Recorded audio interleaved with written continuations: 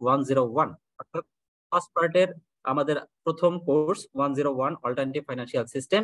এই সেশনটি লিড দেওয়ার জন্য আমি বিনীতভাবে আহ্বান জানাচ্ছি জনাব Mohammad Habibur Rahman, vice president and head of শরিয়া অডিট ডিপার্টমেন্ট। আমি স্যারকে বিনীতভাবে অনুরোধ জানাচ্ছি আজকের যে সেশনটি আছে অল্টারনেটিভ ফাইন্যান্সিয়াল সিস্টেমের যে প্রথম ক্লাসটি স্যারকে লিড দেওয়ার জন্য। Sir please. জি ধন্যবাদ প্রিয় কোর্স কোঅর্ডিনেটর IBTRA। দেশের বিভিন্ন প্রান্ত থেকে যারা আজকের এই প্রোগ্রামে জয়েন করেছেন, DIB এক্সাম মে 2023 আজকের কোড নাম্বার 101 অর্থাৎ অল্টারনেটিভ ফাইন্যান্সিয়াল সিস্টেমের প্রথম ক্লাস আজকে অনুষ্ঠিত হবে। আজকের সেশনটি দুটি পর্বে অনুষ্ঠিত হবে। আমরা এখানে শিডিউল রয়েছে যে 3টা থেকে 4:30, এরপরে আধা ঘন্টা বিরতি, এরপরে আবার 5টা থেকে 6:30।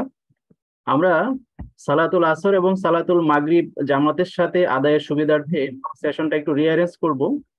আমরা প্রথম সেশনটা অর্থাৎ সেশনের প্রথম ভাগ সেটা আমরা 5টা পর্যন্ত চালাবো এবং 5টা থেকে যদি বিরতির কথা আছে আধা ঘন্টা, আপনারা যদি একটু সহানুভূতিশীল হন বা একটু আমার সাথে একমত হন, আমরা 15 মিনিট বিরতি নিব। 5:15 বা 5:20 আবার শুরু করব, মাগরিবের আজান পর্যন্ত আমরা চালাবো। তো এর মধ্যেই আমরা আজকের যে সেশন 1 এবং সেশন 2 দুইটাতে সিলেবাসের অর্ধেক কভার করার চেষ্টা করব। ইনশাআল্লাহ আগামীকাল আমরা সিলেবাসের বাকি অর্ধেক শেষ করার চেষ্টা করব, ওভারভিউ দেওয়ার চেষ্টা করব ইনশাআল্লাহ। এটুকু ভূমিকা রেখে আমরা আমাদের সেশন শুরু করছি। সেশনে যারা ইতিমধ্যে জয়েন করেছেন আমি দেখতে পাচ্ছি এখানে প্রায় 38, তো আরো হয়তো জয়েন করবেন। আপনাদের অনলাইন প্রোগ্রামের কিছু সুবিধা অসুবিধা এটা সবারই জানা। অনলাইনে সাধারণত যেসব সমস্যা হয়, অনেক সময় নেটওয়ার্কের সমস্যা হয়। নেটওয়ার্কের সমস্যা আমার এখানেও হতে পারে, সেক্ষেত্রে আমরা ধৈর্য ধরবো এবং পরবর্তীতে নেটওয়ার্ক ঠিক হওয়ার সাথে সাথে আবার আমরা ক্লাসে মনোযোগ দিব। এবং আমি যদি কখনো ডিসকানেক্ট হয়ে যাই, আপনাদেরকে আহ্বান জানাবো যে আপনারা ধৈর্যের সাথে অপেক্ষা করবেন, আমি আবার বিকল্প ডিভাইস থেকে ফিরে আসার চেষ্টা করব। এটুকু ভূমিকা রেখে আমি আমার মূল সেশন শুরু করছি। দয়া করে একজন বলবেন স্ক্রিনটা কি চেঞ্জ হচ্ছে? এখনো দেখা যাচ্ছে না স্যার, এখনো আসেনি, এখনো ক্লিয়ার আসেনি স্যার। আচ্ছা আমি আবার তাহলে একটু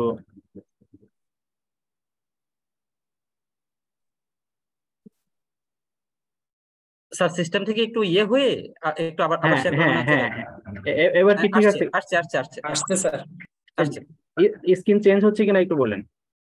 হ্যাঁ চেঞ্জ হচ্ছে। ওকে স্যার, এখন ঠিক আছে স্যার। জি, তো আমরা যেমনটা বলছিলাম আপনাদের সবাইকে একটু মনোযোগী হওয়ার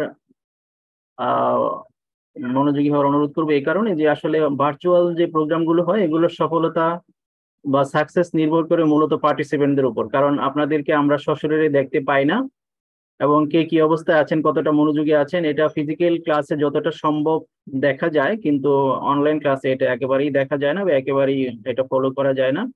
সুতরাং আজকের ক্লাসটা কতটুকু ইফেক্টিভ হবে বা কতটুকু শিক্ষণীয় হবে, আপনারা পরীক্ষায় কতটুকু উপকার লাভ করতে পারবেন, এটা নির্ভর করছে আসলে সম্পূর্ণ আপনাদের উপর। এটুকু ভূমিকা দিয়েই আমি মূল ক্লাসে প্রবেশ করছি, শুরু করছি আজকের ক্লাস। আপনাদের যাদের প্রশ্ন থাকবে, আমাদের প্রিয় রেজা শুরুতেই যা বলেছে, ডিআইবির যিনি এখানে দায়িত্বশীল, শুরুতেই আপনাদেরকে বলেছে, তখন অবশ্য পার্টিসিপেন্ট সংখ্যা একটু কম ছিল, যে আপনাদের যদি কারো কোনো প্রশ্ন থাকে আপনারা দয়া করে হ্যান্ড রেজ করবেন। যদিও এখানে আমাদের সময় খুব টাইট, আমাদের অনেক বড় সিলেবাস কভার করতে হবে, তারপরেও আমরা সময় সুযোগ মতো আপনাদেরকে ইস্যুগুলো অ্যাড্রেস করার চেষ্টা করবো। কারো একান্তই গুরুত্বপূর্ণ কোনো কোশ্চেন থাকলে আপনারা হাত তুলে রাখতে পারেন, ভার্চুয়াল হ্যান্ড, এছাড়া চ্যাট বক্সেও বলতে পারেন। তো আজকের যে সেশন 1-এ আমরা যেটুকু কভার করার চেষ্টা করব, চ্যাপ্টার 1, সিলেবাসের চ্যাপ্টার 1, এখানে introduction of alternative financial system, chapter 2 development of an alternative financial system, and chapter 5।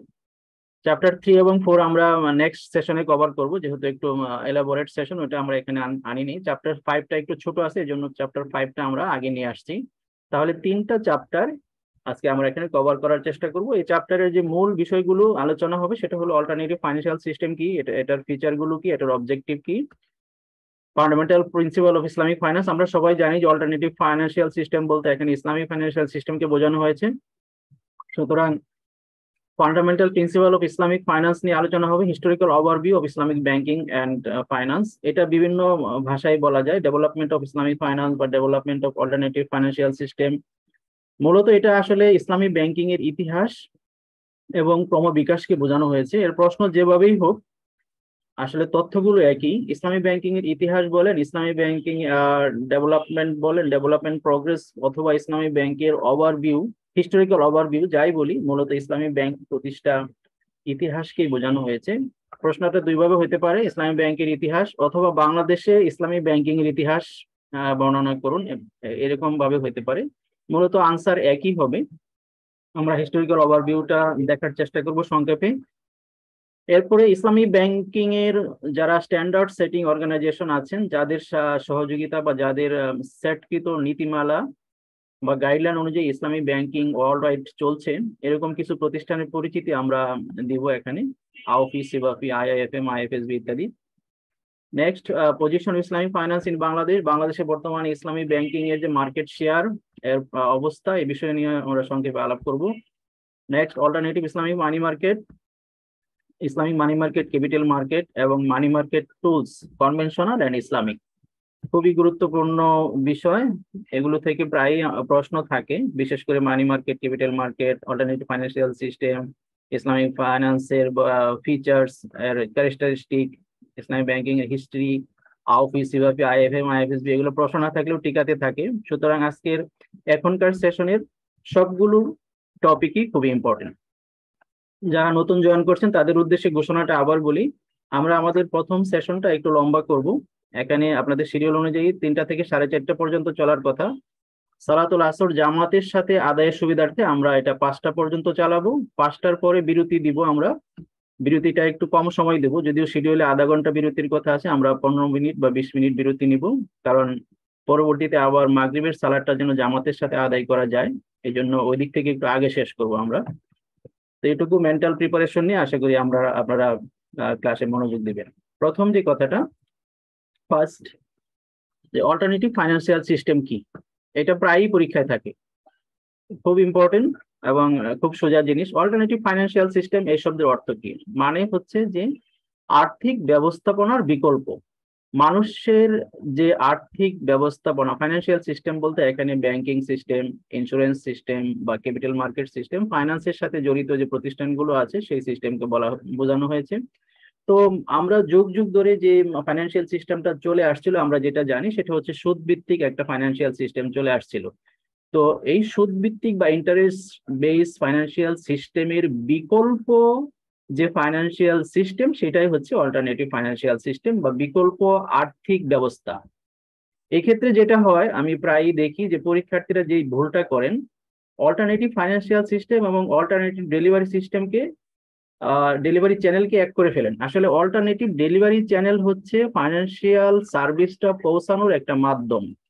Alternative delivery channel R alternative financial system এক জিনিস না। অল্টারনেটিভ ফাইন্যান্সিয়াল সিস্টেম বলতে প্রচলিত ব্যাংকিং ধারার বিকল্প কোনো ব্যাংকিং ধারাকে বোঝায়, যেটার উৎকৃষ্ট নজির হচ্ছে ইসলামিক ফাইন্যান্সিয়াল সিস্টেম। এখানে অল্টারনেটিভ ফাইন্যান্সিয়াল সিস্টেম বলতে ইসলামিক ফাইন্যান্সিয়াল সিস্টেমকে বোঝানো হচ্ছে। অল্টারনেটিভ ডেলিভারি চ্যানেল ভিন্ন জিনিস, সেটা হচ্ছে এটিএম অথবা অনলাইন ব্যাংকিং অথবা ডেবিট কার্ড, ক্রেডিট কার্ড, তারপর ইত্যাদি। এগুলো হচ্ছে আমার ব্যাংকিং সার্ভিসকে মানুষের দোরগোড়ায় পৌঁছে দেওয়ার জন্য একটা মাধ্যম মাত্র। আর টোটাল সিস্টেমটা হচ্ছে, অল্টারনেটিভ ফাইন্যান্স সিস্টেম হচ্ছে টোটাল সিস্টেম, যেখানে ব্যাংকিং সিস্টেমটাই হবে সুদমুক্ত অথবা প্রচলিত ব্যাংকিং এর একটা বিকল্প। নেক্সট যে কথাটা বলা হয়েছে, Islamic financial system is considered as alternative financial system because it meets financial need of the people in শরিয়া কমপ্লায়েন্ট ম্যানার। শরিয়া সম্মত পদ্ধতিতে মানুষের আর্থিক যে প্রয়োজনীয়তা আছে বা ব্যাংকিং যে প্রয়োজনীয়তা আছে সেটা মিট আপ করে।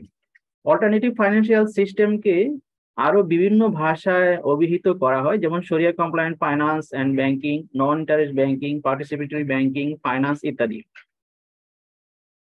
এ পর্যায়ে একটা ইম্পর্টেন্ট ইস্যু, সেটা হচ্ছে difference between interest free finance and Islamic finance. আমরা এটা অনেক সময় শুনি যে ইসলামিক ব্যাংকিং এবং সুদমুক্ত ব্যাংকিং এর মধ্যে পার্থক্য কি? আসলে কি সুদমুক্ত ব্যাংকিং বলতে ইসলামী ব্যাংকিং বোঝায় নাকি দুইটার মধ্যে কোনো পার্থক্য আছে? এটা একটা ইস্যু।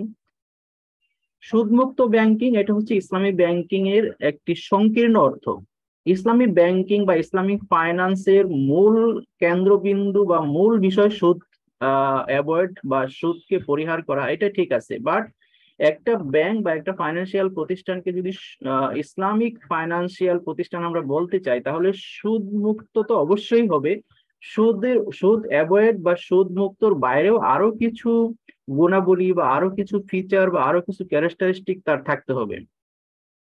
দেখেন, যেমন একটা সুদমুক্ত ব্যাংক, আমি যদি একটু উদাহরণ দিয়ে বলতে চাই, যেমন একটা ব্যাংক যদি কোনো পণ্য মার্কেট থেকে কিনে সেটার মালিকানা বা দখল বুঝে নিয়ে গ্রাহকের কাছে বুঝিয়ে দেয়, লাভ সহ বুঝিয়ে দেয়, এটা হচ্ছে মুরাবাহা। এখন মুরাবাহাতে আমি যদি কোনো আহ জোয়া খেলার কোনো আইটেম অথবা মানুষের জনস্বাস্থ্যের জন্য ক্ষতিকর কোনো আইটেম বাজার থেকে কিনে সেটা লাভ সহ যদি আমি বিক্রি করি গ্রাহকের কাছে, সেটাও কিন্তু মুরাবাহা হবে, লাভ সহ বিক্রয় হবে, সেখানে সুদ থাকবে না। বাট এটা কিন্তু ইসলামী ব্যাংকের কোনো বৈশিষ্ট্য হতে পারে না। এখানে এই ট্রানজেকশনটা যদি করে যেটা জনস্বাস্থ্যের জন্য ক্ষতিকর এমন কোনো পণ্য, এমন কোনো বিষয় যদি ইসলামী ব্যাংক ইনভলভ হয়, সেটা কিন্তু সুদ মুক্তর বিষয় না, এখানে সুদ হবে না, কিন্তু এটা ইসলামী ব্যাংকের বৈশিষ্ট্যের বিপরীত। সেটা শরিয়া সম্মত বা ইসলামিক ফাইন্যান্স এর বৈশিষ্ট্য না। সুতরাং আমরা বলতে পারি যে সুদ মুক্ত হওয়া, ইন্টারেস্ট ফ্রি হওয়া, এটা হচ্ছে ইসলামিক ব্যাংকিং বা ইসলামিক ফাইন্যান্সের একটি অন্যতম বৈশিষ্ট্য। বাট সুদ মুক্ত হওয়ার সাথে সাথে ইসলামিক ব্যাংক বা ইসলামিক ফাইন্যান্স হতে হলে তাকে আরো কিছু গুণাবলী বা আরো কিছু বৈশিষ্ট্য অর্জন করতে হবে। সেগুলো কি? Islamic teaching advocating individual rights and duties. Islamic bank বা ইসলামিক ফাইন্যান্স এমন কোনো কার্যক্রম গ্রহণ করবে না, এমন কোনো কার্যক্রমে ইনভলভ হবে না যেটা মানুষের মৌলিক অধিকারের পরিপন্থী।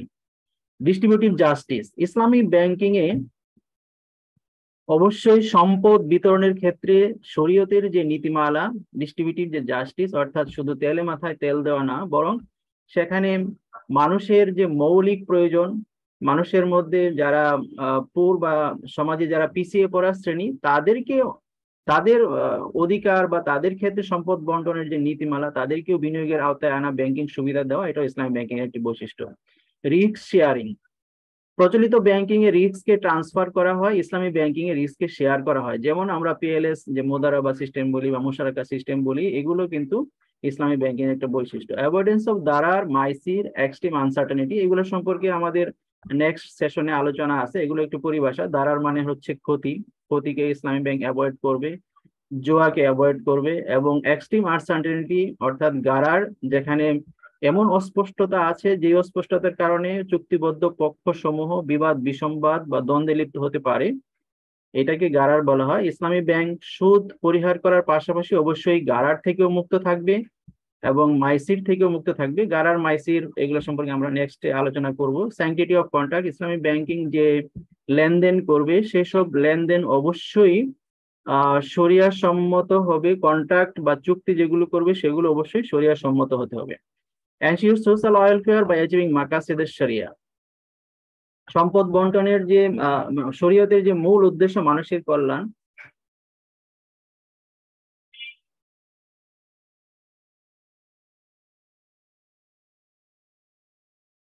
আমার মনে হয় স্লাইড কি চেঞ্জ হচ্ছে না, তাই তো? জি স্যার, স্লাইড একদম চেঞ্জ হচ্ছে না, দেখিনি আমরা। স্যার একেবারে আগেরটা স্লাইড চেঞ্জ হচ্ছে না স্যার। জি জি সেন্ট্রালি মিউট হওয়াতে কথা বলতে পারছি না। জি, ধন্যবাদ। মানুষের তো বাক স্বাধীনতা হরণ করা হয়েছে নাকি? আচ্ছা, আমি কি আবার আসবো? এখানে সমস্যা হলো কোথায় দেখি।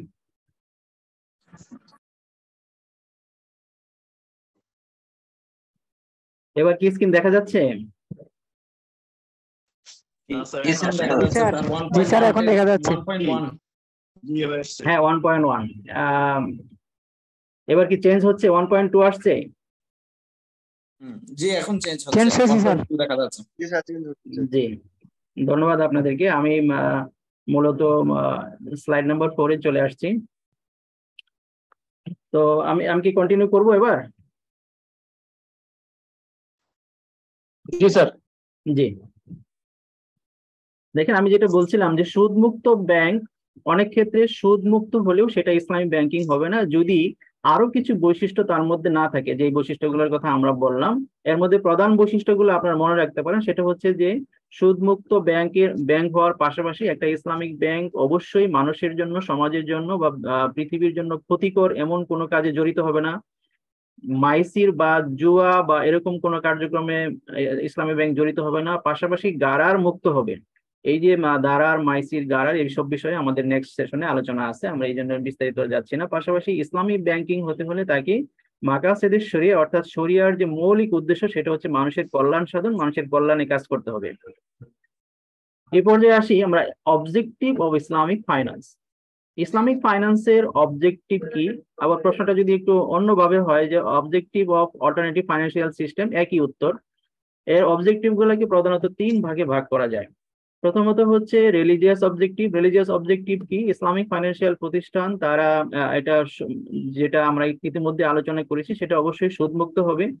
সে নিজে জাকাত দেবে, জনগণ থেকে জাকাত আদায় করবে, প্রয়োজনে মানুষের কাছ থেকে কর ফান্ড নিবে এবং দরিদ্র বা যারা উপযুক্ত তাদেরকে এই কর দিবে এবং ওয়াকফ কালেক্ট করবে এবং ওয়াকফের প্রফিট যথাযথ খাতে ডিস্ট্রিবিউট করবে। এটা হচ্ছে একটা রিলিজিয়াস পারপাস ইসলামিক ব্যাংক বা ইসলামিক ফাইন্যান্সিয়াল ইনস্টিটিউশনের। সোশ্যাল কিছু অবজেক্টিভ আছে, সেটা হচ্ছে ডিস্ট্রিবিউটিভ জাস্টিস, অর্থাৎ সম্পদ শুধু যেন ধনীদের মধ্যে আবর্তিত না হয়। আল্লাহ তাআলা সূরা হাশরের 7 নম্বর আয়াতে যেটা বলেছেন, কাইলা ইয়াকুনু দাওলাতাম বাইনাল আগনিয়াই মিনকুম, যেন সম্পদ তোমাদের শুধু ধনীদের মধ্যে আবর্তিত না হয়, দরিদ্রদের মধ্যেও যেন সম্পদের একটা প্রবাহ বিরাজমান থাকে। এই চেষ্টা করবে ইসলামিক ফাইন্যান্সিয়াল ইনস্টিটিউশন বা ইসলামিক ব্যাংক। এলিভেটিং পভার্টি, সমাজের দারিদ্র্য বিমোচনে কাজ করবে। রিমুভাল সোশ্যাল ইনইকুয়ালিটি, সামাজিক যে বৈষম্য আছে সেটা দূরীকরণে কাজ করবে। ইমপ্রুভ স্ট্যান্ডার্ড অফ লিভিং, মানুষের জীবন মান উন্নয়নে কাজ করবে। Saving the people and planet, মানুষ এবং এই পৃথিবীকে রক্ষার জন্য, পরিবেশ রক্ষার জন্য ইসলামিক ব্যাংক কাজ করবে। ফাইন্যান্সিয়াল অবজেক্টিভ কি? ফাইন্যান্সিয়াল অবজেক্টিভ গুলো হচ্ছে সেফ কিপিং অফ পাবলিক মানি, অর্থাৎ মানুষের অর্থ সম্পদের সুরক্ষা। আমরা মাকাসিদের শরিয়া যখন আলোচনা করব তখন সেখানে আলোচনা হবে যে মানুষের 5টি মৌলিক অধিকার, তার মধ্যে একটি হচ্ছে হিফজুল মাল, মানুষের সম্পদের রক্ষা। ইসলামী ব্যাংকিং এর মাধ্যমে আমরা শরিয়ার এই মহৎ একটি উদ্দেশ্য, যেটা হিফজুল মাল, মানুষের সম্পদের সুরক্ষা দিয়ে যাচ্ছি। Offering viable and competitive product, যেটা ইসলামী ব্যাংক মানেই যে শুধু লস হবে, এখানে প্রফিট কম হবে এরকম হবে না, বরং এরকম প্রোডাক্ট আমাদেরকে অফার করতে হবে যেটা কম্পিটিটিভ হবে মার্কেটের সাথে, যেটা তুলনামূলকভাবে ভালো প্রফিট করতে পারবে, যেটা মানুষের উপকারে আসবে, এরকম প্রোডাক্ট ডিজাইন করতে হবে। প্রফিট ম্যাক্সিমাইজেশন, বৈধ পন্থায়, শরিয়া সম্মত পন্থায় প্রফিট যত বেশি অর্জন করা যায় সেই চেষ্টা করবে। সাস্টেনেবিলিটি, অর্থাৎ ইসলামিক ব্যাংক শুধু ইসলামিক ব্যাংকিং হবে না, বরং সাস্টেনেবল ব্যাংক হবে, টেকসই ব্যাংকিং হবে। ইনক্রিজিং স্টেক হোল্ডার ভ্যালু, পাশাপাশি ইসলামী ব্যাংকিং এ যারা বিনিয়োগ করেছে, যারা শেয়ার কিনেছে বা এর সাথে জড়িত যেসব বেনিফিশিয়ারি আছে, সকলের জন্য ভ্যালু অ্যাড করার চেষ্টা করবে, সকলের স্বার্থে কাজ করবে। Feature of alternative financial system, আমরা এতক্ষণ অবজেক্টিভ নিয়ে আলোচনা করলাম। এরকম প্রশ্ন যদি হয় যে what are the features of alternative financial system, সেক্ষেত্রে আমরা ইতিমধ্যেই যে বৈশিষ্ট্যগুলোর কথা বলেছি সেটাই যথেষ্ট। তারপরেও আমি একটু আলাদাভাবে একটা স্লাইড রেখেছি, এটা একটু ব্যাখ্যামূলক বা একটু ব্যাখ্যা করলেই এটা উত্তর হয়ে যাবে। ইসলামী ব্যাংক বা ইসলামী ব্যাংকের যে সংজ্ঞা, এটা ওআইসি 1978 সালে একটি সংজ্ঞা দিয়েছে, এটা আপনারা অনেকে হয়তো জানেন। ওআইসি পররাষ্ট্রমন্ত্রী সম্মেলন 1978 সালে সেনেগালের রাজধানী ঢাকায় অনুষ্ঠিত হয়েছিল। সেখানে ইসলামী ব্যাংকের যে সংজ্ঞা দেওয়া হয়েছিল, সংজ্ঞাটা আমি মুখস্থ বলি, আপনারা হয়তো অনেকে মুখস্থ জানেন, যে Islamic bank is a financial institution. এটা স্লাইডে নাই, এটা আমাদের অনেকেরই জানা আছে। Islamic Bank is a financial institution whose statutes, rules, and procedures expressly state its commitment to the principle of Islamic Sharia and to the bearing of the receipt and payment of interest on any of its operation. এটি হচ্ছে ইসলামী ব্যাংকের সংজ্ঞা। আমি যারা participant আছেন আজকের প্রোগ্রামে, যারা পার্টিসিপেন্ট, আমি সকলকে অনুরোধ করব, যেহেতু আমরা ইসলামী ব্যাংকিং এ জব করছি, আমাদের সকলের এই সংজ্ঞাটা মুখস্থ থাকা উচিত। এই সংজ্ঞার মধ্যে 2টি জিনিসকে হাইলাইট করা হয়েছে। প্রথম 2টি পয়েন্ট, একটা হচ্ছে commitment to the principal of Islamic শরিয়া। এটা হচ্ছে অল্টারনেটিভ ফাইন্যান্সিয়াল সিস্টেম বা ইসলামিক ফাইন্যান্সিয়াল সিস্টেমের প্রধান বৈশিষ্ট্য, যে এর নীতি, আদর্শ, কার্যক্রম সকল পর্যায়ে শরিয়া পরিপালনে বদ্ধপরিকর হবে। এটা হচ্ছে নাম্বার 1 ফিচার। নাম্বার 2 হচ্ছে benign of the receipt and payment of interest in any of its operation, যে কার্যক্রমের কোনো পর্যায়ে সুদের সাথে কোনো সংশ্লিষ্টতা থাকবে না। এটা হচ্ছে নাম্বার 2 ক্যারেক্টারিস্টিক বা নাম্বার 2 ফিচার। এর বাইরে আরো কিছু ফিচার আমি ইতিমধ্যে আলোচনা করেছি, সামনে আরো আলোচনা হবে, যে এটা দারার, গারার এবং মাইসির মুক্ত হবে। দারার মানে ক্ষতি, কোনো অবস্থাতেই কোনো ক্ষতি সাধন করবে না। গারার মানে হচ্ছে অস্পষ্টতা, এরকম অস্পষ্টতা যে অস্পষ্টতার কারণে চুক্তিবদ্ধ পক্ষসমূহের মধ্যে দ্বন্দ্ব, ফ্যাসাদ বা বিবাদ বিসম্বাদের সৃষ্টি হতে পারে, এটা থেকে মুক্ত থাকবে। মাইসিন মানে হচ্ছে জুয়া, গ্যামলিং। প্র্যাকটিসিং ডিস্ট্রিবিউটিভ জাস্টিস ইতিমধ্যে আমরা আলোচনা করেছি। কানেকশন উইথ রিয়েল ইকোনমি, অর্থাৎ ইসলামিক ব্যাংকিং এর সম্পর্ক হবে রিয়েল ইকোনমির সাথে, পণ্যের সাথে, গুডস এর সাথে, কমোডিটির সাথে। শুধু টাকা লেনদেন করবে না, টাকা বেচা কিনা করবে না, বরং টাকাকে একটা বিনিময়ের মাধ্যম হিসেবে মনে করে টাকার মাধ্যমে পণ্যের লেনদেন হবে। সেটা হচ্ছে ইসলামিক ব্যাংকিং এর একটি অন্যতম ফিচার। অ্যাচিভিং মাকাসিদের শরিয়া, এনসিউরিং সোশ্যাল ওয়েলফেয়ার। মাকাসিদের শরিয়া সম্পর্কে আমাদের ডিটেল আলোচনা আছে। Fundamental principal of Islamic finance at A glance, এই স্লাইডটা যদি আমরা ভালো করে বুঝি, এবং মনে রাখি, তাহলে ইসলামিক ফাইন্যান্সের আর কোনো কিছু বাকি থাকে না। সরি, একটু বোধহয় সমস্যা হচ্ছে, আমার স্লাইডটা একটু সমস্যা হচ্ছিল। আপনারা কি সাউন্ড পাচ্ছেন? এখন ক্লিয়ার সাউন্ড পাচ্ছেন? জি পাচ্ছি। এটা একটু স্লাইডটা চলে গেছে, আবার একটু শেয়ার করি। জি আসছে এখন। হ্যাঁ, আপনারা একটু সাউন্ড দিন, কারণ প্রায় এটা সমস্যা হয়, দেখি এটা বুঝতেছি না।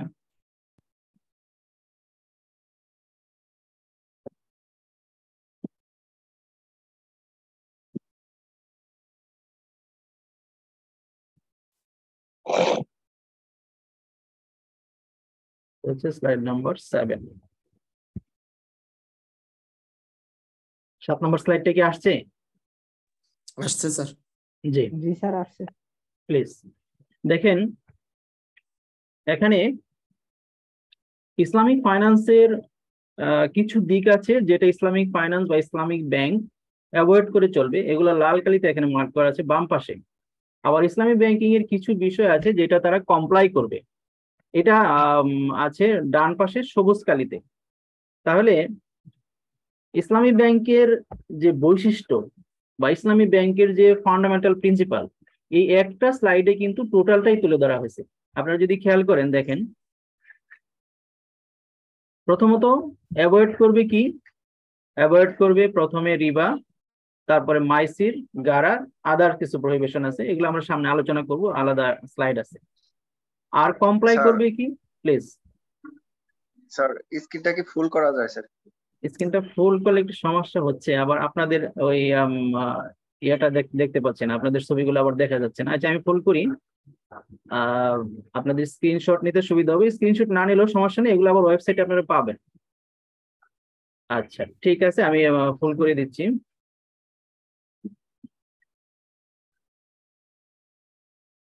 আসছে কিনা একটু সাউন্ড দিয়ে। আসছে? 7 নাম্বার 7 না না এখন আসলে এমনি ওই যে আসে নাই তো। ওকে ওরকম দেখা যাচ্ছে, জাস্ট এই যে পুরো বুঝতে পারছি। আবার ট্রাই করি।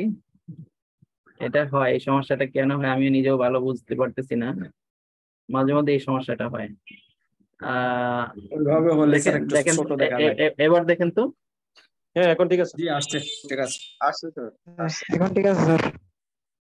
আচ্ছা ফাইন।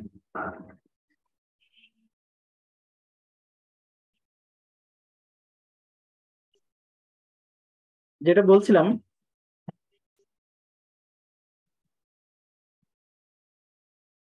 যে fundamental principal of Islamic finance, দেখেন ইসলামী ব্যাংক অ্যাভয়েড করবে কি? লাল কালিতে যেগুলো মার্ক করা আছে এগুলো অ্যাভয়েড করবে, রিবা, মাইসির, গারা, আদার প্রহিবিশনস। আর কমপ্লাই করবে কি? শরিয়া অ্যাপ্রুভ কন্ট্রাক্ট, অর্থাৎ ইসলামী ব্যাংকিং এ শরিয়া অ্যাপ্রুভ করে না এরকম কোনো কন্ট্রাক্ট প্র্যাকটিস করবে না। এখানে কন্ট্রাক্ট মানে শুধু চুক্তি না, এখানে কন্ট্রাক্ট মানে লেনদেনটাই বোঝানো হয়েছে। ইসলামী ব্যাংকিং এর যে কন্ট্রাক্ট গুলো, সেগুলো কি কি হতে পারে? প্রথমে বাই, অর্থাৎ বেচা কিনা রিলেটেড কিছু কন্ট্রাক্ট হতে পারে, যেমন বাই মোরাবাহা, বাই মুআজ্জাল, বাই সালাম, বাই ইস্তিসনা।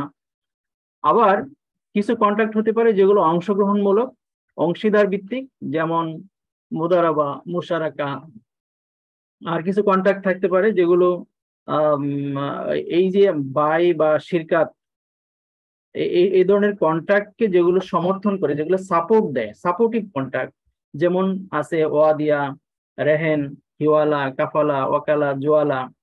এর বাইরে গ্রেটিচুয়াস কিছু কন্ট্রাক্ট আছে যেগুলো হচ্ছে অনুদানমূলক, সম্প্রদানমূলক। সেগুলো হচ্ছে কি, যে গিফট, ওয়াক, লোন, ইব্রা ইত্যাদি। এর বাইরে আদার কিছু কন্ট্রাক্ট আছে যেগুলো আমরা প্র্যাকটিস করি, যেমন হায়ার পারচেজ আন্ডার শিরকাতুল মিল্ক, ইজারা ইত্যাদি। তো এই স্লাইডটা যদি আমরা ভালো করে বুঝতে পারি তাহলে আমাদের জন্য ইসলামী ব্যাংকিং এর ফান্ডামেন্টাল প্রিন্সিপাল মনে রাখা এবং এগুলো সম্পর্কে ধারণা লাভ করা খুবই সহজ হবে।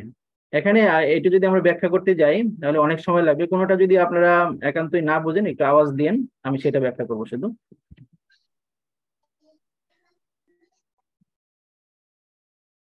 স্লাইড কি চেঞ্জ হচ্ছে?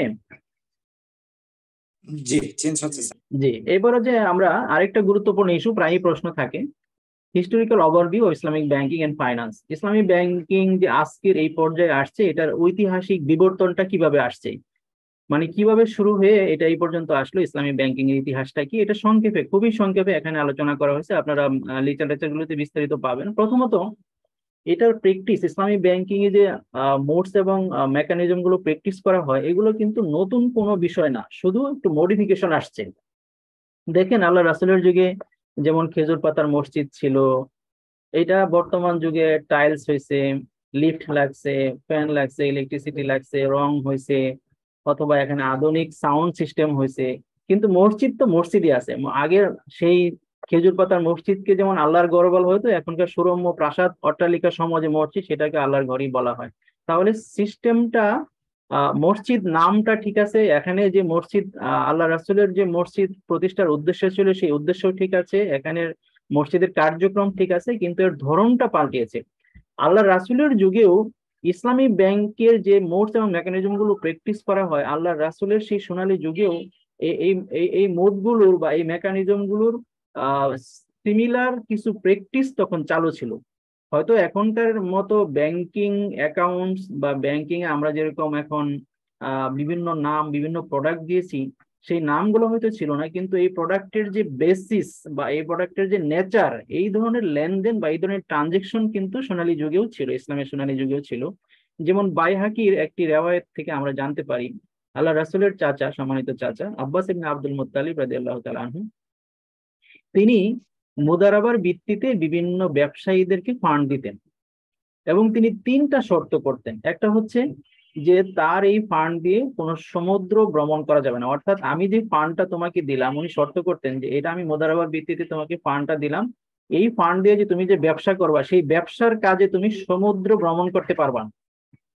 তিনি 2 নম্বর শর্ত করতেন যে পাস বাই ভ্যালিস, কোনো উপত্যকা তুমি অতিক্রম করতে পারবা না, ট্রেড ইন লাইভ স্টক, এবং আমার এই টাকা দিয়ে কোনো জীবন্ত পশুর ব্যবসা করতে পারবা না, গবাদি পশুর ব্যবসা করতে পারবা না।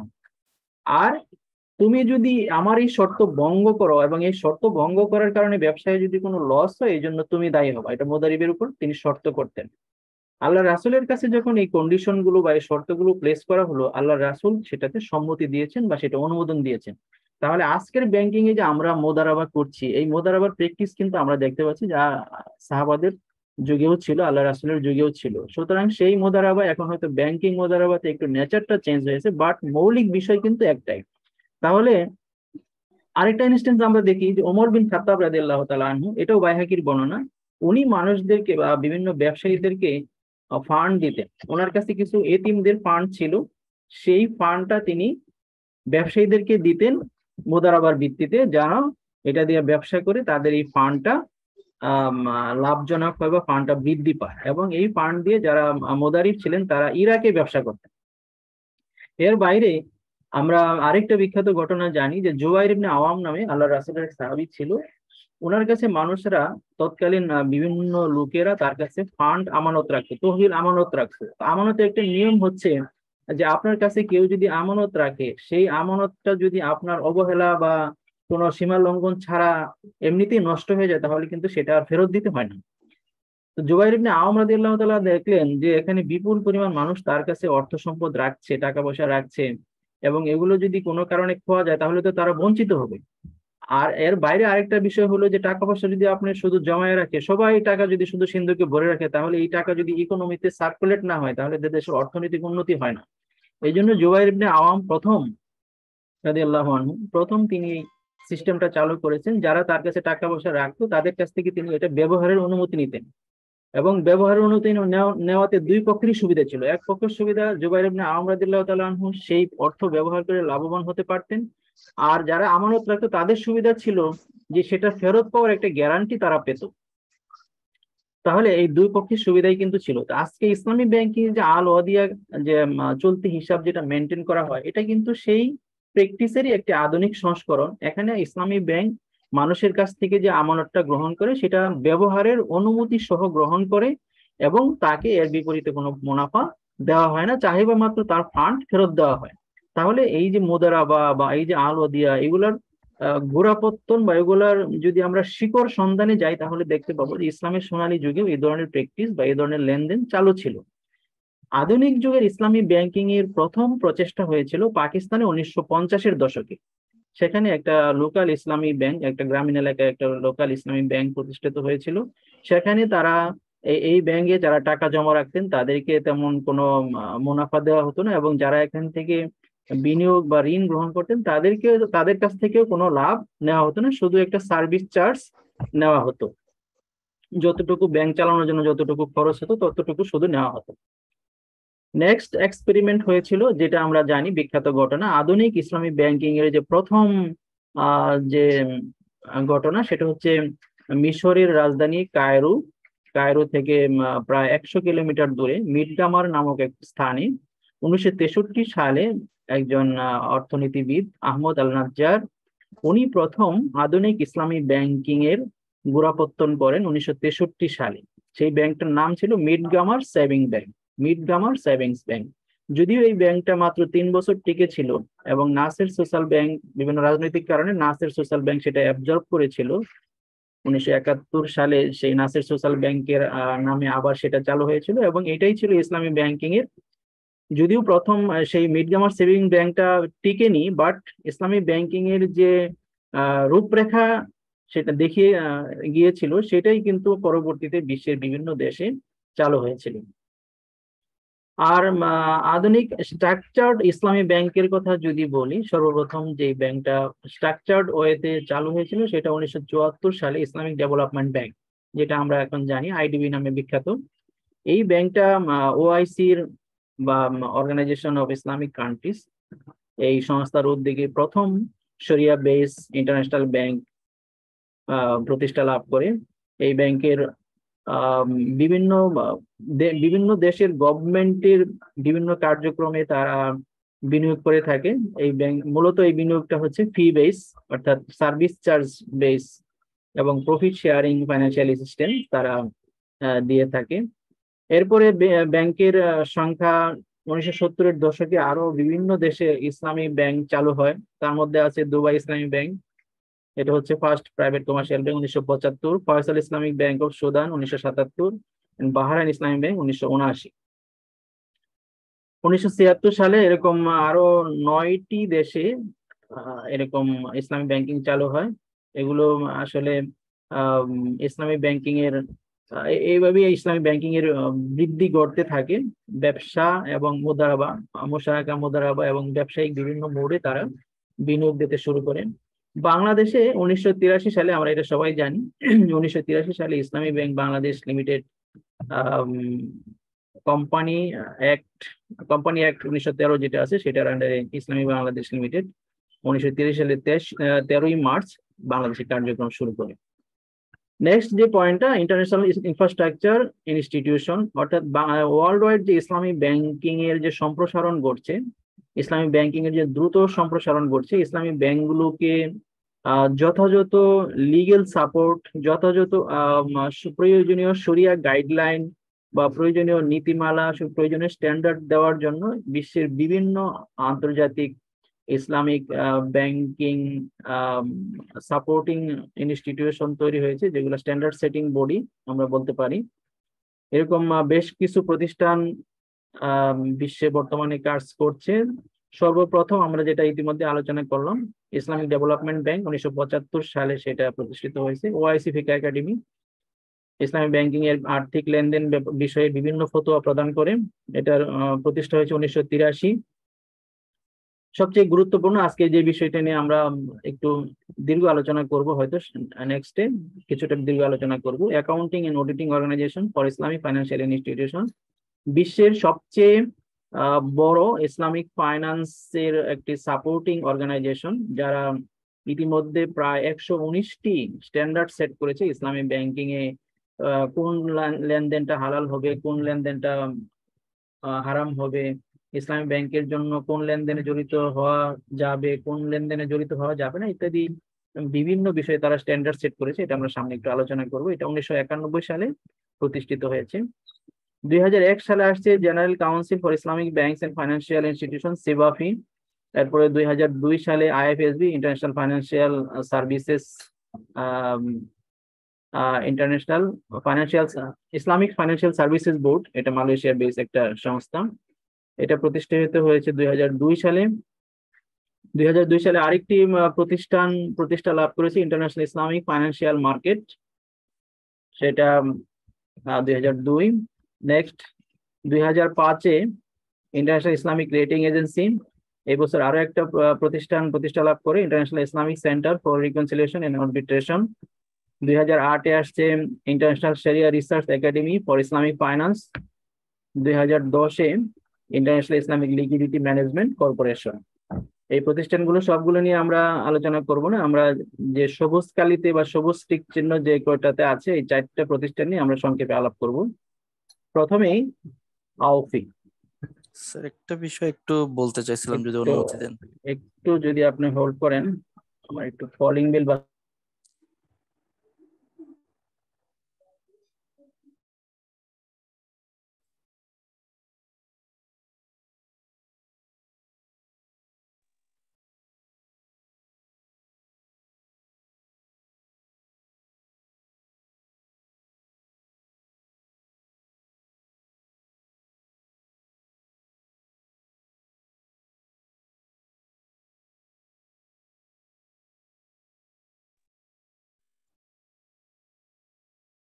জি, কে যেন বলতেছিলেন প্লিজ।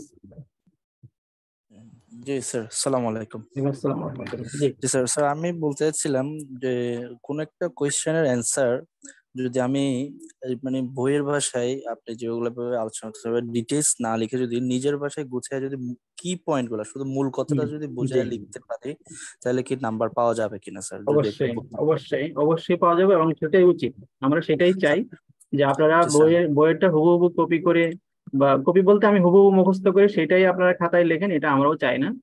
আমাদেরও এটা চাওয়া, এক্সপেকটেশন বা ডিজায়ার হচ্ছে যে আপনারা বিষয়টা বুঝবেন, বুঝে শুনে নিজের ভাষায় লিখবেন। আরেকটা বিষয় আমি বলি, আপনাদের অনেকেরই এরকম কোশ্চেন থাকতে পারে। আমি পরীক্ষায় ভালো করার উপায় বা কিছু টিপস, এটা আমরা আগামীকাল সেশনের শেষ দিকে একটু ডিটেল আলোচনা করব পরীক্ষা বিষয়ে। হ্যাঁ, আপনাদের যার যার জিজ্ঞাসা আছে একটু ধরে রাখেন। আশা করি আমি যখন আলোচনা করব আপনাদের অনেক জিজ্ঞাসার জবাব প্রথমেই পেয়ে যাবেন। তারপরেও যদি কোনো বিষয় ক্লিয়ার করার থাকে আমি সেটা বলবো। স্যার বাংলা ভার্সন বা ইংলিশ ভার্সন এটা নিয়ে তো কোনো বাংলা সমস্যা নাই? বাংলা কোনো সমস্যা নাই।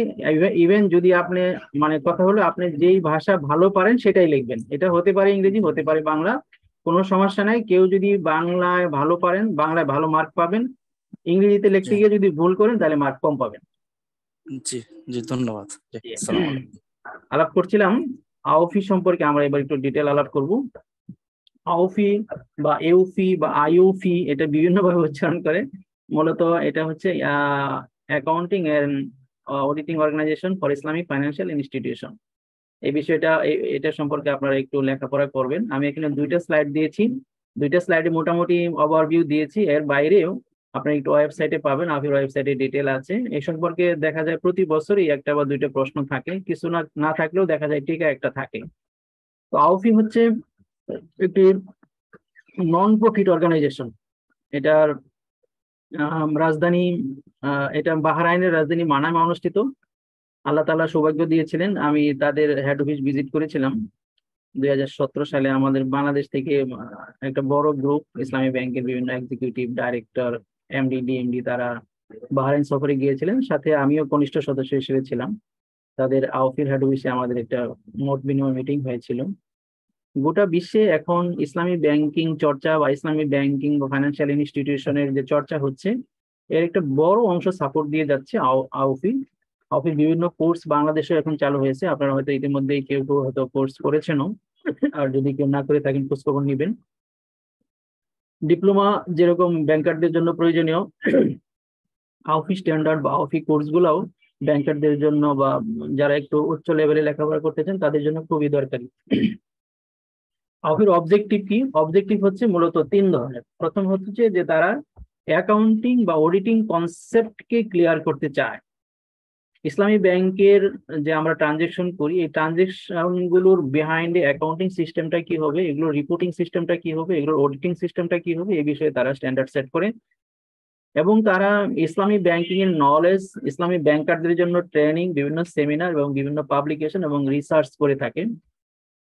এর বাইরে তারা স্ট্যান্ডার্ড গুলো, বিভিন্ন স্ট্যান্ডার্ড সেট করে এই স্ট্যান্ডার্ড গুলো অ্যাকাউন্টিং অডিটিং বা গভর্নেন্স ইত্যাদি বিষয়ে তার বিভিন্ন স্ট্যান্ডার্ড সেট করে, এগুলো ইন্টারপ্রেট করে এবং এগুলো প্রকাশ করে প্রচার করে।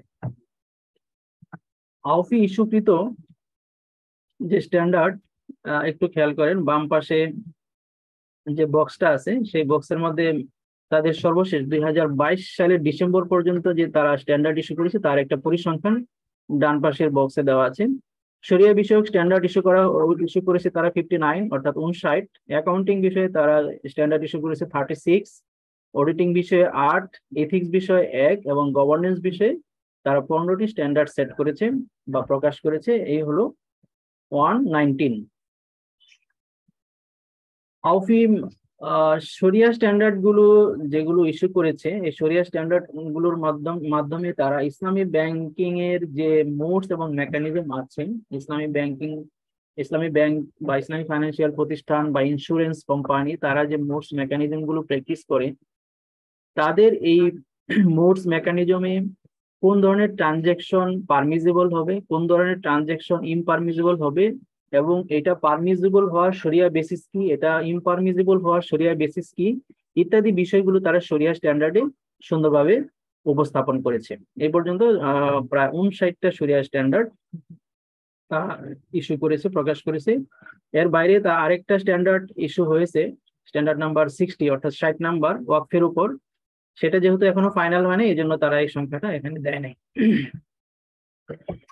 এর বাইরে অ্যাকাউন্টিং স্ট্যান্ডার্ড, অডিটিং স্ট্যান্ডার্ড, অর্থাৎ একটা ইসলামিক ফাইন্যান্সিয়াল প্রতিষ্ঠানের অ্যাকাউন্টিংটা কিভাবে হবে, রিপোর্টিংটা কিভাবে হবে, ডিসক্লোজার গুলো কি কি হবে, এবং অডিটিং সিস্টেমটা কি হবে, ইন্টারনাল অডিট কিভাবে হবে, এক্সটার্নাল অডিট কি হবে, ইন্টারনাল অডিটের বা এক্সটার্নাল অডিটের রিপোর্টিং সিস্টেমটা কি হবে, কে কার কাছে দায়বদ্ধ থাকবে, শরিয়া সুপারভাইজারি কমিটির দায় দায়িত্ব কি হবে, এই এরকম গভর্নেন্স রিলেটেড বিভিন্ন স্ট্যান্ডার্ডও তারা ইস্যু করেছে। এরপরে আইএফএসবি, ইসলামিক ফাইন্যান্সিয়াল সার্ভিসেস বোর্ড, এটা মালয়েশিয়া বেস একটা প্রতিষ্ঠান বা সংস্থা। ইসলামিক ব্যাংকিং এ যে ক্যাপিটাল এডিকুয়েসি রিকোয়ারমেন্ট বা বাসেল 1, 2, 3, ইসলামিক ব্যাংকিং এ যে মোডস মেকানিজম আছে, এগুলোর সাথে বাসেলের যে ইমপ্লিমেন্টেশন সেটাকে কিভাবে সমন্বয় করা যায়, এবং রিস্ক রিলেটেড বিভিন্ন ইস্যু, রিস্ক ম্যানেজমেন্ট, ইসলামী ব্যাংকিং এর রিস্ক ম্যানেজমেন্টের ধরনটা কি হবে, ইত্যাদি বিষয়গুলো নিয়ে তারা স্পেশালি কাজ করে। আইএফএসবি, এটার হেড অফিস হচ্ছে মালয়েশিয়ার রাজধানী কুয়ালালামপুরে। এর বাইরে তারা ইসলামী ব্যাংকিং এর বিভিন্ন ইস্যু নিয়ে রিসার্চ করে, তার বিভিন্ন রাউন্ড টেবিল প্রোগ্রামের আয়োজন করে, সেমিনার করে, কনফারেন্স করে। আইএফএসবির বিভিন্ন প্রোগ্রাম কিন্তু অনলাইনে তারা অফার করে থাকে। বাংলাদেশেও আমরা বিভিন্ন সময় তাদের বিভিন্ন প্রোগ্রামে অংশগ্রহণ করে থাকি। এটা হচ্ছে সেন্ট্রাল ব্যাংকের একটা প্রতিষ্ঠান। বাংলাদেশ ব্যাংকও কিন্তু আইএফএসবির সদস্য। বাংলাদেশ ব্যাংকের বিভিন্ন দায়িত্বশীল বিভিন্ন সময় আইএফএসবির বিভিন্ন ওয়ার্কিং কমিটিতে কাজ করেন। মূলত এটা আলোচনা হয়ে গেছে। এটা প্রতিষ্ঠা কাল হচ্ছে জুন 2000, এটা প্রতিষ্ঠিত হয়েছে, এখানে প্রতিষ্ঠার বছরটা বোধহয় নাই, 2003 এটা অপারেশনে আসছে। 2022 জুন পর্যন্ত তাদের 188টি মেম্বার এর মধ্যে আছে 81টি রেগুলেটর বা সুপারভাইজারি অথরিটিস। ইতিমধ্যে আমি বলেছি বাংলাদেশ ব্যাংক সদস্য, 81-র মধ্যে বাংলাদেশ ব্যাংক আছে। 10টি আছে international inter governmental organisation, 97টি market players বা ফাইন্যান্সিয়াল ইনস্টিটিউশন, এটা পৃথিবীর 57টি জুরিসডিকশনে আইএফএসবির কার্যক্রম আছে। আর এই পর্যন্ত 36 স্ট্যান্ডার্ড ইস্যু করেছে। Next, সিওয়াফি, general council for Islamic banks and financial institution. এখানে প্রথমে জি দিয়ে শুরু হলেও নামের উচ্চারণের সুবিধার্থে তারা সিওয়াফি বলে, জি সিওয়াফি বলে না, কিন্তু পুরো নামটা হচ্ছে general council for Islamic banks and financial institution. অনেক সময় টিকা আসে সিওয়াফি, সিওয়াফিতে টিকা আসলে সবাই কাউন্সিল থেকে শুরু করে, জেনারেলটা বাদ দেয়, আপনারা খেয়াল করবেন। এটা হচ্ছে বাহরাইন ভিত্তিক একটি প্রতিষ্ঠান। 2001 সালে এটা বাহরাইনে প্রতিষ্ঠিত হয়েছে। এটা প্রতিষ্ঠার ক্ষেত্রে অগ্রণী ভূমিকা পালন করেছে ইসলামিক ডেভেলপমেন্ট ব্যাংক এবং ওআইসি সহ আরো কিছু আন্তর্জাতিক প্রতিষ্ঠান। এর মেম্বার সংখ্যা বর্তমানে 130, প্রায় 30টি দেশের তাদের মেম্বার রয়েছে। তাদের যে কার্যক্রম বা অবজেক্টিভ সে সম্পর্কে এখানে 4টা পয়েন্ট আছে। প্রথম হচ্ছে advocacy of Islamic finance values related policies and regulation, বিভিন্ন ইসলামিক ব্যাংকিং এর বিভিন্ন নীতিমালা বা বিভিন্ন রেগুলেশন নিয়ে তারা কাজ করে। সাস্টেনেবিলিটি এন্ড ইনোভেশন ইন্টিগ্রেশন, যে নতুন নতুন যে বিষয়গুলো আসছে তার সাথে কিভাবে টেকসই ব্যাংকিং কে সমন্বয় করা যায় এই বিষয় নিয়ে তারা কাজ করে। ইন্ডাস্ট্রি রিসার্চ এবং অ্যানালাইসিস বিষয়ক তাদের কাজ আছে। এছাড়া ইসলামিক ব্যাংকিং এ যারা জব করছেন, যারা চাকরি করি আমরা, এইভাবে তাদের প্রফেশনাল ডেভেলপমেন্ট কিভাবে করা যায় সেই বিষয় নিয়েও তারা কাজ করে। এরপর যে আরেকটি গুরুত্বপূর্ণ প্রতিষ্ঠান সেটা হচ্ছে ইন্টারন্যাশনাল ইসলামিক ফাইন্যান্সিয়াল মার্কেট, সংক্ষেপে IIFM। এটাও একটি স্ট্যান্ডার্ড সেটিং বডি। এটাও বাহরাইন ভিত্তিক কার্যক্রম পরিচালনা করে। বাহরাইনের সেন্ট্রাল ব্যাংক, যেটা সেন্ট্রাল ব্যাংক অফ বাহরাইন। আমি বাহরাইন সফরের সময় সেন্ট্রাল ব্যাংকও ভিজিট করার সুযোগ হয়েছিল। সেন্ট্রাল ব্যাংকিং এর যে ইসলামিক ব্যাংকিং বিষয়গুলো দেখাশোনা করেন ভদ্রলোকের সাথে আমরা মিটিং করেছিলাম। সেই সেন্ট্রাল ব্যাংক এই ইন্টারন্যাশনাল ইসলামিক ফাইন্যান্সিয়াল মার্কেট প্রতিষ্ঠায় অগ্রণী ভূমিকা পালন করেছে। এটার মিশন হচ্ছে to create robust, transparent and efficient Islamic financial market. IIFM promotes the global level unification, best practice and Sharia harmonization through introducing and developing Sharia compliance standard financial contracts. সহজে বুঝতে পারছি যে পৃথিবীর বিভিন্ন দেশে যে ইসলামিক ব্যাংকিং বা financial institution যারা কাজ করছে তাদের কার্যক্রমের মধ্যে একটা ইউনিফর্মিটি নিয়ে আসা এবং বিশ্বের বিভিন্ন দেশে যে ইসলামিক ফাইন্যান্সিয়াল প্রতিষ্ঠান বা ইসলামিক ব্যাংক যারা কাজ করছে তাদের এই কাজের মধ্যে যেটা যারা বেস্ট প্র্যাকটিশনার, অর্থাৎ কাজের মধ্যে যেসব শর্টেজ আছে সেসব চিহ্নিত করা এবং বেস্ট প্র্যাকটিসকে এনকারেজ করার জন্য তারা মূলত কাজ করে থাকে। এই পর্যায়ে আমরা আলোচনা করব position of Islamic banking in Bangladesh. আবার একটু ফুল স্ক্রিনে যাই, দেখি কাজ করা যায় কিনা। এটা হচ্ছে, জি একটু ক্লিয়ারলি দেখা যাবে। Position of Islamic banking in Bangladesh, এখানে সেপ্টেম্বর 2022 পর্যন্ত আমরা তথ্য পেয়েছি বাংলাদেশ ব্যাংকের ওয়েবসাইট থেকে। এখানে আমরা দেখতে পাচ্ছি যে এখানে পূর্ণাঙ্গ ব্যাংকের সংখ্যা হচ্ছে 10টি, শাখা সংখ্যা হচ্ছে 1605টি। কনভেনশনাল ব্যাংকের মধ্যে ইসলামিক ব্যাংকিং ব্রাঞ্চ এরকম 11টি ব্যাংকে, কনভেনশনাল ব্যাংকে ইসলামিক ব্যাংকিং ব্রাঞ্চ রয়েছে। এর শাখার সংখ্যা হচ্ছে 23টি। এছাড়া 13টি কনভেনশনাল ব্যাংকের 511টি ইসলামিক ব্যাংকিং উইন্ডো রয়েছে। তাহলে Islamic banking window, Islamic banking branch এবং ফুল ফ্লেজ ইসলামিক ব্যাংক, এই 3 ধরনের ব্যাংকের মাধ্যমেই বাংলাদেশের জনগণ ইসলামিক ব্যাংকিং সেবা বা ইসলামিক ব্যাংকিং সার্ভিস পাচ্ছে। এর বাইরে ইসলামিক ফাইন্যান্সিয়াল ইনস্টিটিউশনের আরেকটি অনুষঙ্গ হচ্ছে ইসলামিক ইন্স্যুরেন্স কোম্পানি। বাংলাদেশে বর্তমানে 11টি ইসলামিক ইন্স্যুরেন্স কোম্পানি আছে। এর কতগুলো শাখা আছে এই ফিগারটা বা এই সংখ্যাটা আমি পাইনি। এ পর্যায়ে ইসলামিক ব্যাংকিং এর মার্কেট শেয়ার আমরা দেখি একটু। ডিপোজিটের ক্ষেত্রে বর্তমানে মার্কেট শেয়ার হচ্ছে 26.19, 26-এর কিছু বেশি। এবং বিনিয়োগের ক্ষেত্রে ইসলামিক ব্যাংকিং এর মার্কেট শেয়ার প্রায় 29। রেমিটেন্সে ইসলামিক ব্যাংকিং এর মার্কেট শেয়ার প্রায় 32। এক্সেস লিকুইডিটির ক্ষেত্রে ইসলামী ব্যাংকের মার্কেট শেয়ার প্রায় 14। টোটাল নাম্বার অফ ব্যাংক ব্রাঞ্চের দিক থেকে ইসলামী ব্যাংকের মার্কেট শেয়ার হচ্ছে 20-এর বেশি। এবং এগ্রিকালচার ইনভেস্টমেন্ট অর্থাৎ কৃষিতে বিনিয়োগের ক্ষেত্রে ইসলামী ব্যাংক 23.44 মার্কেট শেয়ার হোল্ড করছে। এই হচ্ছে বাংলাদেশে সংক্ষেপে বাংলাদেশে ইসলামী ব্যাংকিং সেক্টরের মার্কেট সাইজ। এ পর্যায়ে আরেকটি গুরুত্বপূর্ণ ইস্যু মানি মার্কেট, খুব ইম্পর্টেন্ট, প্রায় পরীক্ষায় আসে। Money market, capital market, money market instalment ও মানি মার্কেট টুলস, এই বিষয় নিয়ে আমরা একটু সংক্ষেপে আলোচনা করি। মানি মার্কেট কি? মানি মার্কেট খুব সহজভাবে যদি আমরা বলি, এটা হচ্ছে শর্ট টার্ম। স্লাইড আসে নাই না? আবার একই সমস্যা হচ্ছে, আবার দেখেন আসে কিনা।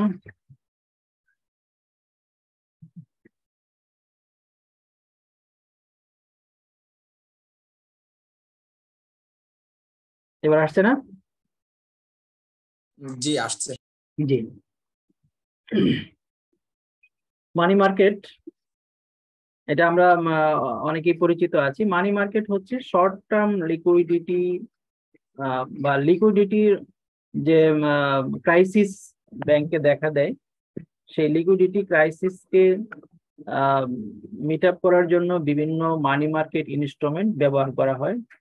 যেটা শর্ট টার্ম বরোয়িং বা ইনভেস্টিং সেটাকে বলা হয় মানি মার্কেট, আর যেটা লং টার্ম যে ফান্ড কালেকশন বা লং টার্ম বিনিয়োগের যে মার্কেট সেটা হচ্ছে ক্যাপিটাল মার্কেট। সামনে আলোচনা হবে। তো মানি মার্কেটের মেয়াদটা, মানি মার্কেট ইনস্ট্রুমেন্টের মেয়াদটা হবে 1 বছর বা তার চেয়ে কম। এখানে ডান পাশে সংক্ষেপে দেওয়া আছে, দেখেন যে মানি মার্কেটের বৈশিষ্ট্যগুলো কি। Trading of short term asset, এখানে শর্ট টার্ম ইনস্ট্রুমেন্ট ট্রেড করা হয়। ম্যাক্সিমাম টেনার হল ইউজুয়ালি 1 বছর বা 365 দিন। হোলসেল ট্রানজেকশন হয়। হাই লিকুইডিটি অর্থাৎ খুব তাড়াতাড়ি বা ইচ্ছা করলে সেটা লিকুইড করা যায়। এখানে রিস্ক কম, আর্নিংও কম। এটা হচ্ছে মানি মার্কেটের বৈশিষ্ট্য। এরপর যে ক্যাপিটাল মার্কেট, ক্যাপিটাল মার্কেট হচ্ছে শুরুতেই বলেছি এটা লং টার্ম ঋণ বা long term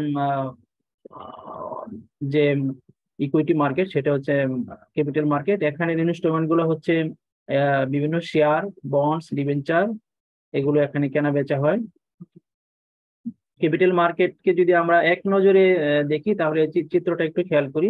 classification of capital marketing. Capital market প্রথমত 2 ভাগে ভাগ করা যায়, প্রাইমারি মার্কেট আর সেকেন্ডারি মার্কেট। প্রাইমারি মার্কেটে পাবলিক ইস্যু অর্থাৎ যারা নতুন ভাবে শেয়ার মার্কেট থেকে, বাজার থেকে যারা মূলধন আহরণ করতে চান, তারা এখানে প্রাইমারি মার্কেটে প্রথমে শেয়ার ইস্যু করে তারপরে সেই ফান্ডটা তারা কালেক্ট করেন। রাইট ইস্যু হয় প্রাইমারি মার্কেটের মাধ্যমে। এরপরে বোনাস ইস্যু, এগুলো প্রাইমারি মার্কেটের মাধ্যমে হয়। প্রাইভেট প্লেসমেন্টও হয়। সেকেন্ডারি মার্কেট হচ্ছে স্টক মার্কেট, যেখানে প্রথমে প্রাইমারি মার্কেটে ইস্যুকৃত শেয়ারগুলো যে মার্কেটে বেচা কিনা হয় সেটা হচ্ছে secondary market. Money market tools অর্থাৎ এই যে আমরা শর্ট টার্ম লিকুইডিটির কথা বললাম, যে কোনো ব্যাংক যখন ক্রাইসিসে পড়ে, তার লিকুইডিটি যখন শর্টেজ হয়, হাতে যখন টাকার পরিমাণ তাদের কমে যায়, তাদের কাছে যখন ফান্ড দরকার হয়, খুবই অল্প সময়ের জন্য যে ফান্ডটা কালেক্ট করা হয় এটা হচ্ছে মানি মার্কেট টুলস এর মাধ্যমেই করা হয়। কনভেনশনাল মানি মার্কেট টুলস এবং ইসলামিক মানি মার্কেট টুলস এর মধ্যে পার্থক্য আছে। পরীক্ষায় এটা প্রায়ই আসে যে define the Islamic money market and describe the money market tools. How many money market tools? অথবা থাকে যে আপনার describe Islamic money market tools, এই ধরনের কোশ্চেন গুলো থাকে। তা আমরা কনভেনশনাল মানি মার্কেট সম্পর্কে একটু ধারণা নেই, তারপরে ইসলামিক মানি মার্কেট টুলস সম্পর্কে একটু ধারণা নিব। কনভেনশনাল মানি মার্কেট টুলস গুলো কি, অর্থাৎ যখন একটা সুদ ভিত্তিক বা কনভেনশনাল একটা প্রতিষ্ঠান যখন কোনো অর্থ সংকটে পড়ে বা ফান্ডের দরকার হয়, তখন তারা বিভিন্ন ভাবে ফান্ড কালেক্ট করে। প্রথমে ইন্টার ব্যাংক লোনস, এক ব্যাংক অন্য ব্যাংক থেকে সুদের ভিত্তিতে ফান্ড নেয় এবং এখানে একটা রেট থাকে, ব্যাংক রেট, তারা এটা লেনদেনটা করে। সার্টিফিকেট অফ ডিপোজিট, সঞ্চয়পত্র আমরা যেটা বলি, এই সঞ্চয়পত্রের মাধ্যমেও কনভেনশনাল ব্যাংকগুলো শর্ট টার্ম ফান্ড কালেক্ট করে। ট্রেজারি বিলস, যেখানে 1 বছরের কম সময়ের জন্য ট্রেজারি বিল ইস্যু করে বাংলাদেশ ব্যাংক, সেই ট্রেজারি বিলটা ফেস ভ্যালুর চেয়ে কম মূল্যে এটা দেওয়া হয় এবং ফেস ভ্যালুতে পরবর্তীতে ক্রয় করে নেওয়া হয়। এই যে ফেজগুলোর চেয়ে কম মূল্যে তারা কিনলো এবং ফেজগুলিতে বিক্রয় করলো, এটাই হচ্ছে তাদের লাভ। ট্রেজারি বিলটা এই পেজটা আবার আসছে, এটা রিপিট হয়ে গেছে, যাই হোক। এরপরে রিপারচেজ এগ্রিমেন্ট, রেপো। রেপোটা কি? এটা হচ্ছে রিপারচেজ এগ্রিমেন্টকে সংক্ষেপে রেপো বলে। রেপো হচ্ছে কোনো প্রতিষ্ঠানে যখন ফান্ড ক্রাইসিস হয় তখন সে একটা বন্ড ইস্যু করে বা একটা ইনস্ট্রুমেন্ট ইস্যু করে, এই শর্তে যে এটা নির্দিষ্ট দিন পরে আবার সে কিনে নিবে। এই যে পুনরায় কিনে নেওয়ার শর্তে যে একটা বন্ড ইস্যু করলো বা একটা সিকিউরিটি বা একটা ইনস্ট্রুমেন্ট ইস্যু করলো, এটাই হচ্ছে রিপারচেজ এগ্রিমেন্ট। যখন সে এটা ইস্যু করলো, যখন এটা সেল করলো ইনস্ট্রুমেন্টটা, এটাকে বলা হয় রেপো। আবার যখন সে এটা কিনে নেয় তখন এটা হলো রিভার্স রেপো। এবার আমরা ইসলামিক মানি মার্কেট ইনস্ট্রুমেন্ট সম্পর্কে আলোচনা করব, এটা খুব ইম্পর্টেন্ট, আপনারা একটু খেয়াল করবেন। প্রথমে যে ইনস্ট্রুমেন্টের কথা বলা হচ্ছে সেটা আউফির স্ট্যান্ডার্ডে আসছে, প্রফিট শেয়ারিং ইনভেস্টমেন্ট রিজার্ভ। অর্থাৎ ইসলামী ব্যাংক যে প্রফিট করে সেই প্রফিট থেকে তারা একটা রিজার্ভ গড়ে তুলবে, যেন প্রয়োজনের সময় তারা এই রিজার্ভ থেকে ক্রাইসিসের সময় তারা ফান্ডের প্রয়োজনীয়তা মিট আপ করতে পারে। এই যে প্রফিট থেকে তারা যে রিজার্ভটা রাখবে, এই রিজার্ভটা দুই ধরনের হতে পারে। একটা হচ্ছে প্রফিট ইকুয়ালাইজেশন রিজার্ভ, যেটাকে সংক্ষেপে বলা হয় পার, PER। আরেকটা হচ্ছে ইনভেস্টমেন্ট রিস্ক রিজার্ভ, সেটাকে সংক্ষেপে বলা হয় IRR। খেয়াল করেন, প্রথমে পার সম্পর্কে এখানে একটা চিত্র দেওয়া হয়েছে, দেখেন বাম পাশে এটা হচ্ছে গ্রস ইনকাম। অর্থাৎ একটা ব্যাংকে যে মুদ্রা বা ফান্ড বিনিয়োগ করে যে প্রফিটটা হয়, এই প্রফিট, গ্রস প্রফিট থেকে যদি কোনো রিজার্ভ রাখা হয়, এটা হচ্ছে পার। এই পার যেটা হবে, অর্থাৎ প্রফিট ইকুয়ালাইজেশন রিজার্ভ যেটা হবে, এটাতে দুইজনের অংশ থাকবে, ব্যাংকেরও অংশ থাকবে, মুদারিবেরও অংশ থাকবে। অর্থাৎ মুদারিবের এবং গ্রাহক এবং মুদারিব, অর্থাৎ ব্যাংক এবং গ্রাহকের মধ্যে যে গ্রস প্রফিটটা হবে, সেই প্রফিটটা ভাগ হওয়ার আগেই একটা নির্দিষ্ট পরিমাণ রিজার্ভ রাখা হবে, এটাকে বলা হচ্ছে পার। এটা অফিস স্ট্যান্ডার্ড নম্বর 40-তে বলা হচ্ছে। তাহলে এই পারের মধ্যে আমরা দেখতে পাচ্ছি ডান পাশের চিত্রটা, যে কিছু শেয়ার আছে IFIS শেয়ার, অর্থাৎ ব্যাংকের একটা পোরশন আছে। আবার ইনভেস্টমেন্ট অ্যাকাউন্ট হোল্ডার, এখানে ইনভেস্টমেন্ট অ্যাকাউন্ট হোল্ডার বলতে ডিপোজিট অ্যাকাউন্ট বোঝানো হয়েছে, যে ডিপোজিট অ্যাকাউন্ট হোল্ডারের একটা পোরশন থাকবে, আবার ব্যাংকেরও একটা পোরশন থাকবে। নেক্সট IRR, যে ইনভেস্টমেন্ট রিস্ক রিজার্ভ, যেটা এটা কিন্তু করা হবে শুধুমাত্র ডিপোজিট অ্যাকাউন্ট হোল্ডারদের ফান্ড থেকে। বাম পাশের চিত্রটা খেয়াল করেন, ইনভেস্টমেন্ট অ্যাকাউন্ট হোল্ডার্স, অর্থাৎ ডিপোজিট অ্যাকাউন্ট থেকে যে টোটাল প্রফিটটা আসলো, এখানে নিচের অংশে দেখেন মুদারিব শেয়ারটাকে আলাদা করা হয়েছে, অর্থাৎ ব্যাংকের পোরশন ব্যাংক নিয়ে নিয়েছে। বর্তমানে বাংলাদেশের IBBL এর পার্সপেক্টিভে যদি আমরা চিন্তা করি, যে গ্রাহকের সাথে চুক্তি করা হয় যে মুদ্রা বা ফান্ড বিনিয়োগ করে যে প্রফিটটা হবে, IBBL নেবে 35% এবং গ্রাহককে দেওয়া হবে কমপক্ষে 65%। তাহলে পার এবং IRR এর পার্সপেক্টিভে আমরা যদি চিন্তা করি, পার রাখা হবে গ্রস প্রফিট থেকে, অর্থাৎ ব্যাংকের শেয়ার, ব্যাংকের যে প্রফিটে পাওনা বা প্রফিটের মধ্যে ব্যাংকের যে পোরশন আছে সেটা আলাদা করার আগে টোটাল প্রফিট থেকে পার রিজার্ভটা রাখা হবে, অর্থাৎ প্রফিট ইকুয়ালাইজেশন রিজার্ভ রাখা হবে। আর ব্যাংক যখন তার নিজস্ব 35 নিয়ে নিল, গ্রাহকের যে 65% প্রফিট আছে, সেখান থেকে যদি কোনো রিজার্ভ রাখা হয়, সেটাকে বলা হবে ইনভেস্টমেন্ট অ্যাকাউন্ট হোল্ডার্স বা investment risk reserve. Bangladesh bank 2022 সালের ডিসেম্বর মাসে একটা নতুন Islamic money market tools device করেছে বা ডিজাইন করেছে। এই বিষয়ে তারা একটা সার্কুলার দিয়েছে, যেটা সার্কুলার নম্বর DIB সার্কুলার নম্বর 3। এটা আপনাদের জন্য ইম্পর্টেন্ট, পরীক্ষায় আসতে পারে, যেহেতু একটা নতুন ইনস্ট্রুমেন্ট। বাংলাদেশ ব্যাংক ইসলামী ব্যাংকগুলোর জন্য নতুন এই ইনস্ট্রুমেন্টটা চালু করেছে। এটা সংক্ষিপ্ত নাম হচ্ছে IBLF, অর্থাৎ ইসলামিক ব্যাংকস লিকুইডিটি ফেসিলিটি। ইসলামী ব্যাংকগুলো আপনারা দেখেছেন গত নভেম্বর এবং ডিসেম্বর মাসে বাংলাদেশের ইসলামিক ব্যাংকগুলো বেশ ফান্ড ক্রাইসিসে পড়েছে। এই ফান্ড ক্রাইসিসে কেন্দ্রীয় ব্যাংক যথেষ্ট হেল্প করেছে, এবং এই যে একটা নতুন প্রোডাক্ট, এই উসিলায় বা এই সুযোগে একটা নতুন প্রোডাক্ট তারা ডিজাইন করেছে, যেটা শরিয়া সম্মত প্রোডাক্ট, শরিয়া সম্মত বা শরিয়া ভিত্তিক ব্যাংকগুলোর জন্য এটা একটা বড় ফেসিলিটি। এই IBLF বা ইসলামিক ব্যাংক লিকুইডিটি ফেসিলিটির যে প্রধান বৈশিষ্ট্যগুলো নিচে এখানে স্টার মার্ক করা আছে, যে এটার মেয়াদ হবে 14 দিন। এই ফান্ডের ক্ষেত্রে ফান্ড দিবে বাংলাদেশ ব্যাংক। বাংলাদেশ ব্যাংক হবে রাব্বুল মাল বা সাহেবুল মাল। আর যেই ব্যাংক ফান্ড নিল সেই ব্যাংক হবে এখানে মুদারিব। এটার মেয়াদ হবে 14 দিন। আর এই যে ফান্ডটা বাংলাদেশ ব্যাংক দিবে, এই ফান্ডের প্রফিট হবে সংশ্লিষ্ট ব্যাংকের 3 মাসের যে টিডিআর রেট, সেই রেট অনুযায়ী এখানে বাংলাদেশ ব্যাংককে প্রফিট দিতে হবে। আর এই ফান্ডটা নিতে হলে ব্যাংকগুলোকে একটা সিকিউরিটি রাখতে হবে। সেই সিকিউরিটিটা কি? ইতিপূর্বে বাংলাদেশ ব্যাংক যে সুকুক ইস্যু করেছিল, সেই সুকুকগুলো ইসলামী ব্যাংক সমূহ কিনেছে। সেই সুকুককে সিকিউরিটি বা কোলাটেরাল হিসাবে রেখে তারপরে এই ফান্ড নিতে পারবে। কতটুকু পরিমাণ নিতে পারবে এখানে বলা হয়েছে যে সুকুকের যে ফেস ভ্যালু, সেই ফেস ভ্যালু থেকে 5% বাদ দিয়ে বাকি টাকা তারা নিতে পারবে। অর্থাৎ 1000 কোটি টাকা যদি সুকুক থাকে তাহলে সেটা জমা দিয়ে তারা 5% কত হয়, 950 কোটি টাকা তারা নিতে পারবে। নেক্সট যে পয়েন্টটা বলা হয়েছে, while providing the IBLF, the entire security will be treated as a collateralized security even if haircut is imposed on the face value of the eligible security at a prescribed rate. অর্থাৎ এখানে security হিসাবে তার যদিও 5% বাদ দেওয়ার কথা বলা হয়েছে, কিন্তু টোটালটাই এখানে কোলাটেরাল হিসাবে থাকবে। Institution will receive interim profit. ব্যাংকগুলো কি পাবে? প্রভিশনাল প্রফিট পাবে। কিসের প্রভিশনাল প্রফিট?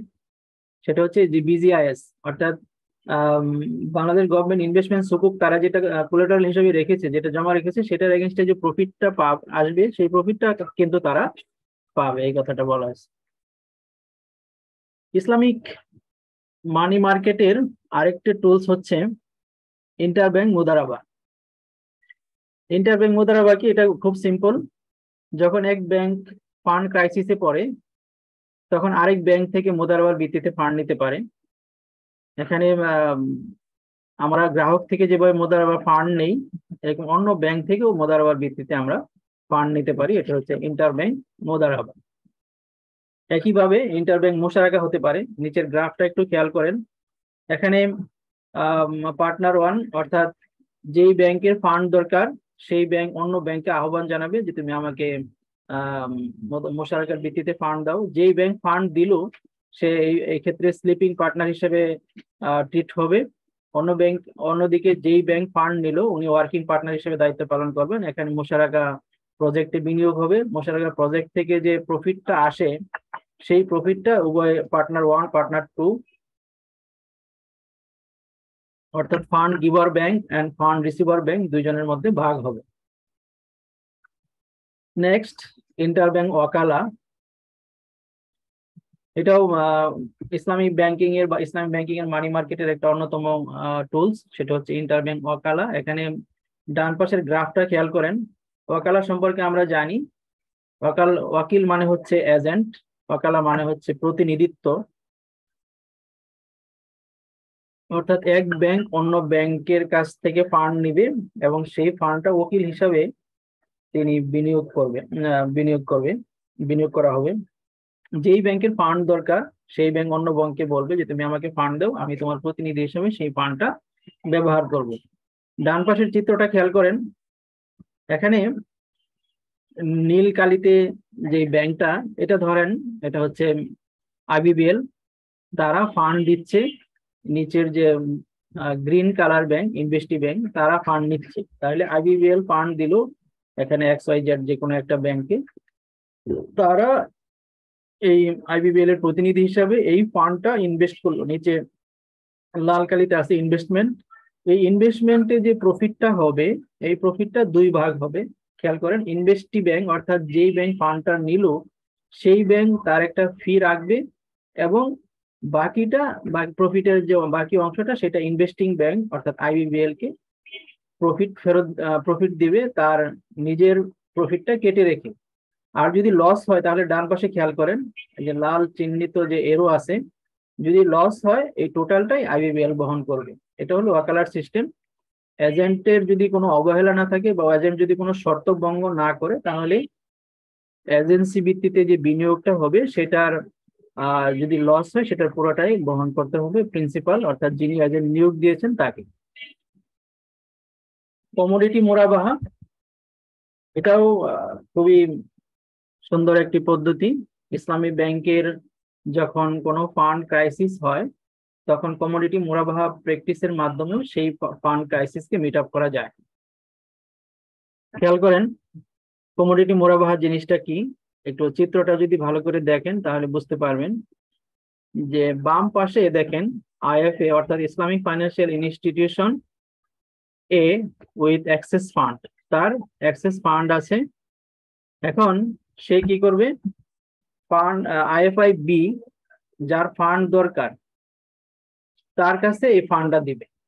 আর যদি সহজ করে বলি, ধরেন একটা ব্যাংকের ফান্ড দরকার, সেই ব্যাংকের নাম ধরি আমরা ব্যাংক বি, তাহলে ব্যাংক বি যখন ব্যাংক এর কাছে আসবে যার কাছে অতিরিক্ত ফান্ড আছে বা অ্যাক্সেস ফান্ড আছে, তখন ব্যাংক এ যার অ্যাক্সেস ফান্ড আছে সে কি বলবে, বলবে যে আমি তো তোমাকে টাকা দিয়ে টাকা বেশি নিতে পারবো না, তাহলে তো সুদ হবে, তাহলে এক কাজ করি আমার কাছে আমি তোমাকে একটা পণ্য কিনে দেই। তখন যদি ব্যাংক বি রাজি হয় তখন ব্যাংক এ কি করবে দেখেন, কমোডিটি ব্রোকারের কাছ থেকে, যে ডান পাশে কমোডিটি ব্রোকার আছে তার কাছ থেকে একটা কমোডিটি ক্রয় করবে। কমোডিটি ক্রয় করার পরে সেই কমোডিটির মূল্য সেই ব্রোকারকে দিয়ে দিল। এই কথাটা এখানে 1 নম্বরে আছে যে আইএফআই এ পারচেজেস permissible commodity from a supplier third party, যে কোনো একটা থার্ড পার্টি থেকে কমোডিটি ব্রোকার থেকে একটা কমোডিটি পারচেস করলো, তারপরে সেই কমোডিটিটা ব্যাংক বি অর্থাৎ যার ফান্ড দরকার তাকে দিয়ে দিল। এখন ব্যাংক বি তো আসলে তার তো কমোডিটি দরকার না, তার তো দরকার ফান্ড। সে কি করবে দেখেন সবার নিচে আছে যে ব্যাংক বি সেটা আবার থার্ড পার্টির কাছে বিক্রি করে দিবে, বিক্রি করে দিলে সে টাকা পেয়ে গেল। তাহলে ব্যাংক বির তো ফান্ড ক্রাইসিস ছিল, সে তার এই ফান্ডটা কিভাবে পাইলো, ফান্ডটা পাইলো এভাবে যে ব্যাংক এ তাকে একটা কমোডিটি বা একটা পণ্য দিল, সেই পণ্যটা সে থার্ড পার্টির কাছে আবার বিক্রি করে দিয়ে সেই ফান্ডটা সে নিয়ে নিল। এভাবে কমোডিটি মোরাবাহার মাধ্যমেও ফান্ড ক্রাইসিসকে মিট আপ করা যায়, বা শর্ট টার্ম ফাইন্যান্সিয়াল ক্রাইসিস বা short term fund ক্রাইসিসকে meet up করা যায়। আবার প্রথম 3টা চ্যাপ্টারের আলোচনা আমরা মোটামুটি শেষ করেছি। এরপরে যদি কারো কোনো প্রশ্ন থাকে আসতে পারে, না এরপরে আমরা নেক্সট চ্যাপ্টারে যাব। জি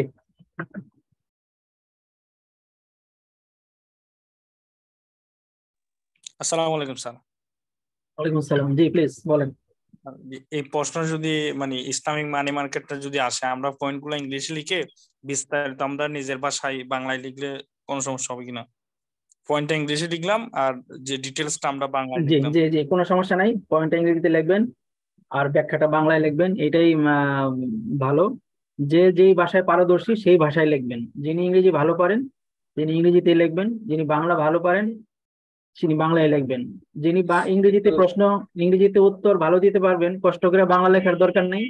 আর যিনি বাংলায় উত্তর ভালো জানেন তার কষ্ট করে ইংরেজি লেখার দরকার নেই। ইংরেজি লেখার জন্য ইংরেজির জন্য আলাদা কোনো মার্ক নাই। স্যার আমি 2টা পরীক্ষা দিয়েছি, 2টা পরীক্ষার মধ্যে এই সাবজেক্টটা স্যার 100 নাম্বার আনসার করে আমি 42 পেয়েছি। আরেকটা যেটা এরপরে হয় আর কি এই ওটা আমি স্যার 2টা প্রশ্নের উত্তর করে 21 পেয়েছি, যেটা ইংলিশে লিখছি ওটা পুরোপুরি ইংলিশ আর এটা পুরোপুরি বাংলায় লিখছিলাম স্যার। 42 স্যার এটাকে আবার রিভিউ করেছি কিন্তু পাস তো দেওয়া হলো না। যাই হোক, এটা হয় কি, আমি নিজেও এই যে আউফির যে ফেলোশিপের কথা বললাম না, আউফি ফেলোশিপের 4টা কোর্স দিতে হয়, একটা কোর্সে আমি ফেল করছিলাম, আমার খুব খারাপ লেগেছিল, এবং একটা পরীক্ষা দিতে ওখানে আবার $100 দিতে হয়, অর্থাৎ প্রায় 10,000 টাকা। আমি কিন্তু 10,000 টাকা দিয়ে আবার দ্বিতীয়বার পরীক্ষা দিয়ে পাশ করেছি। কিন্তু আমার কাছে মনে হয়েছে যে ওই কোর্সটা ফেল করাতে আমার উপকারী হয়েছে, কারণ প্রথমবার যখন পরীক্ষা দিয়েছিলাম অনেক কিছু আমার কাছে স্পষ্ট ছিল না। যাই হোক, আমি বলতেছি না যে আপনাদের জন্য ফেল করা ভালো, এটা বলতেছি না। যদি বাই চান্স ফেল করেই ফেলেন পজিটিভলি নিবেন, আবার এই যে একটু লেখাপড়া করতেছেন, আবার একটু শুনতেছেন, আবার একটু স্টাডি করবেন, আর একটু জ্ঞান তো বাড়বে, তাই না? নিঃসন্দেহে। আচ্ছা, আমরা যদি একমত হই আবার আমরা নেক্সট সেশন শুরু করি। 5টা পর্যন্ত আমরা পরবর্তী সেশনটা কন্টিনিউ করে আবার পরবর্তী সেশনটা যেহেতু একটু আসরের পরে যে সেশনটা হবে সেটা যেহেতু একটু সংক্ষিপ্ত হবে, এই জন্য আমরা আগে ভাগে কিছুটা আলাপ আলোচনা করে নিতে পারি, কি বলেন? জি স্যার। জি, আর কার কোনো প্রশ্ন নাই তো? প্রশ্ন না থাকলে আমরা পরবর্তী সেশন শুরু করব। এটা হচ্ছে আসসালামু আলাইকুম স্যার, একটা কোশ্চেন ছিল স্যার। জি জি বলেন, কোশ্চেন তো এতক্ষণ শোনার জন্য আহ্বান জানাইলাম। জি বলেন। জি স্যার, ঘটনাটা হচ্ছে স্যার, গতবার আমি 3টা সাবজেক্ট পরীক্ষা দিছি, 2টাতে পাস করছি, এটাতে একটা সমস্যা হয়েছে। আচ্ছা, যাক, আপনার কথাটা শুনে স্যার ভরসা পেলাম যে আর 2 বছর দিতে হবে। হ্যাঁ এটা পজিটিভলি নেন, অসুবিধা নেই। জি জি স্যার, পজিটিভলি স্যার। শুধু আমার একটা রিকোয়েস্ট থাকবে, কিছু কোয়েশ্চেন আছে, মানে যেটা আমরা যেভাবে পড়ালেখা করতেছি বা সিস্টেমেটিক্যালি আপনি যেভাবে পড়াচ্ছেন ওইভাবে কিন্তু মানে এটার বাইরে কতগুলো কোয়েশ্চেন দেন যেগুলো আমরা বুঝে উঠতে পারি না, এই ধরনের মানে ক্রিটিক্যাল টাইপের, আচ্ছা ওগুলো আচ্ছা, নিয়ে একটু আলোচনা করবেন স্যার। আমি এটা বলছি, এটা আমার এটা আমি বলছি যে আগামীকাল অথবা আজকে যদি সেশনের শেষের দিকে আমরা সময় পাই, পরীক্ষার কিছু টিপস নিয়ে আমার আলাদা একটা স্লাইড আছে, তখন আমরা এই জি বিষয়গুলো স্যার। শেয়ার করবো, হ্যাঁ ইনশাল্লাহ। আচ্ছা, জি sir, গুলজারা, thank you. Gulzar Ahmed কিছু বলতে চাচ্ছেন? হাত তুলছেন দেখা যায়। আচ্ছা, এটা অনেক সময় হয় যে হয়তো মোবাইলে যারা জয়েন করেছেন টিপ লেগে দেখা যায় যে হাত ওঠানো হয়ে যায়। আচ্ছা, যাই হোক, আমি আপনার হাত নামিয়ে দিলাম। এই পর্যায়ে আমরা পরবর্তী সেশনটা শুরু করি, 5টা পর্যন্ত আমরা এই সেশনটা চালাবো, এরপরে আসরের নামাজ জামাতের সাথে আদায়ের পর আবার বাকি কথাবার্তা বলবো। পরবর্তী সেশনটা হচ্ছে আমাদের স্লাইড নম্বর সেশন 2, একটু খুলে নেই। সেশন 2,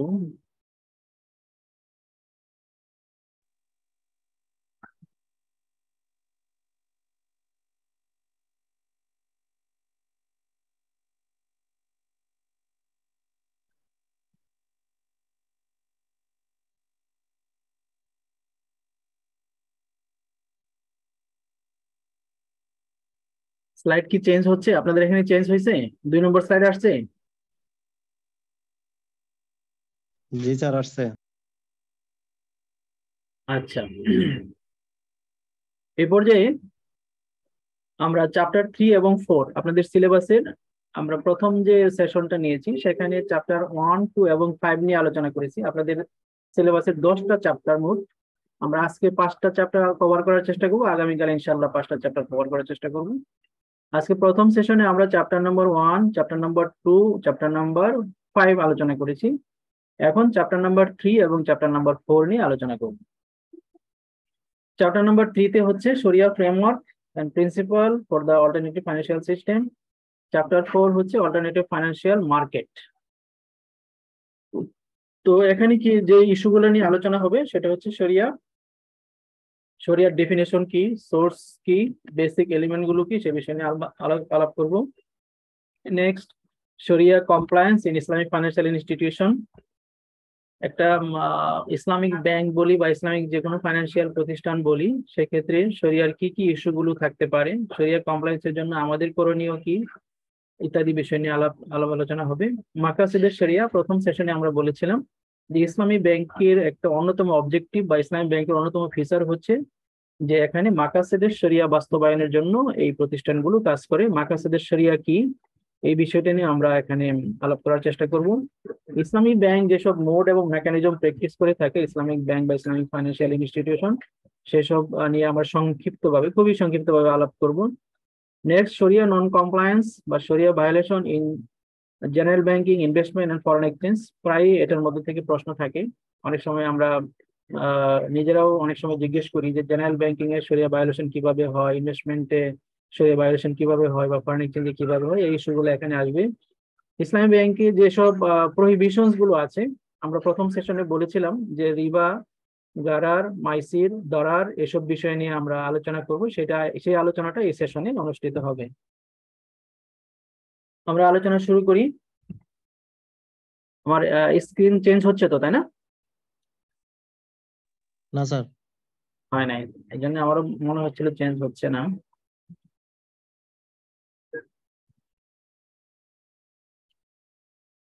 এবার কি ঠিক আছে, চেঞ্জ হয়? দেখেন তো।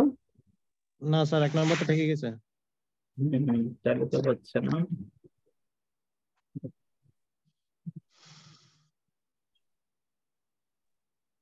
এখন আসতেছে।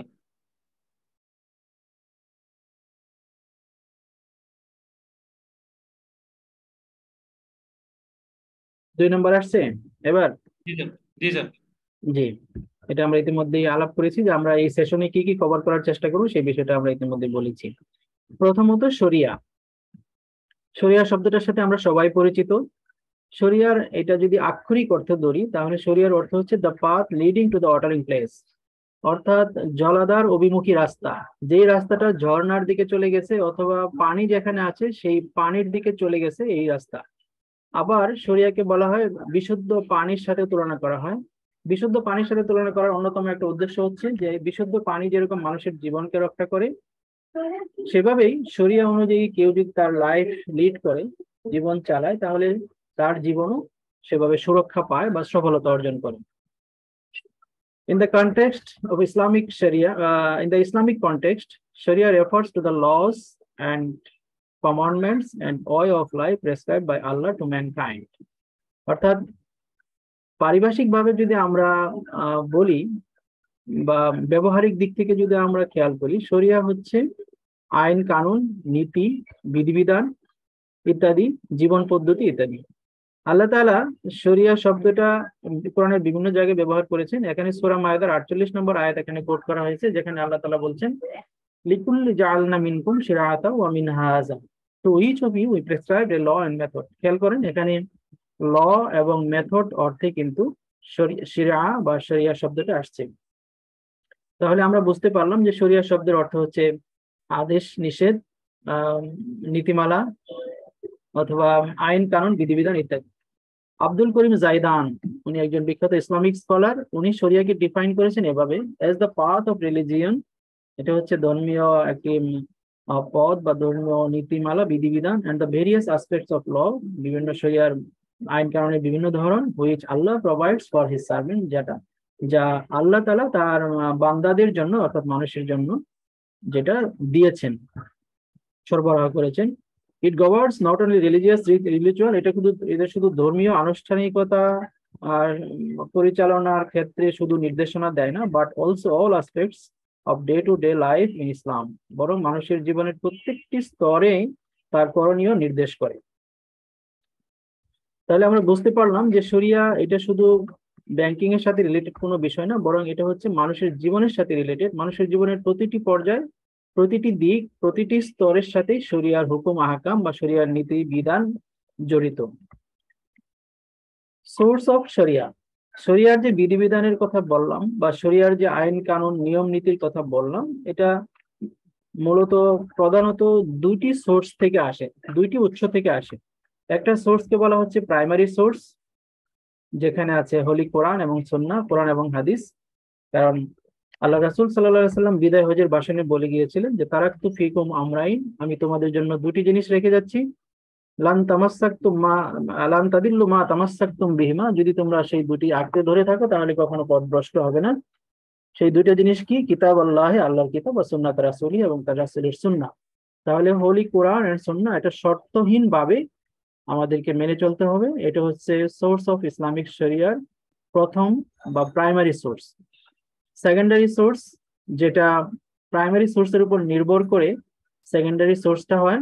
সেকেন্ডারি সোর্সের মধ্যে কি আছে? ইজমা, অর্থাৎ সমকালীন যারা ইসলামিক স্কলার আছেন, আলেম ওলামা আছেন, তারা যদি কোনো বিষয়ে কোনো বিধিবিধানের ব্যাপারে একমত হয়, এই যে একমত হলো এটার নাম হচ্ছে ইজমা, একমত হওয়া। কিয়াস, কিয়াস মানে এখানে ইস্তিহাদ, অর্থাৎ কোরআন এবং হাদিসের যেই বিধানগুলো সরাসরি পাওয়া যায় না, আধুনিক এরকম অনেক বিধান বা অনেক সমস্যা মানুষের জীবনে আসে যেগুলো কোরআন হাদিসে সরাসরি এগুলোর বিধান বা এগুলো সম্পর্কে সমাধান পাওয়া যায় না, সেই সমাধানটা কোরআন হাদিসের কোনো নীতির ভিত্তিতে ইস্তিহাদ করে গবেষণা করে কোরআন এবং হাদিসের দলিলের ভিত্তিতে যদি কোনো হুকুম বা কোনো আহকাম বা কোনো বিধিবিধান দেওয়া হয়, সেটা হচ্ছে ইস্তিহাদ বা কিয়াস। অন্যান্য আরো সোর্স আছে, সেই সোর্সগুলো যেমন ধরেন একটা সোর্স হলো মাসালিহিল মুরসালা, অর্থাৎ মানুষের কল্যাণ। শরিয়ার মূল উদ্দেশ্যই হচ্ছে মানুষের কল্যাণ। সুতরাং মানুষের কল্যাণ বিবেচনায় অনেক বিধান বের করা হয়। তাআমুলুস সাহাবা, এটা আরেকটি সোর্স, অর্থাৎ সাহাবাদের আমল, সাহাবারা যে বিষয়গুলোতে আমল করেছেন সেইটাও হচ্ছে শরিয়ার একটি উৎস। এরকম আরো কিছু উৎস আছে যেগুলোকে আমরা সেকেন্ডারি সোর্স বলবো। সেকেন্ডারি সোর্স পরিপালনের জন্য শর্ত হচ্ছে সেটা প্রাইমারি সোর্স অর্থাৎ হোলি কোরআন এবং সুন্নাহ এই দুইটার বিরোধী হবে না। প্রাইমারি সোর্স এটা হচ্ছে, এটার আরেকটা নাম হচ্ছে ক্লোজড সোর্স, কারণ নতুন করে কোরআন নাজিল অথবা নতুন করে কোনো হাদিস আল্লাহ রাসূলের কোনো বাণী আসার সম্ভাবনা নেই, এজন্য এটা সিলড হয়ে গেছে, এটা ক্লোজড হয়ে গেছে। বাট সেকেন্ডারি সোর্স এটা হচ্ছে ওপেন সোর্স, এটার দরজা এখনো খোলা আছে, অর্থাৎ ইজমার দরজা খোলা আছে, কিয়াস বা ইস্তিহাদের দরজা এখনো খোলা আছে। এটাই হচ্ছে ইসলামকে প্রাণবন্ত করে রাখে, ইসলামকে সব যুগে সকল সময়ে সব দেশে যুগোপযোগী করে রাখার অন্যতম একটা কারণ হচ্ছে ওপেন সোর্সেস অফ শরিয়া। অর্থাৎ যখনই নতুন কোনো সমস্যা, নতুন কোনো প্রবলেম বা নতুন কোনো বিষয় মানুষের সামনে আসে, ইসলাম সেখানে স্ট্যাগনেন্ট হয়ে যায় না, স্থির হয়ে যায় না, বরং সেই সম্পর্কে কোরআন হাদিসের নীতিমালার আলোকে গবেষণা করে সেটা একটা সমাধান বের করা হয়। বেসিক এলিমেন্ট অফ শরিয়া, এটাও খুব ইম্পর্টেন্ট একটা ইস্যু, যে শরিয়ার বেসিক এলিমেন্ট গুলো কি কি। শরিয়ার যে হুকুম আহকাম গুলো আছে এগুলো মূলত তিন ধরনের।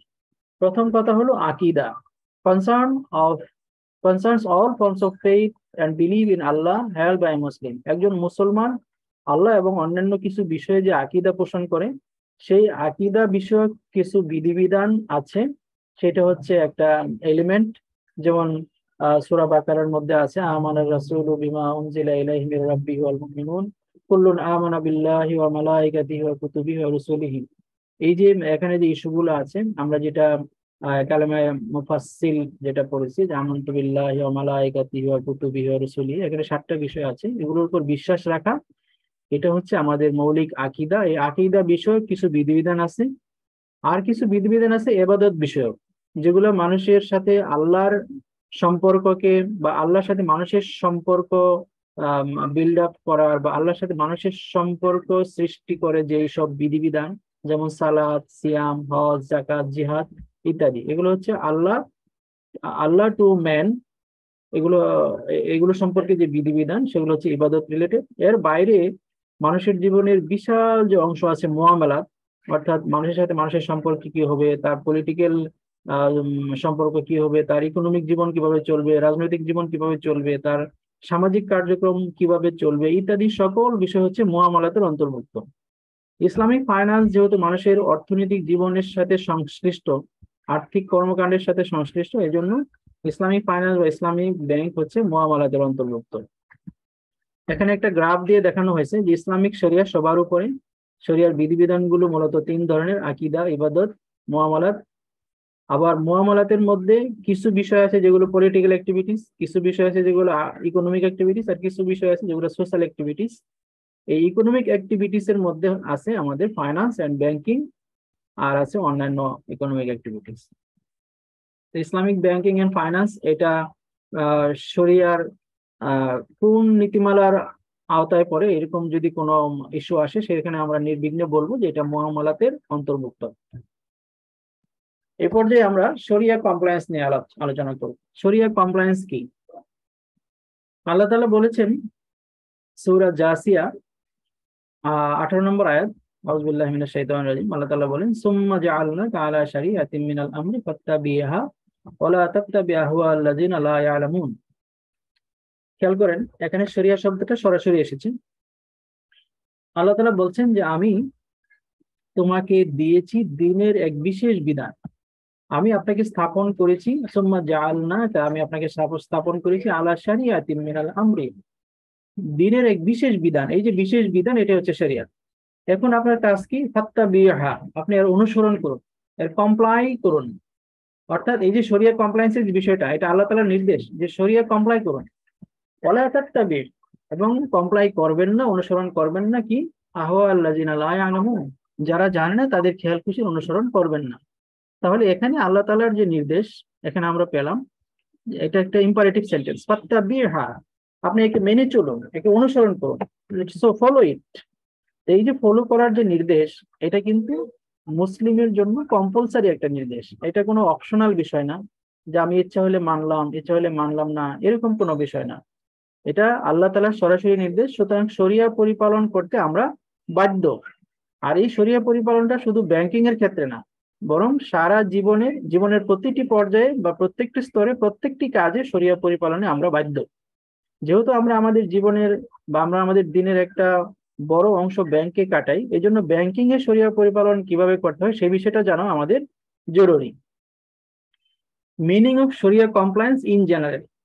সাধারণভাবে শরিয়া কমপ্লায়েন্স যদি আমরা বলি তাহলে শরিয়া পরিপালন মানে কি? শরিয়া পরিপালন মানে হচ্ছে অ্যাডহারেন্স, compliance, obedience to all that Allah ordered humans in the Quran and obeying what his prophet sallallahu alaihi wasallam has ordered through hadith sahih। অর্থাৎ আল্লাহ তাআলা তার কোরআনের মাধ্যমে এবং আল্লাহর রাসূল সাল্লাল্লাহু আলাইহি সাল্লাম তার সহিহ হাদিসের মাধ্যমে যেই নির্দেশাবলী, যেই কমান্ড বা যেই আদেশ নিষেধ আমাদেরকে দিয়েছেন সেটা পুরোপুরি মেনে চলা, বাস্তবায়ন করা, সেটা হচ্ছে শরিয়া কমপ্লায়েন্স।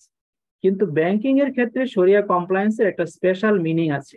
সেই মিনিংটা কি খেয়াল করেন, সেটা হচ্ছে শরিয়া compliance in Islamic financial institution refers to comply শরিয়া rules and principles by the IFIs which are determined by the relevant Sharia regulatory authority of the bank। অর্থাৎ ব্যাংকিং এর ক্ষেত্রে শরিয়া পরিপালন বলতে বোঝান যে ব্যাংকিং এর যারা শরিয়া অথরিটি আছে, যারা শরিয়া বিষয়ক ফতোয়া দেন, যারা শরিয়া বিষয়ক সিদ্ধান্ত দেন, শরিয়া বিষয়ক অভিমত যারা দেন, সেই শরিয়া বিষয়ক ফতোয়া, শরিয়া বিষয়ক অভিমত বা শরিয়া বিষয়ক নির্দেশনা মেনে ব্যাংকিং করাটা হচ্ছে ব্যাংকিং এর ক্ষেত্রে শরিয়া পরিপালন। এবার আরেকটা প্রশ্ন, এটাও খুব ইম্পর্টেন্ট প্রশ্ন, যে ব্যাংকের প্রতিদিনকার যে অপারেশন, প্রতিদিনের যে কার্যক্রম, সেই কার্যক্রমে শরিয়া পরিপালন কিভাবে নিশ্চিত করা যায়। এটা এরকম যদি কোনো প্রশ্ন হয় যে describe the OS to ensure শরিয়া compliance in Islamic financial institutions day to day operation. একটা ব্যাংকের নিত্য নৈমিত্তিক কার্যক্রমে শরিয়া পরিপালনকে কিভাবে নিশ্চিত করা যায়, এই বিষয়ে যদি আমরা ইস্যুটা নিয়ে আলোচনা করি, প্রথমেই যে বিষয়টা আসে যে রুল অফ এমপ্লয়িজ, এর সাথে আবার এমপ্লয়িজ কিভাবে হয়। এখানে একটু গ্রামাটিক্যাল মিস্টেক আছে, ঠিক করে দিই এখনই।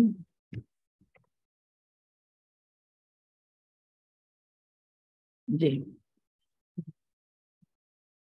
রুল অফ এমপ্লয়ি, শরিয়া পরিপালনের ক্ষেত্রে ব্যাংকের এমপ্লয়ির কি দায় দায়িত্ব।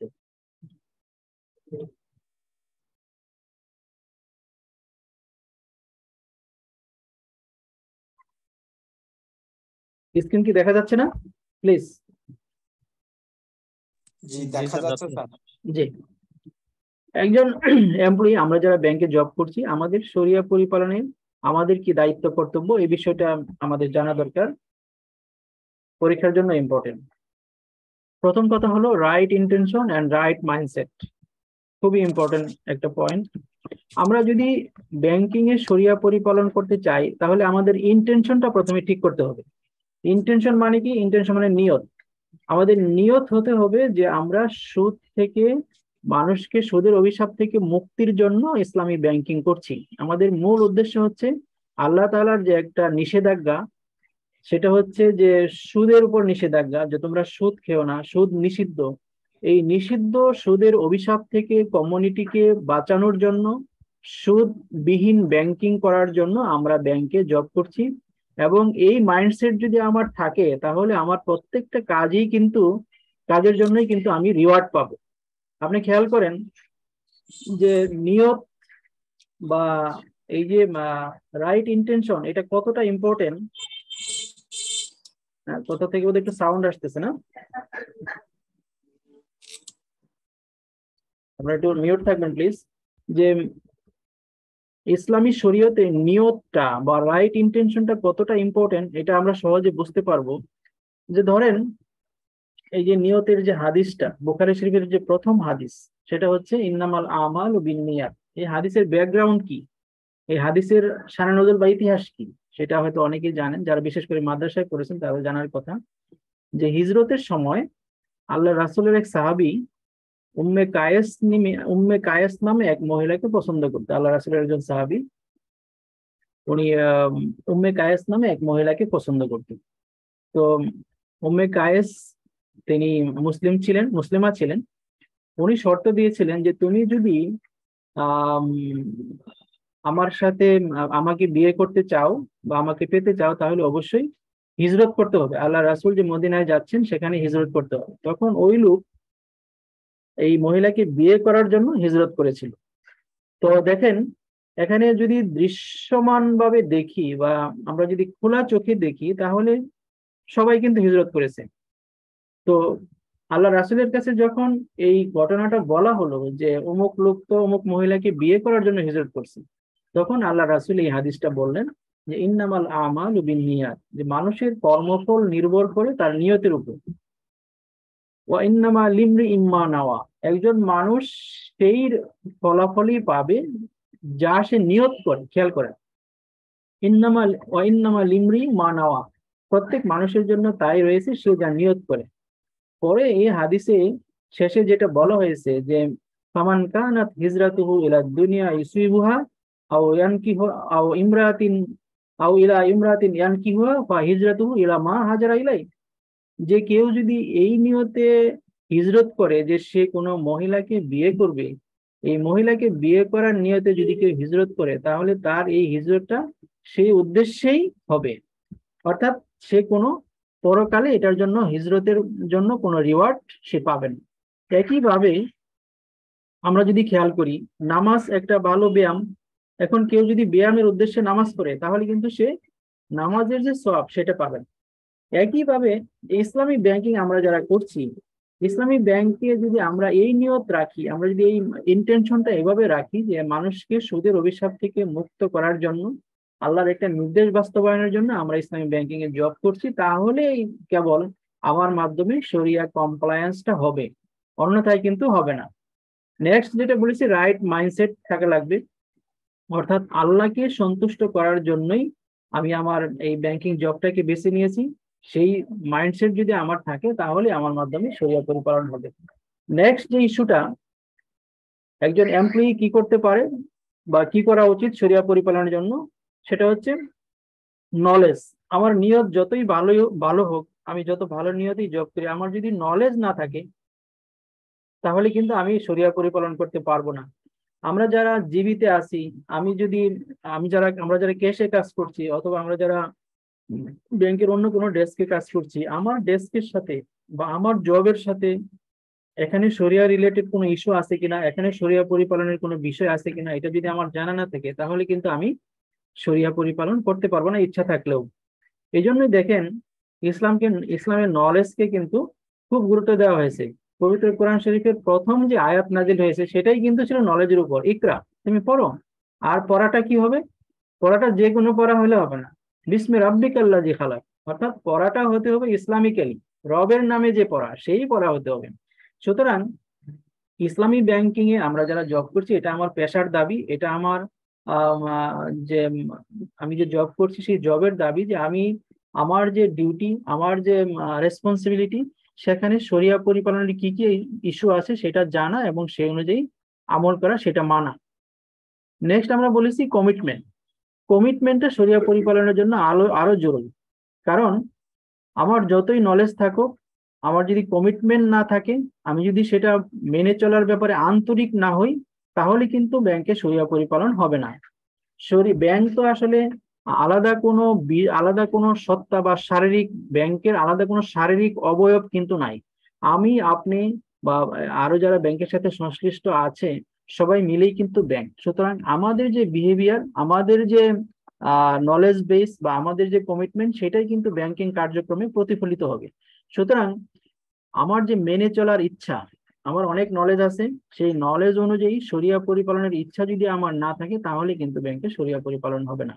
এই যে বাংলাদেশ বারবার দুর্নীতিতে প্রথম অবস্থায় থাকে, একদম টপ লিস্টে থাকে, এর কারণ কি? দুর্নীতি কারা করে? রিক্সাওয়ালা, ঠেলাওয়ালা, মজুর, কৃষক, এরা কি দুর্নীতি করে? না। বরং দুর্নীতি যারা করে তাদের কিন্তু অনেক নলেজ আছে। তাহলে সমস্যা কি? সমস্যা হচ্ছে ল্যাক অফ কমিটমেন্ট। তাদের নলেজটা ভালো কাজে ব্যবহার হচ্ছে না, বরং কিভাবে অল্প সময়ে বাঁকা পথে চোরাই পথে বেশি টাকা ইনকাম করা যায়, তাদের নলেজটা কিন্তু সেভাবে ব্যবহার হচ্ছে। সুতরাং সেই নলেজটা মানুষের কোনো উপকারে আসছে না। ঠিক ইসলামী ব্যাংকিং এ আমরা যারা জব করছি, আমরা যতই নলেজিয়াস হই, যতই যোগ্যতার অধিকারী হই, আমাদের যদি শরিয়া পরিপালনের মেন্টালিটি না থাকে, সদিচ্ছা না থাকে, তাহলে এই নলেজ কিন্তু কোনো উপকারে আসবে না। নেক্সট বলেছি ডিটারমিনেশন। একজন এমপ্লয়ি শরিয়া পরিপালনের ব্যাপারে ডিটারমাইন্ড হতে হবে। ডিটারমিনেশন কি? অর্থাৎ আমি যতটুকু জেনেছি যে এটাতে এই কাজ করলে শরিয়া পরিপালন হবে, এটা যদি না করি তাহলে এখানে শরিয়া লঙ্ঘন হবে, সেটা মেনে চলার ব্যাপারে যদি আমি ডিটারমাইন্ড না হই, তাহলে আমার যদি নরবরে অবস্থা হয়, তাহলে কিন্তু আমাকে দিয়ে শরিয়া পরিপালন হবে না। আমার ইনচার্জ বলবে এক কথা, আমার ম্যানেজার বলবে এক কথা, অথবা জোনাল হেড বলবে এক কথা। এক একজনের কথা শুনে আমি কিন্তু এক এক দিকে ঝুঁকে যাব। কিন্তু আমার যদি ডিটারমিনেশন থাকে, আমি যদি মেনে চলার ব্যাপারে দৃঢ় অঙ্গীকারাবদ্ধ হই, তাহলে কিন্তু আমার মাধ্যমে শরিয়া পরিপালনটা হবে। আল্লাহ রাসূলকে আল্লাহ বলেছিলেন, এটা আরেকটা ইতিহাস, যে আল্লাহ রাসূলের শেষ দিকে এসে আল্লাহ রাসূলের কিছু চুল পেকে যাচ্ছিল। আল্লাহ রাসূলের সাহাবী একজন একদিন বললেন যে, হে আল্লাহ রাসূল, আপনার চুল তো পেকে যাচ্ছে। তখন আল্লাহ রাসূল কি বললেন জানেন? যে আল্লাহ রাসূল বললেন যে সূরা হুদ এবং এই জাতীয় কিছু আয়াত আমাকে বৃদ্ধ করে দিয়েছে। শাইয়াবাতনি সূরাতুল হুদ ওয়া ইফাতুহা, যে সূরা হুদ বা এই জাতীয় কিছু সূরা আমাকে বৃদ্ধ করে দিয়েছে। তো তাফসীরকারগণ বলেছেন যে সূরা হুদের সকল আয়াত না, বরং সূরা হুদের একটা আয়াত আছে, ফাস্তাকিম কামা উমিরতা, যে আমি যেভাবে নির্দেশ দিয়েছি দ্বীনের উপর আপনি সেভাবে কায়েম থাকুন। এই যে আল্লাহ তাআলার যে নির্দেশ, এই নির্দেশটার ওজন এত বেশি যে আল্লাহর রাসূল এটার টেনশনে তার মাথার চুল পেকে যাচ্ছিল। তাহলে ইস্তেকামাত বা দ্বীনের উপর প্রতিষ্ঠিত থাকা, শরিয়া পরিপালনের উপর স্থির থাকা, অটল থাকা, এটা অত্যন্ত কঠিন দায়িত্ব, এটা কিন্তু সহজ দায়িত্ব না। সুতরাং আমরা আমাদের নলেজের পাশাপাশি আমাদের সদিচ্ছা বাড়ানোর চেষ্টা করব। সদিচ্ছার পাশাপাশি আমি শরিয়া পরিপালনের ব্যাপারে দৃঢ় অঙ্গীকারবদ্ধ হব, তাহলে আমার মাধ্যমে শরিয়া পরিপালন সম্ভব হবে। এখানে একটু দীর্ঘ আলোচনা করলাম এই কারণে যে আমরা তো সবাই ব্যাংকের এমপ্লয়ি। প্রায়ই এই কথাটা আসে যে ব্যাংকে শরিয়া পরিপালনের ব্যাপারে আমার ভূমিকা কি হওয়া উচিত, ব্যাংকে শরিয়া পরিপালনের ব্যাপারে আমার কি দায়িত্ব। এই প্রশ্নটা কিন্তু খুব একটা ইম্পর্টেন্ট প্রশ্ন, এই জন্য আমি একটু দীর্ঘ সময় নিলাম।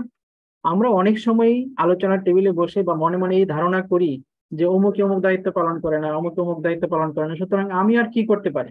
একটা জিনিস সবসময় আমাদেরকে মনে রাখতে হবে যে কে কি করেছে সেই প্রশ্ন কিন্তু আল্লাহ তাআলা আমাকে জিজ্ঞেস করবেন না, আমি কি করেছি সেই প্রশ্নই আল্লাহ তাআলা আমাকে জিজ্ঞেস করবেন। আল্লাহ তাজিরু ওয়াজিরাতুন বিজরা উখরা, একজনের পাপের বোঝা কিন্তু অন্য জনের উপর চাপানো হবে না। সুতরাং আমি আমার ক্যাপাসিটির মধ্যে আমার দায়িত্বটুকু সঠিকভাবে পালন করেছি কিনা, সেটা হচ্ছে মূল উদ্দেশ্য বা সেটা হচ্ছে মূল বিবেচ্য। নেক্সট, আরো কিছু ইনিশিয়েটিভ যেগুলো ব্যাংকের শরিয়া পরিপালনকে নিশ্চিত করবে, সেটা হচ্ছে ট্যাকিং x anti x post initiative for customers. আমি যদি একটু আপনাদের সাথে শেয়ার করি, সরি এখানে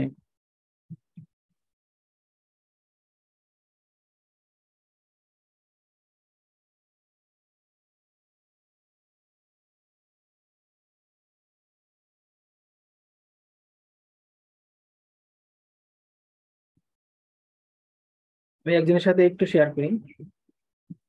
জনাব সোহেল উদ্দিন, জি আপনি শুনতে পাচ্ছেন? সোহেল উদ্দিন, জি জি, যে আপনি কি officer? Junior officer. Junior officer. কোন ইয়ারে জয়েনিং?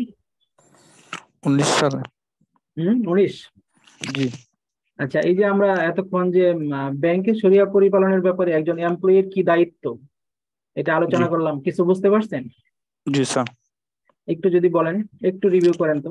স্যার প্রথমে আমাদের যে রাইট ইন্টেনশন থাকতে হবে, মানে ইন্টেনশনটা ভালো থাকতে হবে, আমাদের নলেজ থাকতে হবে, নলেজ এই শরিয়া বিষয়ে, এমন আমাদের এই বিষয়ে মানে সংকল্প কমিটমেন্ট করতে হবে, এবং আমাদের এই বিষয়ে মানে আমার দৃঢ় প্রতিজ্ঞা থাকতে হবে, দৃঢ় প্রতিজ্ঞা, তাই না? দৃঢ় প্রতিজ্ঞা, মাইন্ডসেট রাখতে হবে ঠিক মতো। আচ্ছা, এই যে আমরা আলোচনাটা করলাম, এটা কি শুধু পরীক্ষা পাশের জন্য? না স্যার, এটা বাস্তব জীবনে তো আমাদের প্রয়োজন। ইয়েস, আমরা পরীক্ষায় যদি এরকম কোনো প্রশ্ন আসে যে একজন what is the rule of N employee to ensure শরিয়া কমপ্লায়েন্স ইন ব্যাংক, তাহলে সেটার আনসার আমরা এইভাবে লিখবো, ঠিক আছে। বাট আজকের এই যে আলোচনাটা করলাম, এই আলোচনাটা শুধু পরীক্ষা পাশের জন্য নয়, বরং আমাদের বাস্তব জীবনে বাস্তবায়নের জন্য বা আমলের জন্য। ঠিক আছে সোহেল সাহেব? জি। নেক্সট আমরা ব্যাংকের শরিয়া পরিপালন নিশ্চিত করার জন্য আরো কিছু ইনিশিয়েটিভ নিয়ে কথা বলবো। এখানে আরেকটা প্রথম যে কথাটা আসছে, taking x anti x post initiative for customer. এটাও একটা ইম্পর্টেন্ট থিওরি। এক্স এন্টি হচ্ছে একজন কাস্টমারকে আমার ব্যাংকে ইন্ডাক্ট করার আগে আমার কিছু করণীয় আছে, সেটা করা। স্যার স্লাইডটা দেখা যাচ্ছে না স্যার। আবার একই সমস্যা হচ্ছে না? এবার ঠিক আছে না?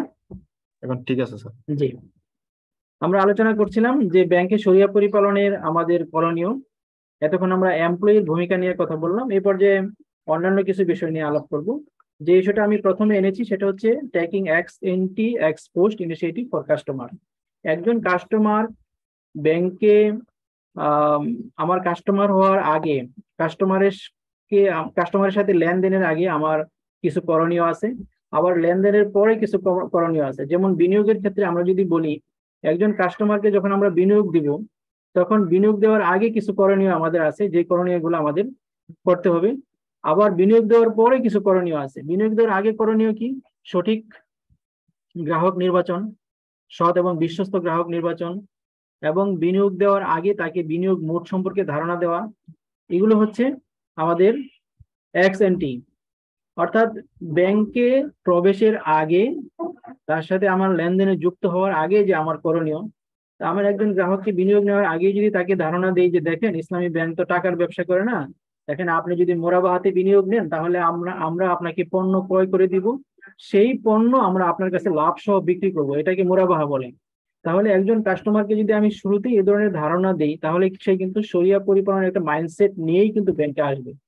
আর যদি তাকে আমরা কোনো ধারণা না দিই, অন্য ব্যাংকে আপনার লিমিট কত, আমরা আপনাকে লিমিট এত বাড়িয়ে দিব, শুধু এই কথা বলে যদি নিয়ে আসি, তাহলে কিন্তু সেই শরিয়া পরিপালনে আগ্রহী হবে না। এক্স পোস্ট কি? এক্স পোস্ট হচ্ছে বিনিয়োগ দেওয়ার পরবর্তীতে আমার যে কার্যক্রম, অর্থাৎ আমার বিনিয়োগ যেটা দিলাম সেটা যথাযথভাবে পণ্য ক্রয় করা হলো কিনা, গ্রাহকের ব্যবসায় সেটা আমার পণ্য গ্রাহকের ব্যবসায় ব্যবহৃত হচ্ছে কিনা, পণ্য বিক্রয়ের পর সেই টাকা দিয়ে গ্রাহক অ্যাডজাস্ট করলো কিনা, এরকম যে ফলো আপ গুলো থাকে সেটা হচ্ছে এক্স পোস্ট ইনিশিয়েটিভ। শরিয়া পরিপালনের জন্য এই পয়েন্টটা খুবই দরকারি, কারণ আমরা অনেক সময় গ্রাহককে বিনিয়োগ দেওয়ার আগে শরিয়া পরিপালনের ব্যাপারে কোনো কথা বলি না, আবার বিনিয়োগ দেওয়ার পরেও তেমন কোনো খোঁজ খবর নেই না। এই জন্য গ্রাহক কিন্তু প্রচলিত ব্যাংকের সাথে ইসলামী ব্যাংকের যে একটা পার্থক্য আছে, সেই পার্থক্যটাও খুঁজে পায় না। এই গ্রাহকই আবার পরবর্তীতে বলে যে ইসলামী ব্যাংক এবং সুদী ব্যাংক একই, দুটার মধ্যে কোনো পার্থক্য নাই। Next, understanding the real needs of the client and apply appropriate Sharia-approved mode and mechanism of investment to address that needs. গ্রাহকের প্রকৃত প্রয়োজন, আসল প্রয়োজনটা বুঝতে হবে।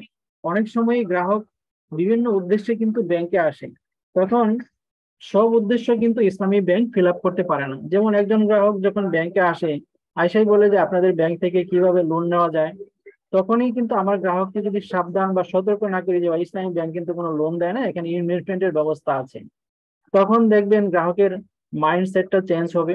তারপরে যখন শুনবেন যে সে কি জন্য টাকা নিতে চায় বা কি জন্য সে লোন নিতে চায়, লোনের কথা সে যেহেতু সে বলতেছে, তখন দেখবেন সে হয়তো ছেলে বিদেশ পাঠাবে, অথবা চিকিৎসা করবে, অথবা এমন কোনো পারপাস যেই পারপাসে আসলে আমরা মোরাবাহা বিনিয়োগ দিতে পারি না।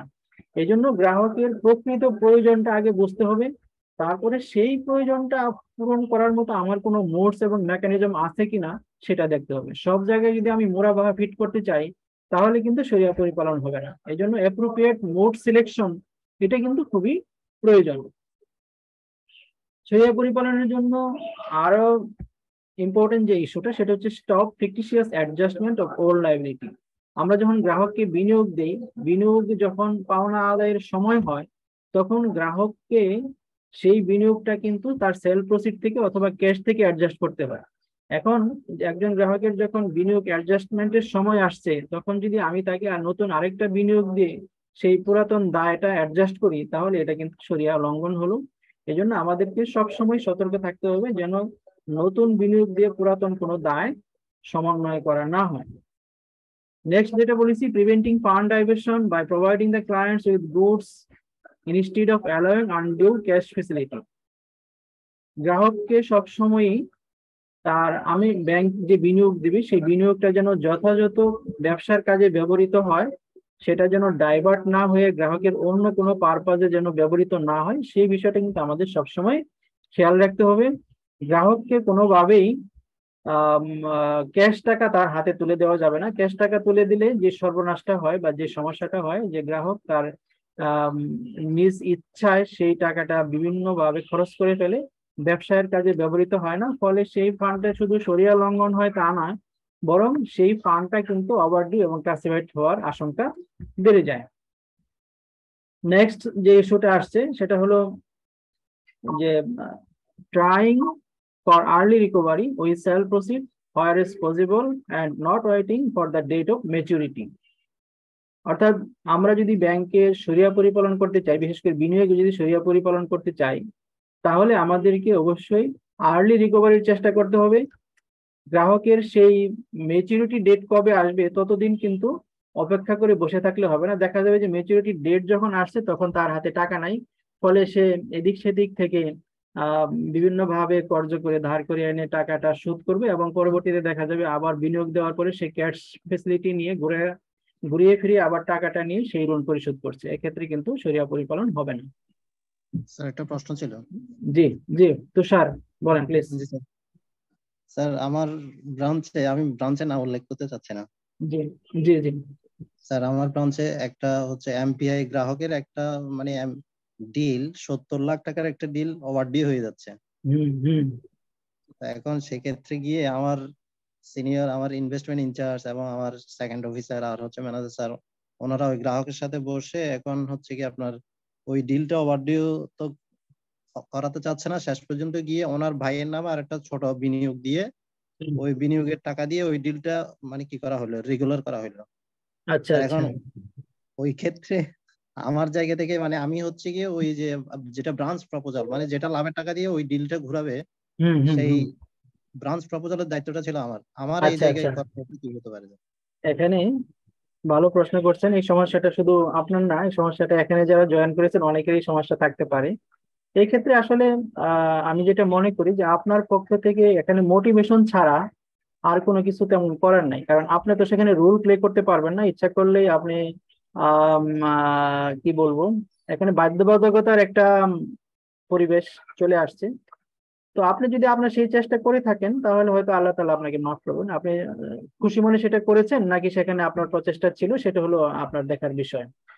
আসলে ইচ্ছা করলেই একজন এমপ্লয়ি ব্যাংকটাকে পুরা বা ব্রাঞ্চটাকে পুরা শরিয়াসম্মত করতে পারবে না। সেটার জন্য একটা টিম এফার্টস বা টিম স্পিরিট দরকার। এই টিমের মধ্যে অবশ্যই ম্যানেজার অপারেশন, ইনভেস্টমেন্ট ইনচার্জ সবার একটা আন্তরিকতা বা কমিটমেন্ট লাগবে, ডিটারমিনেশন লাগবে। এক্ষেত্রে শুধু বাহ্যিক একটা ফলাফলের জন্য বা একটা পার্থিব একটা ফলাফলের জন্য যদি আমরা শরিয়া ভায়োলেশন করি, নিঃসন্দেহে এটা দুঃখজনক। ইসলামী ব্যাংকে এটা অবশ্যই আশা করা যায় না।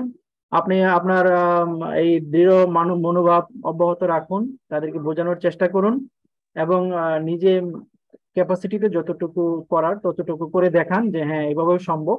তাহলে আশা করি এটার একটা সমাধান হবে। অতি বিপ্লবী হওয়ার প্রয়োজন নাই। অতি বিপ্লবী বলতে আমি বোঝাচ্ছি যে ইচ্ছা করে আপনি একটা জিহাদ ঘোষণা করলেন, হ্যাঁ, যে না এই হবে না সেই হবে না, এই করবো না সেই করবো না, এরকম হলে আসলে আপনার কেরিয়ারই হ্যাম্পার হবে। বরং একদিনেই সব সমাধান হয়ে যাবে সেই চেষ্টা না করে বরং আমরা ধীরে ধীরে একটু আগানোর চেষ্টা করি। যেসব গ্রাহকের ক্ষেত্রে শরিয়া পরিপালনটা সহজ বা শরিয়া পরিপালনটা ইজি, সেগুলো আমরা করে দেখাই, তারপরে আস্তে আস্তে এইসব বিষয় নিয়ে আস্তে আস্তে আগানো মনে হয় আমার জন্য ভালো হবে। ঠিক আছে কিনা তুষার সাহেব? Thank you sir. জি ধন্যবাদ। আপনার মনে যেটা কাজ করেছে, আল্লাহ রাসূলের একটা হাদিস আছে, আমি সকলের উদ্দেশ্যে বলি, খুবই ইম্পর্টেন্ট হাদিস, আমাদের খুবই শিক্ষণীয়। যদি এখানে ডিআইবি ক্লাসের সাথে এটা সম্পর্কিত না, কিন্তু আমাদের শরিয়া পরিপালনের জন্য আমাদের নিজেদের জীবনের জন্য খুবই ইম্পর্টেন্ট। আল্লাহ রাসূল সাল্লাল্লাহু আলাইহি সাল্লাম বলেছেন, ইজা সাররাতকা হাসানাতুকা ওয়া ইজা সাআতকা সাইয়্যাতুকা ফাআনতা মুমিন। যখন তোমার কোনো ভালো কাজ তোমাকে আনন্দ দেয় এবং তোমার কোনো মন্দ কাজ তোমাকে পীড়া দেয়, তোমাকে দুঃখ দেয়, ফাআনতা মুমিন, তুমি মুমিন। তা তোমার মধ্যে ঈমান আছে, এটা লক্ষণ। তাহলে আমরা যে জ্বর মাপি থার্মোমিটার দিয়ে, তাই না, যে আমার কি পরিমাণ জ্বর আছে, কার কি পরিমাণ ঈমান আছে, সেটা মাপার যন্ত্র কিন্তু এই হাদিসে বলে দেওয়া হয়েছে। যে আমি যে একটা ভালো কাজ করছি, এটা মাধ্যমে আমি আনন্দ পাচ্ছি কিনা, আমি যে একটা খারাপ কাজ করছি, এই খারাপ কাজ আমাকে কষ্ট দিচ্ছে কিনা, আমি পীড়া দিচ্ছে কিনা, যদি এটা হয় তাহলে আমি মুমিন। তো আমরা ব্যাংকে অনেক সময় বাধ্য হয়ে অনেক কাজ করে ফেলি বা অনেক কাজ করতে হয়, তো সেটার জন্য আমার পীড়া হয় কিনা, আমার কষ্ট হয় কিনা, দুঃখ হয় কিনা, যেমন তুষার সাহেবের হচ্ছে।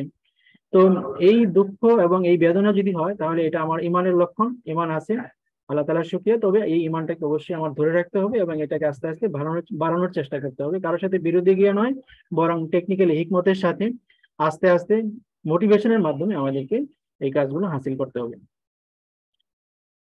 আমরা আলোচনা করছিলাম যে ব্যাংকের শরিয়া পরিপালনের জন্য আমরা কি কি উপায় অবলম্বন করতে পারি, কি কি ইনিশিয়েটিভ নিতে পারি। নেক্সট যে বিষয়টা বলবো, খেয়াল করেন, আপনাদের অনেকের প্রশ্নের উত্তর এখানে চলে আসবে। Identifying the real problem in this regard and communicate the শরিয়া সেক্রেটারিয়েট ফর শরিয়া compliant solution of the said problem. অনেক সময় আমরা নিজেরা সিদ্ধান্ত দিয়ে দিই, অনেক সময় আমাদের নলেজের ঘাটতি থাকে। যেহেতু ব্যাংকে একটা প্রত্যেক ইসলামী ব্যাংকে একটা শরিয়া সেক্রেটারিয়েট আছে, সেটা আমাদের IBBL যেমন আছে, অন্যান্য ব্যাংকেও আছে। তো আমরা যখন শরিয়া সংক্রান্ত কোনো সমস্যা বা আমার কাছে মনে হবে যে এখানে কিভাবে করলে শরিয়া পরিপালন হবে আর এই কাজটা করলে এখানে শরিয়া লঙ্ঘিত হচ্ছে কিনা, সেই বিষয়ে আমি যখন কোনো ডিসিশন নিতে পারবো না, তখন অবশ্যই আমার ব্যাংকের যারা শরিয়া সেক্রেটারিয়েটের সাথে আছেন, শরিয়া কাউন্সিলের সাথে যারা জড়িত আছেন, তাদের পরামর্শ নেওয়া, এটাও ব্যাংকের শরিয়া পরিপালনের জন্য একটা গুরুত্বপূর্ণ ভূমিকা রাখবে। নেক্সট যেটা বলেছি, রিফ্রেইনিং from miss use of buying agency. Buying এজেন্সির অপব্যবহার শরিয়া ভায়োলেশনের ক্ষেত্রে মাত্রা যোগ করে। প্রয়োজনে অপ্রয়োজনে আমরা যদি বাইং এজেন্ট করি তাহলে সেটা শরিয়া লঙ্ঘনের জন্য একটা অন্যতম কারণ হয়।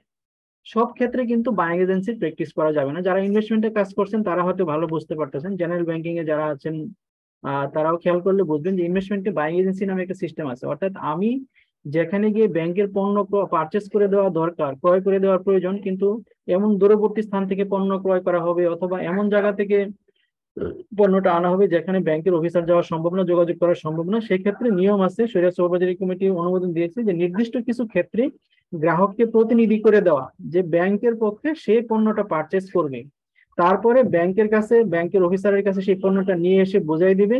ব্যাংকের যে দায়িত্বপ্রাপ্ত কর্মকর্তা উনি সেটা বুঝিয়ে নিয়ে তারপরে গ্রাহককে বুঝিয়ে দিবেন। এটা হচ্ছে বাইং এজেন্সির মূল কথা। তাহলে আমার একটা লোকাল মার্কেট থেকে যখন কোনো পণ্য পারচেস করা হয়, অথবা দেখা যায় যে দোতলায় ব্যাংক, নিচতলায় সেই দোকানের ঠিকানা, সেইখান থেকেও যখন আমি বাইং এজেন্ট করি, তখন কিন্তু এখানে আমার একটা একটা মেল প্র্যাকটিস হয়ে যায়, কারণ এখানে তো আমি সরাসরি গিয়েই পণ্যটা পারচেস করতে পারতাম।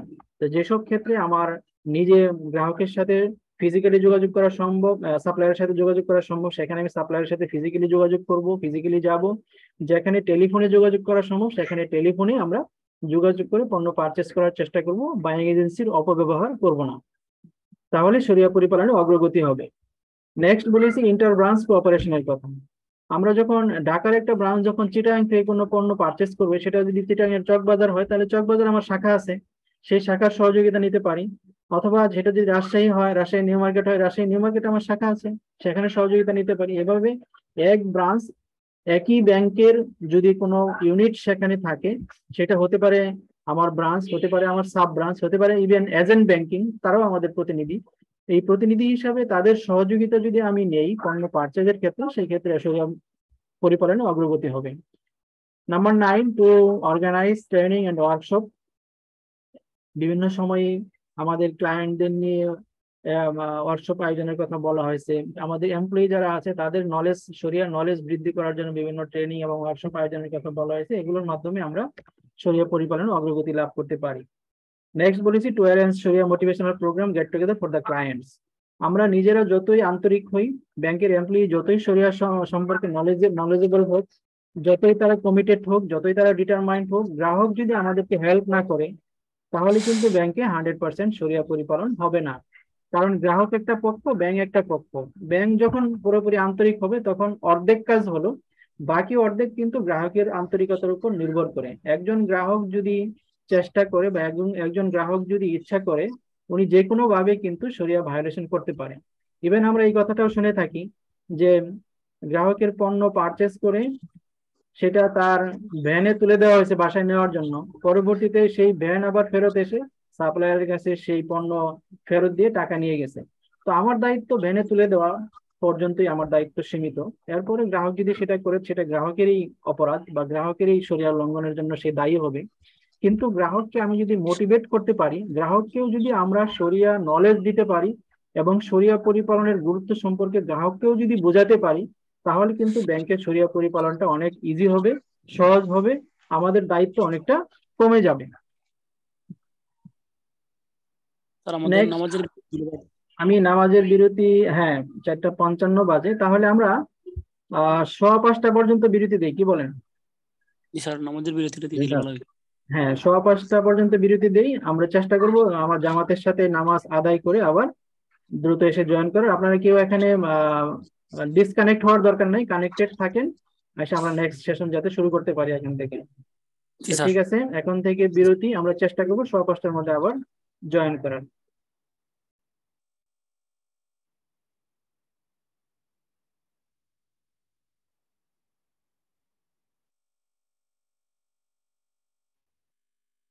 জি, ওয়েলকাম ব্যাক। আমরা মনে হয় বিরতির পর শুরু করতে পারি, কি বলেন? জি স্যার।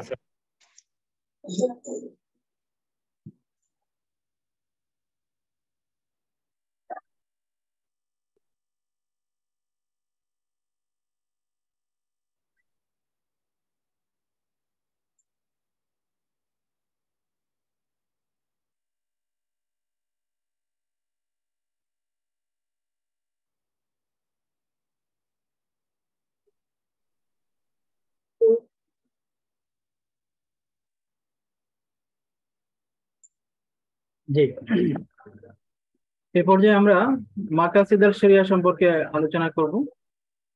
মাকাসিদ আল শরিয়া মিনিং এন্ড ডেফিনেশন। মাকাসিদ এটা একটি আরবি শব্দ, এটা মাকসাদ শব্দের প্লুরাল ফর্ম। আক্ষরিক অর্থ হচ্ছে objective, goals, AIIMS, desire, purpose. Objective শব্দটাই বেশি ব্যবহার হয়, সুতরাং মাকাসিদ এটা অবজেক্টিভ, আর আল শরিয়াতে শরিয়া, তাহলে শরিয়ার উদ্দেশ্য, অবজেক্টিভস অফ শরিয়া। তো অবজেক্টিভ অফ শরিয়াকে আবার কেউ কেউ wisdom and knowledge behind rulings of শরিয়া এটা বলে থাকেন, যে মূলত শরিয়ার বিধিবিধানগুলো কোন উদ্দেশ্যে বা কোন পারপাস সাধনের জন্য ফরজ করা হয়েছে সেটাও একটা মাকাসিদ হিসাবে কেউ কেউ বলে থাকেন। এখানে আমরা দুইজন লেখক বা দুইজন স্কলারের সংজ্ঞা এনেছি। প্রথমটা হচ্ছে আবু হামিদ আল গাজালি। তিনি বলেছেন, ভেরি অবজেক্টিভ অফ দ্য শরিয়া is to promote the wellbeing of the people. খুবই জানা কথা আমাদের, যে মানুষের কল্যাণ সাধন করা, মানুষের কল্যাণকে ত্বরান্বিত করা, এটা হচ্ছে শরিয়ার উদ্দেশ্য। Which lies in safeguarding there faith, their lives, there intellect, there পস্টারিটি and there oil. এই যে মানুষের কল্যাণ, এটা সাধন হবে কিভাবে? 5টি বিষয়ের মাধ্যমে এই কল্যাণটা সাধন হবে। সেটা হচ্ছে মানুষের বিশ্বাসের সংরক্ষণ, মানুষের জীবন সংরক্ষণ, মানুষের বংশ সংরক্ষণ, মানুষের বুদ্ধিমত্তা তথা ইন্টেলেক্ট বিবেক সংরক্ষণ, এবং মানুষের সম্পদ সংরক্ষণের মাধ্যমে। ইমাম আবু ইসহাক আর শাতিবি উনি বলেছেন যে প্রাইমারি গোল অফ দ্য শরিয়া is two free man from the grip of his own হুইমস।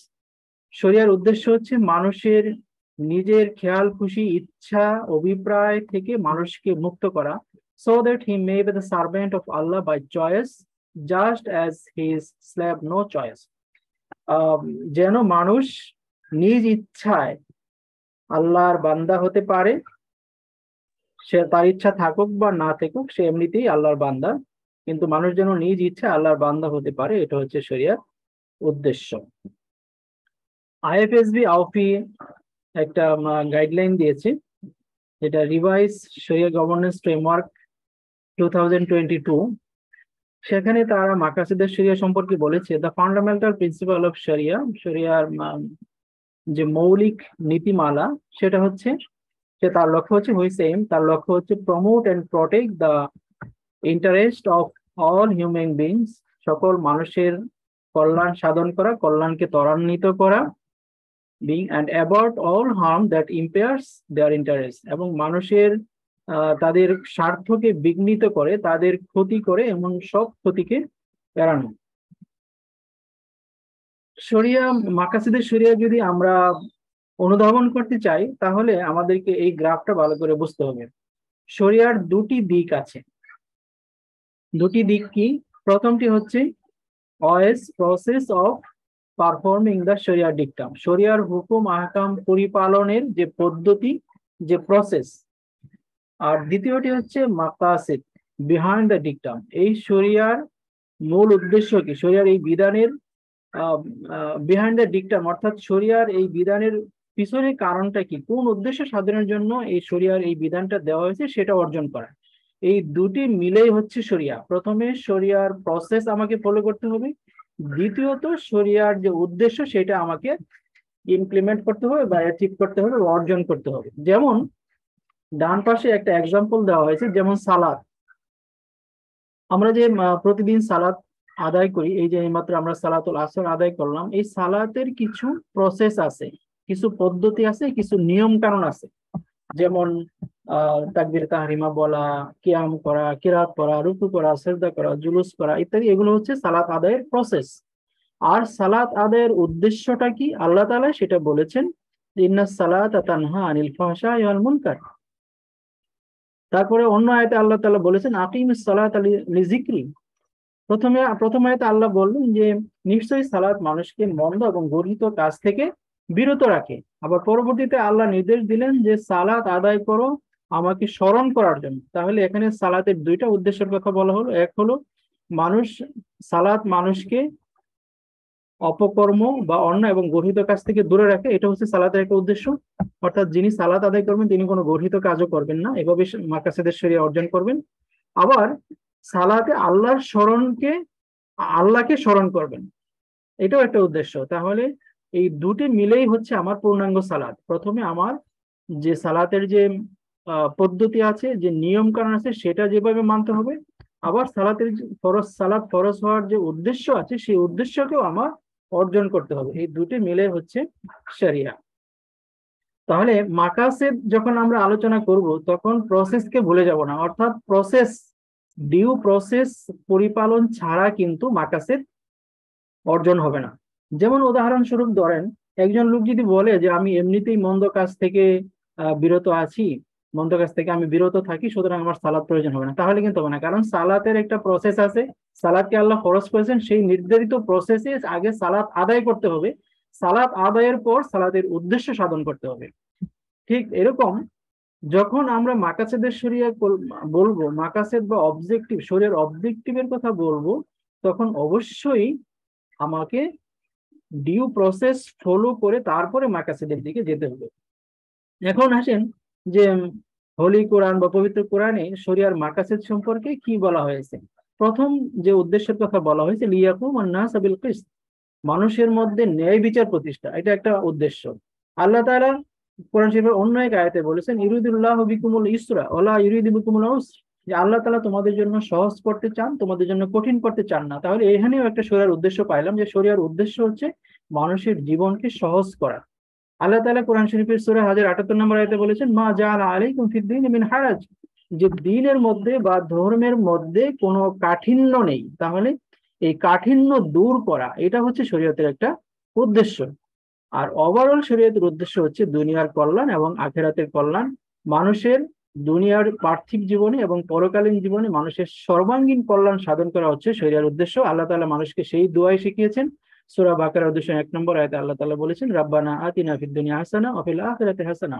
তাহলে মানুষের পার্থিব এবং পরকালীন জীবনের সুসমন্বিত যে উন্নয়ন, সেটাকে ইসলামের দৃষ্টিতে বলা হবে উন্নয়ন। মানুষের পার্থিব কল্যাণ সাধন করতে গিয়ে আখিরাতের কল্যাণকে যেমন বিঘ্নিত করা যাবে না, আখিরাতের কল্যাণ সাধন করতে গিয়ে দুনিয়াকে ভুলে যাওয়া, সেটাও শরিয়ার উদ্দেশ্য না। বরং শরিয়ার উদ্দেশ্য বা অবজেক্টিভ মাকাসিদ, শরিয়ার মাকাসিদ বা অবজেক্টিভ অফ শরিয়া হচ্ছে মানুষের দুনিয়া এবং আখিরাতের সার্বিক কল্যাণ অর্জন করা। আল্লাহ তাআলা সূরা আলে ইমরানের 110 নম্বর আয়াতে বলেছেন খায়রা উম্মাতিন, তোমরা কুনতুম খায়রা উম্মাতিন, তোমরাই হচ্ছে শ্রেষ্ঠ উম্মত, উখরিজাত লিন-নাস, যাদেরকে বের করা হয়েছে, যাদেরকে সৃষ্টি করা হয়েছে মানুষের জন্য। মানুষের জন্য that means for the welfare of people, মানুষের কল্যাণের জন্য। তাহলে আমরা এখান থেকে কোরআন শরীফের পবিত্র কালামে হাকিমের বিভিন্ন আয়াত থেকে এটা পরিষ্কার বুঝতে পারলাম যে মানুষের সর্বাঙ্গীন কল্যাণ সাধন, এটা হচ্ছে মাকাসিদের শরিয়া বা শরিয়ার প্রধান উদ্দেশ্য। আর এই যে মাকাসিদ আমরা ইতিমধ্যেই আলাপ করেছি যে ইমাম শাতিবি, ইমাম গাজালির এক বর্ণনা এটা এরকম দেখলাম যে ইমাম শাতিবি বলেছেন যে পাঁচটি বিষয় সংরক্ষণের মাধ্যমে, মানুষের 5টি লক্ষ্য অর্জনের মাধ্যমে এই শরিয়ার মানুষের সার্বিক কল্যাণ অর্থাৎ মাকাসিদ যেটা, সেটা অর্জিত হয়। এই 5টি জিনিস কি? হিফজুল নাফস, ইতিমধ্যে আমি বলেছি, প্রোটেকশন অফ লাইফ। হিফজুল আকল, প্রোটেকশন অফ ইন্টেলেক্ট, মানুষের আকল বা মানুষের বুদ্ধি সংরক্ষণ করা। হিফজুল দ্বীন, মানুষের ধর্ম সংরক্ষণ করা। হিফজুল নাস, মানুষের যে পস্টারিটি বা বংশ পরম্পরা সেটাকে রক্ষা করা। হিফজুল মাল, মানুষের সম্পদ সংরক্ষণ। এই 5টা বিষয় অর্জনের মাধ্যমে মাকাসিদের শরিয়া অর্জিত হবে। আর এই যে মাকাসিদ গুলো, এগুলো অ্যাচিভ করার 3টা বা এগুলো প্রাধান্য দেওয়ার ক্ষেত্রে 3টা প্রায়োরিটি স্টেজ আছে। প্রথম হচ্ছে জরুরিয়াত, যে জিনিসগুলো ছাড়া মানুষ বাঁচতে পারে না সেটা হচ্ছে জরুরিয়াত। আর একটা হচ্ছে হাজিয়াত, যে মানুষগুলো যে জিনিসটা অর্জন ছাড়া মানুষ ভালোভাবে বাঁচতে পারে না।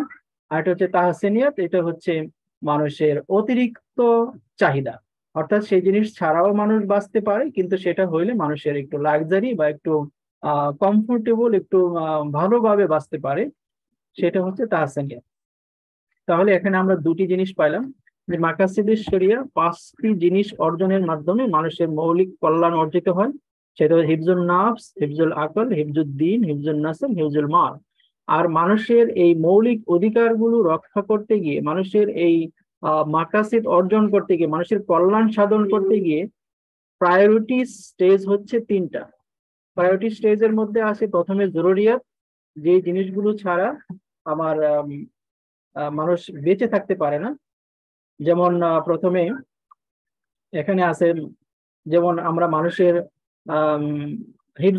হিফজুল মাল করার জন্য আমরা মানুষের সেভিংস অ্যাকাউন্ট করি, আমরা মানুষের যে জাকাত ফান্ড কালেকশন করি, ব্যাংক যে শরিয়ার যে বিভিন্ন সিদ্ধান্তগুলো বাস্তবায়ন করে সেগুলো মানুষের জন্য জরুরিয়াতের পর্যায়ে পড়ে।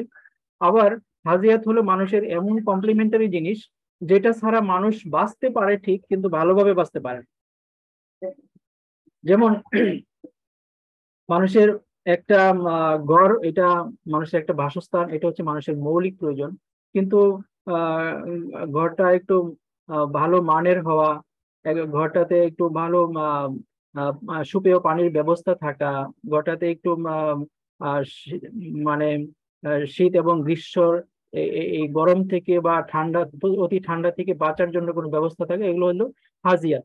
আবার মানুষের একটু কার্পেটের ব্যবস্থা থাকা, একটু ভালো ফার্নিচারের ব্যবস্থা থাকা, এগুলো আমরা কি বলতে পারি তাহসানিয়াত।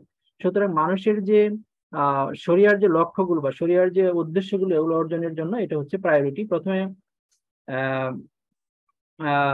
জরুরিয়াত আমাদেরকে হাসিল করতে হবে, প্রথমে জরুরিয়াতের বিষয়গুলো অর্জন করতে হবে, তারপরে হাজিয়াত, তারপরে তাহসানিয়াত। ইসলামী ব্যাংক বিনিয়োগের ক্ষেত্রেও ঠিক একইভাবে এই বিষয়গুলো পরিপালন করতে পারে। মানুষের মৌলিক প্রয়োজনের জন্য বিনিয়োগ, সেটা ইসলামী ব্যাংক সবচেয়ে অগ্রাধিকার দিতে পারে। তারপরে হাজিয়াত বা এডিশনাল বিষয়গুলো পূরণের জন্য মানুষকে বিনিয়োগ দিতে পারে। তারপরে তাহসিনিয়াত, বিলাস দ্রব্য যদি কিছু থাকে, প্রথমে জরুরিয়াত এবং হাজিয়াতের পর্যায়ে পার করে তারপরে যদি ব্যাংকের কাছে অ্যাক্সেস ফান্ড থাকে, সেই ক্ষেত্রে বিলাসিতার বা কমফোর্টেবল লাইফ লিড করার জন্য যে আইটেমগুলো, সেই ক্ষেত্রে ইসলামী ব্যাংক বিনিয়োগ দিতে পারে। তাহলে এখানে আমরা যে জিনিসটা পেলাম যে ইন্টিগ্রেটেড অ্যাপ্রোচ অফ শরিয়া compliance in Islamic finance. Islamic ফাইন্যান্সের ক্ষেত্রে আমরা 2টি জিনিসই আমাদেরকে ফলো করতে হবে। কমপ্লায়েন্ট ডিউ প্রসেস, আমাদেরকে প্রথমে নিয়ম কানুন, যে ডিউ প্রসেস, শরিয়ার যে ডিউ প্রসেস আছে সেটা আগে মানতে হবে।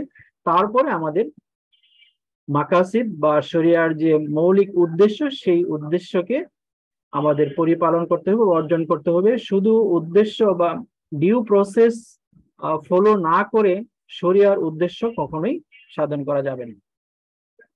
এ পর্যায়ে আমরা আলাপ করব, এটাও একটা ইম্পর্টেন্ট কোশ্চেন, যে ডিপোজিট মোবিলাইজেশনের ক্ষেত্রে আমরা কিভাবে মাকাসিদের শরিয়া, মাকাসিদ আল শরিয়া অ্যাচিভ করতে পারি। ডিপোজিট মোবিলাইজেশনের ক্ষেত্রে আমরা যেটা করতে পারি সেটা হচ্ছে যে prioritizing deposit scheme products which accommodate the 5 basic maqasid al sharia, that is protection of life, protection of intellect, protection of religion, protection of posterity and protection of oil। এই যে শরীয়তের 5টি অধ্যায় আছে বা 5টি জিনিস প্রটেক্ট করতে বলা হয়েছে, এই শরীয়তের 5টি বেসিক মাকাসিদকে অর্জন করার জন্য আমরা বিভিন্ন প্রোডাক্ট ডিজাইন করতে পারি। যেমন ইসলামী ব্যাংকগুলোতে প্রায় সব ইসলামী ব্যাংকেই মানুষের ভবিষ্যৎকে নিরাপদ করার জন্য, মানুষের যারা সমাজের যারা পিছিয়ে পড়া মানুষ আছে বা যারা দরিদ্র শ্রেণী আছে তাদের জন্য বিভিন্ন ক্ষুদ্র ডিপোজিট স্কিম করা, ফার্মারদের জন্য বা কৃষকদের জন্য ডিপোজিট অ্যাকাউন্ট খোলা, স্টুডেন্টদের জন্য খোলা, গার্মেন্ট ওয়ার্কারদের জন্য খোলা, এগুলো হচ্ছে মাকাসিদের সাথে রিলেটেড শরিয়া প্রোডাক্ট। আল ওয়াদিয়া কারেন্ট অ্যাকাউন্টের মাধ্যমে আমরা মাকাসিদের শরিয়া অর্জন করতে পারি। যেমন একজন অ্যাকাউন্ট হোল্ডার এখানে তার যে অর্থ সম্পদ আছে সেই অর্থ সম্পদকে সেফ কিপিং করার একটা সুযোগ পায়। এভাবে আমরা যে হিফজুল মাল, যে মানুষের সম্পদের সংরক্ষণ, সেই দায়িত্ব ইসলামী ব্যাংক পালন করতেছে। ইনভেস্টমেন্টের ক্ষেত্রে মাকাসিদ আল শরিয়ার কিছু বিষয় আমি ইতিমধ্যেই হাইলাইট করেছি। সেটা হচ্ছে যে প্রথমে ইনভেস্টমেন্টের যে ডিউ প্রসেস আছে, অর্থাৎ বাই মুরাবাহা, বাই মুআজ্জাল, এসপিএসএম ইত্যাদি বিষয়গুলোতে শরিয়া পরিপালনের যেসব ইস্যু আছে সেসব আমাদেরকে পরিপালন করতে হবে অবশ্যই। নেক্সট আমাদেরকে protection and increase of fund, অর্থাৎ সাহেবুল মাল আমাদেরকে যেই ফান্ডটা আমাদের কাছে আমানত হিসেবে রেখেছেন সেই ফান্ডের সুরক্ষা করা, সেই ফান্ডকে কোনো ঝুঁকির মুখে ফেলে না দেওয়া, এটাও হচ্ছে মাকাসিদের শরিয়া।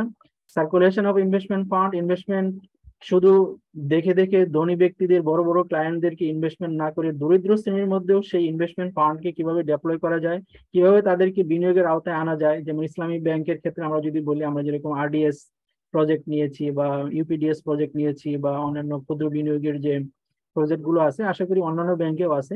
এই প্রজেক্টগুলো হলো আমাদের মাকাসিদ প্রোডাক্ট এবং মাকাসিদের শরিয়া অর্জন করার জন্য এই প্রোডাক্টগুলো সহযোগী বা হেল্পফুল।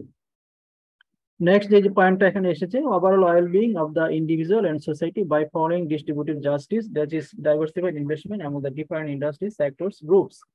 দেখা গেল যে কোনো এলাকা, নির্দিষ্ট এলাকায় বেশি বিনিয়োগ হচ্ছে, শহর এলাকায় বেশি বিনিয়োগ হচ্ছে, গ্রামাঞ্চলে কম হচ্ছে, অথবা কোনো সেক্টরে বেশি বিনিয়োগ হচ্ছে, অন্য সেক্টরগুলো অবহেলিত আছে, অথবা কোনো গ্রুপ অফ পিপলকে বেশি বিনিয়োগ দেওয়া হচ্ছে, অন্য গ্রুপ অফ পিপলকে অবহেলা করা হচ্ছে বা ডিপ্রাইভ করা হচ্ছে, তাহলে কিন্তু মাকাসিদের শরিয়া অর্জিত হবে না। এই ছিল আমাদের আজকে মাকাসিদের শরিয়ার আলোচনা। এই পর্যায়ে আমরা modes and mechanism of Islamic banking সম্পর্কে সংক্ষিপ্তভাবে আলাপ করব। প্রথমে ডিপোজিট মোড, এটা আমরা সবাই জানি। ইসলামী ব্যাংক সমূহ দুটি পদ্ধতিতে ডিপোজিট গ্রহণ করে, একটা হচ্ছে আল ওয়াদিয়া আর একটা মুদারাবা। এই সম্পর্কে নিশ্চয়ই আমাদের ধারণা আছে। আমাদের সাথে একজন প্রিন্সিপাল অফিসার আছেন, জনাব মাহবুবুল আলম, আপনি একটু আনমিউট করেন। জি, আপনি কি প্রিন্সিপাল অফিসার নাকি কি পিও, মানে তো প্রিন্সিপাল অফিসার তাই তো? একটু আনমিউট করেন। জি, আপনি কি আইবিবিএল এর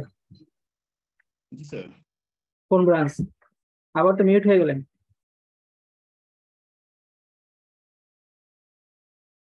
আনমিউট করেন। জি প্লিজ। G sir. কোন ব্রাঞ্চ আপনি?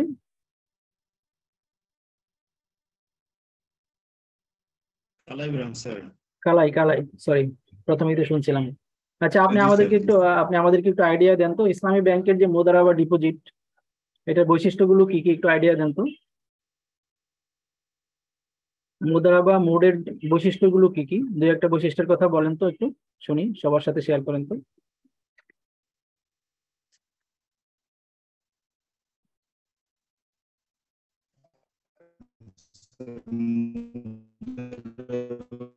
ডিপোজিটের বৈশিষ্ট্য না, মূলত স্যার এখানে ডিপোজিট মুদারাবা মোড আর কি, মুদারাবা ডিপোজিট না, মুদারাবা মোড সম্পর্কে একটু বলেন। জি,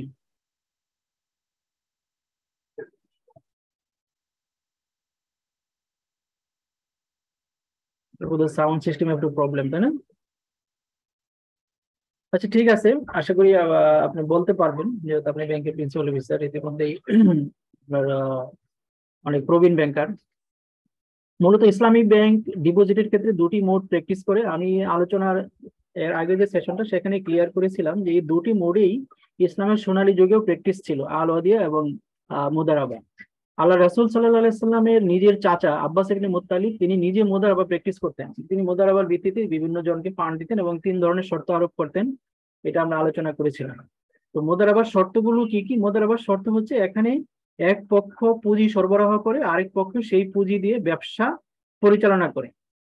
যেমন ব্যাংক এবং গ্রাহকের ক্ষেত্রে আমরা যদি বলি, আমাদের ডিপোজিট মোড হিসেবে আমরা যদি বলি, তাহলে ব্যাংক এখানে গ্রাহকের কাছ থেকে তহবিল গ্রহণ করছে। এক্ষেত্রে গ্রাহক হচ্ছে সাহেবুল মাল বা রাব্বুল মাল এবং ব্যাংক হচ্ছে মুদারিব বা পুঁজির ম্যানেজার। তাহলে এখানে যদি প্রফিট হয়, ভেরি ক্লিয়ার, মানে খুব সবচেয়ে ইম্পর্টেন্ট যে শর্ত, প্রফিট যদি হয় তাহলে চুক্তি অনুযায়ী সেই প্রফিটটা বন্টিত হবে, আর লস হইলে পুরাটাই যাবে সাহেবুল মালে। তাহলে পরীক্ষা যদি আসে যে মুদারাবা ডিপোজিটের বৈশিষ্ট্যগুলো লিখুন, আপনারা যদি এই কয়টা বৈশিষ্ট্য সুন্দরভাবে লিখতে পারেন তাহলে কিন্তু ফুল মার্কস। প্রথম কথা হচ্ছে এখানে এক পক্ষ পুঁজি সরবরাহ করে, যাকে ফান্ড প্রোভাইডার বলে অথবা রাব্বুল মাল বলে অথবা সাহেবুল মাল বলে। আরেক পক্ষ নিজের মেধা, সময় এবং শ্রম বিনিয়োগ করে সেই ফান্ড দিয়ে ব্যবসা পরিচালনা করে, যাকে বলা হয় মুদারিব অথবা ফান্ডের ব্যবস্থাপক বা ফান্ড ম্যানেজার। আর যদি এই ব্যবসায় লাভ হয় তাহলে উভয় পক্ষের মধ্যে যে চুক্তি থাকে সেই চুক্তি অনুযায়ী লাভটা বন্টিত হবে, হতে পারে 60-40, হতে পারে 35-65, হতে পারে 30-70। আর যদি লস হয় তাহলে লসের পুরাটাই যাবে সাহেবুল মালের। মুদারিব এই যে সময় দিল, সে শ্রম দিল, সে যে মেধা দিল, এটাই তার লস, তার কোনো আর্থিক লস নেই। এবার আসেন আল ওয়াদিয়া। আল ওয়াদিয়া হচ্ছে ফান্ডের সেফ কিপিং। এটাও আমি বলেছি যে ইসলামের সোনালী যুগে আল্লাহ রাসূলের এক সাহাবী জুবাইর ইবনে আওয়াম, উনি মানুষের কাছ থেকে ব্যবহারের অনুমতি সহ আমানত রাখতেন। সেটার আধুনিক সংস্করণ হচ্ছে ইসলামিক ব্যাংকিং এর আল ওয়াদিয়া অ্যাকাউন্ট। এখানে আমরা গ্রাহকের কাছ থেকে ব্যবহারের অনুমতি সহ তহবিল গ্রহণ করি এবং গ্রাহককে তার ফান্ড চাহিদা মাত্র ফেরত দেওয়ার গ্যারান্টি দেওয়া হয়। যেহেতু গ্রাহক যে কোনো সময় তার ফান্ড উইথড্র করতে পারে, এজন্য এক্ষেত্রে ব্যাংক তাকে কোনো প্রফিট দেয় না।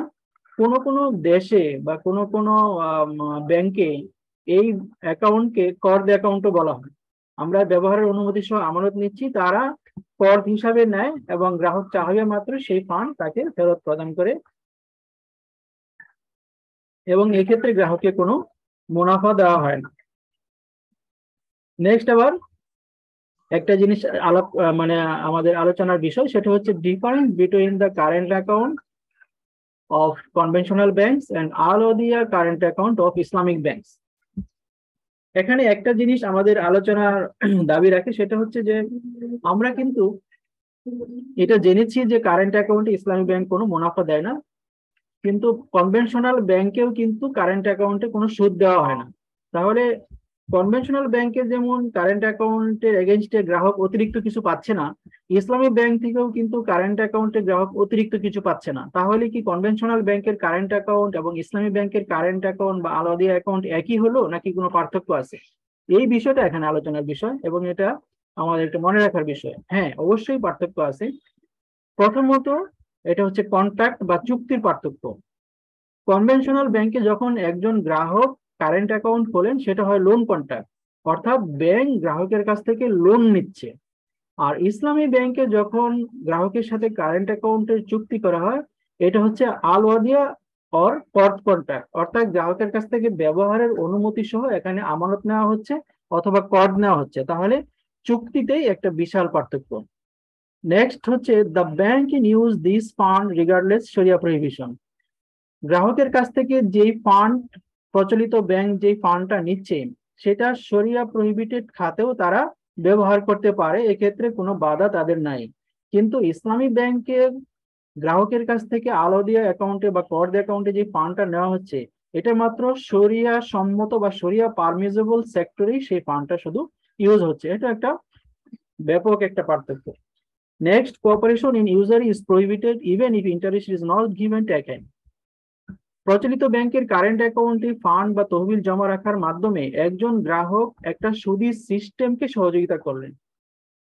আল্লাহ তাআলা এটা নিষেধ করেছেন। আল্লাহ তাআলা বলেছেন তাআওয়ানু আলাল বিররি ওয়াত তাকওয়া ওয়ালা তাআওয়ানু আলাল ইসমি ওয়াল উদওয়ান, যে তোমরা সৎ কাজে, নেকির কাজে, ভালো কাজে একে অন্যকে সহযোগিতা করো, এবং পাপ এবং গর্হিত কাজে, সীমা লঙ্ঘন কাজে তোমরা একে অন্যকে সহযোগিতা করো না। তাহলে প্রচলিত ব্যাংকে কারেন্ট অ্যাকাউন্ট খোলার মাধ্যমে একজন গ্রাহক সুদী একটা সিস্টেমকে এনকারেজ করলেন এবং সুদ ভিত্তিক একটা ট্রানজেকশনকে কিন্তু সেখানে সহযোগিতা করা হলো, যেটা আল্লাহ তাআলা নিষেধ করেছেন এবং ইসলামী শরীয়তে পুরোপুরি নিষিদ্ধ। আর ইসলামী ব্যাংকে যখন একজন গ্রাহক আল ওয়াদিয়া কারেন্ট অ্যাকাউন্ট খোলেন, তখন এর মাধ্যমে একজন গ্রাহক একটা নেকির কাজে, একটা ভালো কাজে সহযোগিতা করলেন। এটা হচ্ছে একটা নেকির কাজ, বা একটা ভালো কাজে সহযোগিতা করাও একটা ভালো কাজ।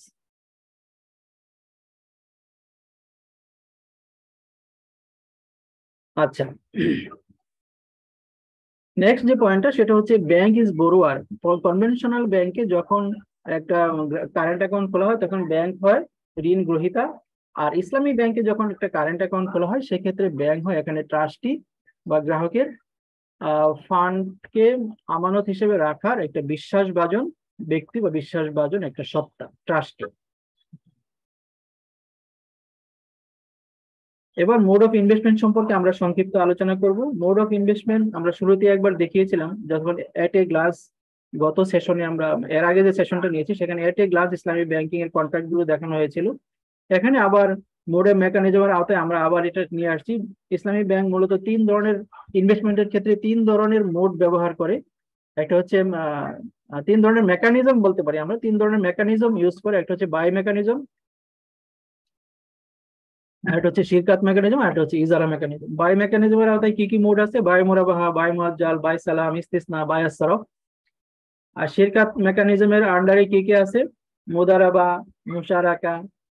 ইজারার মধ্যে আছে হায়ার পারচেজ, আর হায়ার পারচেজ শিরকাতুল মিল। এখানে খেয়াল করেন বাই এবং ইজারা, বাই এবং শিরকাত, এখানে যে মোড গুলো প্র্যাকটিস করা হয়, বাই মুরাবাহা, বাই মুআজ্জাল, বাই সালাম, ইস্তিসনা, বাই আসসারফ, মুদারাবা, মুশারাকা, এই সবগুলো মোডেই ওয়ার্কিং ক্যাপিটাল ফাইন্যান্সের ক্ষেত্রে ব্যবহার হয়। পরীক্ষায় যদি প্রশ্ন আসে যে what are the mode of Islamic banking may use for working capital finance, অর্থাৎ ওয়ার্কিং ক্যাপিটাল ফাইন্যান্স করার জন্য ইসলামী ব্যাংকে কি কি মোড প্র্যাকটিস করা হয়, তাহলে আপনারা এই মোডগুলো লিখবেন। বাই মুরাবাহা, বাই মুআজ্জাল, বাই সালাম, ইস্তিসনা, বাই আসসারফ, মুদারাবা, মুশারাকা, এগুলো এগুলোর আন্ডারে ওয়ার্কিং ক্যাপিটাল ফাইন্যান্স করা যায়। আর ডান পাশে যে দুইটা কলাম আছে, মুদারাবা, মুশারাকা এবং হায়ার পারচেজ এবং হায়ার পারচেজ শিরকাতুল মিল, এইসব প্রজেক্ট ফাইন্যান্সে আমরা ব্যবহার করতে পারি। বাই মুরাবাহার সংজ্ঞা এবং প্রসেস ফ্লো এখানে দেখানো আছে। বাই মুরাবাহা এটা খুবই সিম্পল। বাই মুরাবাহা মানে হচ্ছে লাভে বিক্রয়। বাই এবং রিবহুন এই দুইটা শব্দ, বাই মানে হচ্ছে বেচা কেনা, রিবহুন মানে লাভ। যেই বেচা কেনায় লাভ নাই সেই বেচা কেনাকে বাই মুরাবাহা বলা যায় না। ইসলামী ব্যাংক গ্রাহকের অনুরোধে মার্কেট থেকে কোনো পণ্য, সেলার থেকে কোনো পণ্য ক্রয় করে সেটা আবার গ্রাহকের কাছে বিক্রয় করে, এটা লাভ সহ বিক্রয় করে। এখানে লাভ এবং ক্রয় মূল্য আলাদাভাবে দেখাইতে হয়, এটা হচ্ছে বাই মুরাবাহা। এখানে প্রসেসটা দেওয়া আছে, আপনারা দেখে নেবেন। নেক্সট বাই মুআজ্জাল, এটা সম্পর্কে আমরা পরিচিত। এখানেও দুটি শব্দ বাই এবং আজাল। বাই মানে বেচা কিনা, আজাল মানে হচ্ছে বাকি বা অন ক্রেডিট। বাকিতে যেই বেচা কিনা করা হয় সেটাই হচ্ছে বাই মুআজ্জাল। এটা লাভ সহ হতে পারে, লাভ ছাড়া হতে পারে, উভয়টাই বাই মুআজ্জাল যদি সেটা বাকিতে হয়। ইসলামী ব্যাংকিং প্র্যাকটিসের ক্ষেত্রে বাই মুআজ্জাল এবং বাই মুরাবাহাতে কোনো পার্থক্য নাই। এমনি আবিধানিক পার্থক্য তো আছেই, বা একটা তাত্ত্বিক একটা পার্থক্য বলা হয় যে বাই মুআজ্জালে মুনাফাটা ডিক্লেয়ার করতে হয় না, বাই মুরাবাহাতে ডিক্লেয়ার করতে হয়। কিন্তু ইসলামী ব্যাংকে আমরা যখন চুক্তি করি তখন কিন্তু কস্ট, প্রাইস এবং মুনাফা আলাদাভাবে উল্লেখ করা হয়। সুতরাং ইসলামী ব্যাংকিং প্র্যাকটিসের ক্ষেত্রে বাই মুরাবাহা এবং বাই মুআজ্জালে কোনো পার্থক্য নাই। ইসলামী ব্যাংক বাই মুরাবাহাও বাকিতেই করে, বাই মুআজ্জালও বাকিতেই করে, নগদে কোনো কেনাবেচা করে না। বাই সালাম এটা হচ্ছে অ্যাডভান্স পারচেস, অর্থাৎ আমি গ্রাহককে টাকা দিলাম, গ্রাহক আমাকে নির্দিষ্ট সময় পরে নির্ধারিত স্পেসিফিকেশন অনুযায়ী আমাকে পণ্য দিবে, সেটা হচ্ছে বাই সালাম। বাই সালামের যে ক্যাপিটাল বা বাই সালামের পণ্যের যে মূল্য, এটা টোটালি অ্যাডভান্স দিয়ে দিতে হয়। এখানে একটা গ্রাফও দেওয়া আছে, দেখেন 1 নম্বর সালাম এগ্রিমেন্ট হলো গ্রাহক এবং ব্যাংকের মধ্যে। এরপরে ব্যাংক অ্যাডভান্স পেমেন্ট দিয়ে দিল গ্রাহককে।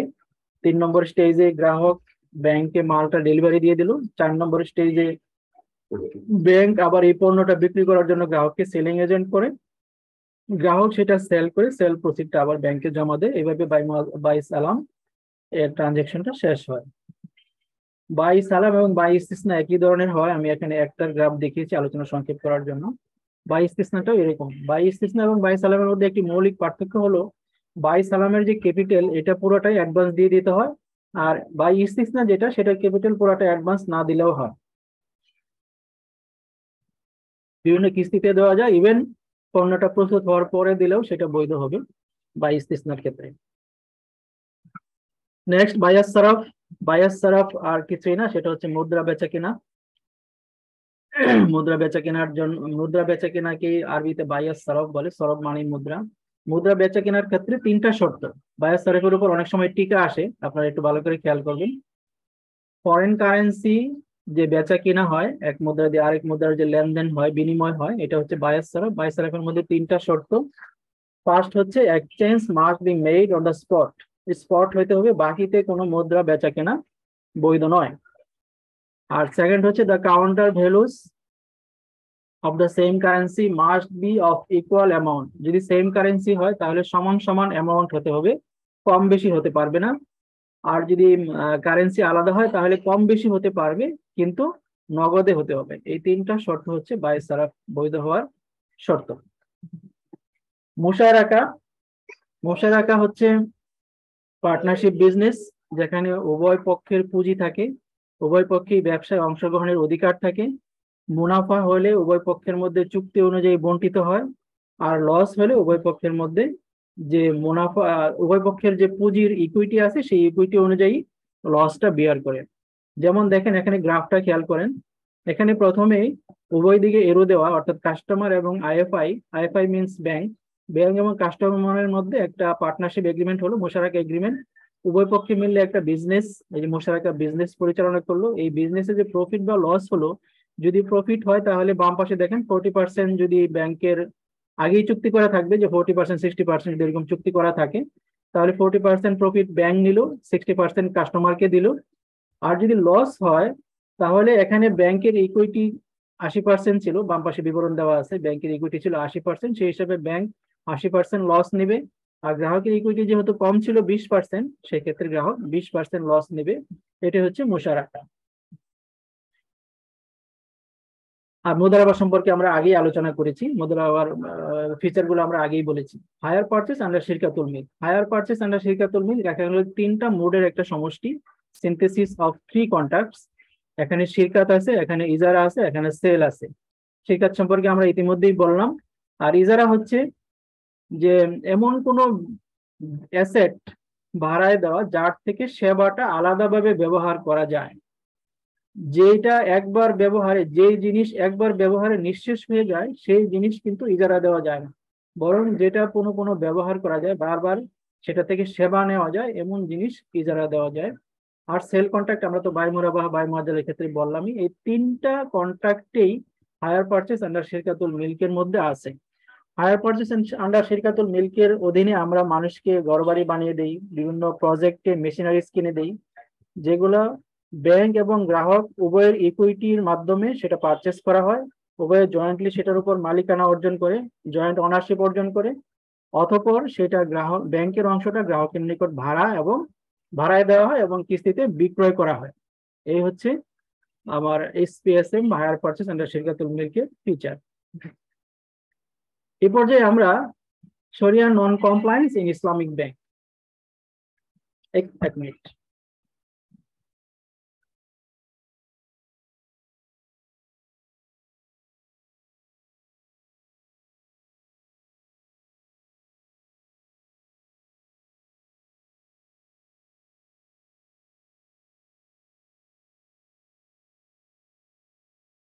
এই পর্যায়ে আমরা আলোচনা করব শরিয়া নন compliance in Islamic bank. Islamic banking এ শরিয়া নন কমপ্লায়েন্স গুলো কিভাবে হয় এবং শরিয়া নন কমপ্লায়েন্স ঝুঁকি নামে একটা ঝুঁকি আছে, যেটাকে বলা হয় শরিয়া নন কমপ্লায়েন্স রিস্ক, SNCR। এটা কি, এই বিষয় নিয়ে আলাপ করব। In general, Sharia non-compliance means failure to act in accordance with wish or command of Sharia. সাধারণভাবে শরিয়া নন কমপ্লায়েন্স বলতে আমরা বুঝি শরিয়ার কোনো হুকুম অমান্য করা, শরিয়ার কোনো বিধান অমান্য করা, লঙ্ঘন করা। কিন্তু ইসলামী ব্যাংকিং এর শরিয়া নন কমপ্লায়েন্স হচ্ছে যে শরিয়া সুপারভাইজারি কমিটি বা শরিয়া অথরিটি যারা আছেন তাদের মতামত বা তাদের অভিমতকে উপেক্ষা করা, তাদের মতামতকে না মানা, ভায়োলেট করা, এটা হচ্ছে শরিয়া নন compliance. The risk arises from this called, এই যে শরিয়া নন কমপ্লায়েন্স থেকে যে রিস্কটা উদ্ভূত হয় বা রিস্কটা উঠে আসে সেটাকে বলা হয় শরিয়া নন কমপ্লায়েন্স রিস্ক। এটা শুধু ইসলামী ব্যাংকেই থাকে, নন ইসলামিক ব্যাংক বা কনভেনশনাল ব্যাংকে কোনো শরিয়া নন কমপ্লায়েন্স রিস্ক থাকে না, যেহেতু তারা শরিয়ার ভিত্তিতে পরিচালিত হয় না। এ পর্যায়ে ইম্পর্টেন্ট একটা ইস্যু যে জেনারেল ব্যাংকিং এ কি কি শরিয়া নন কমপ্লায়েন্স হয়। এটা অনেক সময় পরীক্ষায় আসে যে জেনারেল ব্যাংকিং এর ক্ষেত্রে কিভাবে শরিয়া লঙ্ঘিত হতে পারে বা কিভাবে শরিয়া লঙ্ঘিত হয়। এটা আবার এভাবেও হতে পারে যে আলাদিয়া কারেন্ট অ্যাকাউন্ট এবং মোদারবা সেভিংস অ্যাকাউন্টে কিভাবে শরিয়া লঙ্ঘিত হয়, এটাও প্রশ্ন হতে পারে। সেক্ষেত্রে একই উত্তর। প্রথম কথা হলো keeping the ডিপোজিটর্স in dark about the terms and condition of deposit account. যে অ্যাকাউন্ট গ্রাহক খুলতে আসছে সেই অ্যাকাউন্টের শর্ত, সেই অ্যাকাউন্টের যে কন্ডিশনস, শর্তাবলী, সেটা গ্রাহককে না জানানো, এটা হচ্ছে শরিয়া 1 নম্বর শরিয়া ভায়োলেশন। তো আমরা দেখি যে গ্রাহক যখন কোনো ব্যাংকে অ্যাকাউন্ট করতে আসে তখন কিন্তু একটা অ্যাকাউন্ট ওপেনিং ফর্ম পূরণ করে এবং গ্রাহক সেখানে কি শর্ত আছে সেটা না জেনেই সিগনেচার করে। তো আমাদের কর্তব্য হচ্ছে গ্রাহককে সিলিয়েন্ট ফিচার গুলো জানানো যে আপনি যে মোদারাবা অ্যাকাউন্ট করতে আসছেন এটা শরিয়া সম্মত একটা পদ্ধতি, এক্ষেত্রে আপনার কাছ থেকে ব্যাংক যে ফান্ড নিচ্ছে সেটা শরিয়া সম্মত খাতে বিনিয়োগ করা হবে, এই বিনিয়োগ থেকে যে মুনাফা আসবে সেই মুনাফার এত ভাগ আপনাকে দেওয়া হবে এবং লস হলে এটা ডিপোজিটররাই বহন করবে। এই যে দুই একটা ফিচার বা উল্লেখযোগ্য যে শরীয়ী ফিচার গুলো, এগুলো গ্রাহককে জানানো, এটা হচ্ছে আমাদের কর্তব্য। এটা না জানানো, এটা হচ্ছে শরিয়া নন compliance. Negligence two distribute close মোদারাবা accounts profit. আমাদের ইসলামী ব্যাংক সমূহে দুই রকম হিসাব হয়। গ্রাহককে প্রথমে প্রভিশনাল একটা প্রফিট দেওয়া হয়, পরবর্তীতে ফাইনাল প্রফিট দেওয়া হয়। এই ফাইনাল প্রফিটটা যখন ব্রাঞ্চে যায় সেই ফাইনাল প্রফিটটা গ্রাহকদের মাঝে বিতরণ করাতে কোনো অবহেলা প্রদর্শন, এটা হচ্ছে শরিয়া নন কমপ্লায়েন্স। কারণ এটা হাক্কুল ইবাদ, এটা মানুষের হক, ডিপোজিটরের হক। এই হক সম্পর্কে কিন্তু আমাদেরকে জিজ্ঞাসাবাদ করা হবে, আল্লাহ তাআলা জিজ্ঞেস করবেন। সুতরাং এই যে গ্রাহকদের প্রাপ্য অধিকার তার কাছে পৌঁছানোর ব্যাপারে যদি আমাদের কোনো অবহেলা থাকে সেটা হচ্ছে শরিয়া নন compliance. Any ambiguity in the agreement বা গ্রাহকের সাথে যে ব্যাংক চুক্তি করছে সেই চুক্তির ক্ষেত্রে যদি কোনো অস্পষ্টতা থাকে সেটাও একটা শরিয়া নন compliance. Fixed percentage of profit against deposit. গ্রাহকের অনেক সময় এসে বলে যে আপনাদের কাছে আপনাদের ব্যাংকে 3 মাস 1 লাখ টাকা 3 মাস রাখলে বা 6 মাস রাখলে, যে 1 বছর রাখলে কত টাকা পাওয়া যায়। আমরা যদি একটা ফিক্সড একটা অ্যামাউন্ট বলে দিই যে এত টাকা পাবেন, সেটা কিন্তু নন কমপ্লায়েন্স। অবশ্যই আমাদেরকে গ্রাহকদের জানাতে হবে যে ইসলামী ব্যাংক ডিপোজিটের এগেইনস্টে কোনো ফিক্সড প্রফিট দেয় না, প্রভিশনাল একটা প্রফিট দেওয়া হবে, পরবর্তীতে অ্যাকাউন্ট ফাইনাল হলে পরে আবার এটা অ্যাডজাস্ট করা হবে। এই কথাটা কিন্তু আমাদেরকে জানাতে হবে। এটা না জানানো, এটা হচ্ছে শরিয়া নন কমপ্লায়েন্স। ইসলামী ব্যাংকে কোনো লাখপতি, কোটিপতি বা ডাবল বেনিফিট এই টাইপের কোনো প্রোডাক্ট যদি থাকে সেটা হচ্ছে নন কমপ্লায়েন্স। কারণ ইসলামী ব্যাংকে যেহেতু ডিপোজিটের এগেইনস্টে ফিক্সড মুনাফা দেওয়ার কোনো সিস্টেম নাই, সুতরাং এখানে আপনি কিভাবে বলবেন যে এই অ্যাকাউন্ট করলে সে লাখপতি হবে, কোটিপতি হবে, এটা বলার কোনো স্কোপ নাই। নন adjustment of provisional profit with final profit. Final প্রফিটের সাথে যদি প্রভিশনাল প্রফিট সমন্বয় না করা হয় সেটাও একটা নন কমপ্লায়েন্স। অনেক ইসলামিক ব্যাংকে আমরা শুনি যে প্রভিশনাল রেট যেটা দেওয়া হয় সেটাই ফাইনাল, আসলে ফাইনাল আর হিসাব করে তাদের সাথে সমন্বয় করা হয় না, এটা হচ্ছে শরিয়া নন কমপ্লায়েন্স। উইন্ডো ড্রেসিং সম্পর্কে আমরা সবাই জানি। ডিপোজিট আপনার পারফরমেন্স বাড়ানোর জন্য ডিপোজিটকে ফুলিয়ে ফাঁপিয়ে দেখানো। একজন গ্রাহক 10 লাখ টাকা টিডিআর করতে আসছে, আপনি 1 লাখ করে 10টা টিডিআর করে দিলেন, আপনার 10টা টিডিআর হলো, 10টা অ্যাকাউন্ট বাড়লো। এটা হচ্ছে উইন্ডো ড্রেসিং, প্রকৃত অবস্থাকে আড়াল করা, এটাও শরিয়া নন কমপ্লায়েন্স। নন অ্যাভেলিবিলিটি অফ সেপারেট কি ওর counter for the women clients. আমাদের অনেক সম্মানিত মহিলা গ্রাহক আমাদের ব্যাংকে লেনদেন করতে আসেন, তাদেরকে যথাযথভাবে লেনদেনের সুবিধার্থে আলাদা কাউন্টার করা, আলাদা লাইন থাকা ইত্যাদি, এটাও শরিয়ার দাবি। এটা যদি না থাকে এটাও একটা শরিয়া নন কমপ্লায়েন্স।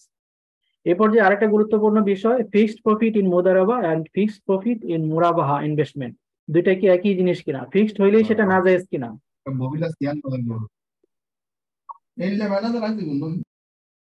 ফিক্সড হইলেই কি সেটা নাজায়েজ হবে? না, ফিক্সড হলে নাজায়েজ হবে কখন?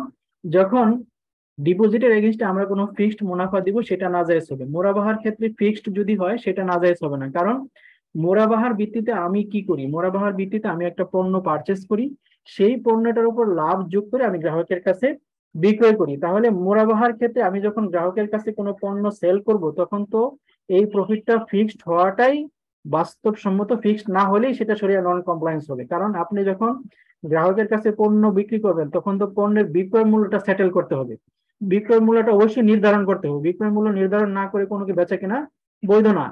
তাহলে বিক্রয় মূল্য যখন আপনি ফিক্সড করতে যাবেন, বিক্রয় মূল্য যখন নির্ধারণ করতে যাবেন তখন অবশ্যই সেখানে একটা প্রফিট ফিক্সড করতে হবে, যে 100 টাকার জিনিস আমি আপনার কাছে 115 টাকা বা 110 টাকায় বিক্রি করলাম। এই যে 100 টাকার জিনিস 110 টাকায় বিক্রি করা হলো, এখানে কিন্তু বিক্রয় মূল্যটা ফিক্সড করা হলো। তাহলে আমরা বুঝতে পারলাম যে ডিপোজিটের এগেইনস্টে আমরা যদি কোনো ফিক্সড মুনাফা দিই সেটা সুদ হবে, ইন্টারেস্ট হবে, নাজায়েজ হবে, শরিয়া নন কমপ্লায়েন্স হবে। বাট বিনিয়োগের ক্ষেত্রে পণ্য পারচেজ যদি হয়, মুরাবাহা ইনভেস্টমেন্ট যদি হয়, বায়ুমুআজ্জাল ইনভেস্টমেন্ট যদি হয়, সেখানে কিন্তু মুনাফাটা ফিক্সড করাই হচ্ছে শরিয়া সম্মত, ফিক্সড না করাই হচ্ছে শরিয়া নন কমপ্লায়েন্স। এখানে উদাহরণ সহ বোঝানো আছে, আপনারা স্লাইডটা দেখে নেবেন। নেক্সট, শরিয়া নন কমপ্লায়েন্স ইন ইনভেস্টমেন্ট। ইনভেস্টমেন্টের ক্ষেত্রে শরিয়া অনেকভাবে লঙ্ঘিত হয়।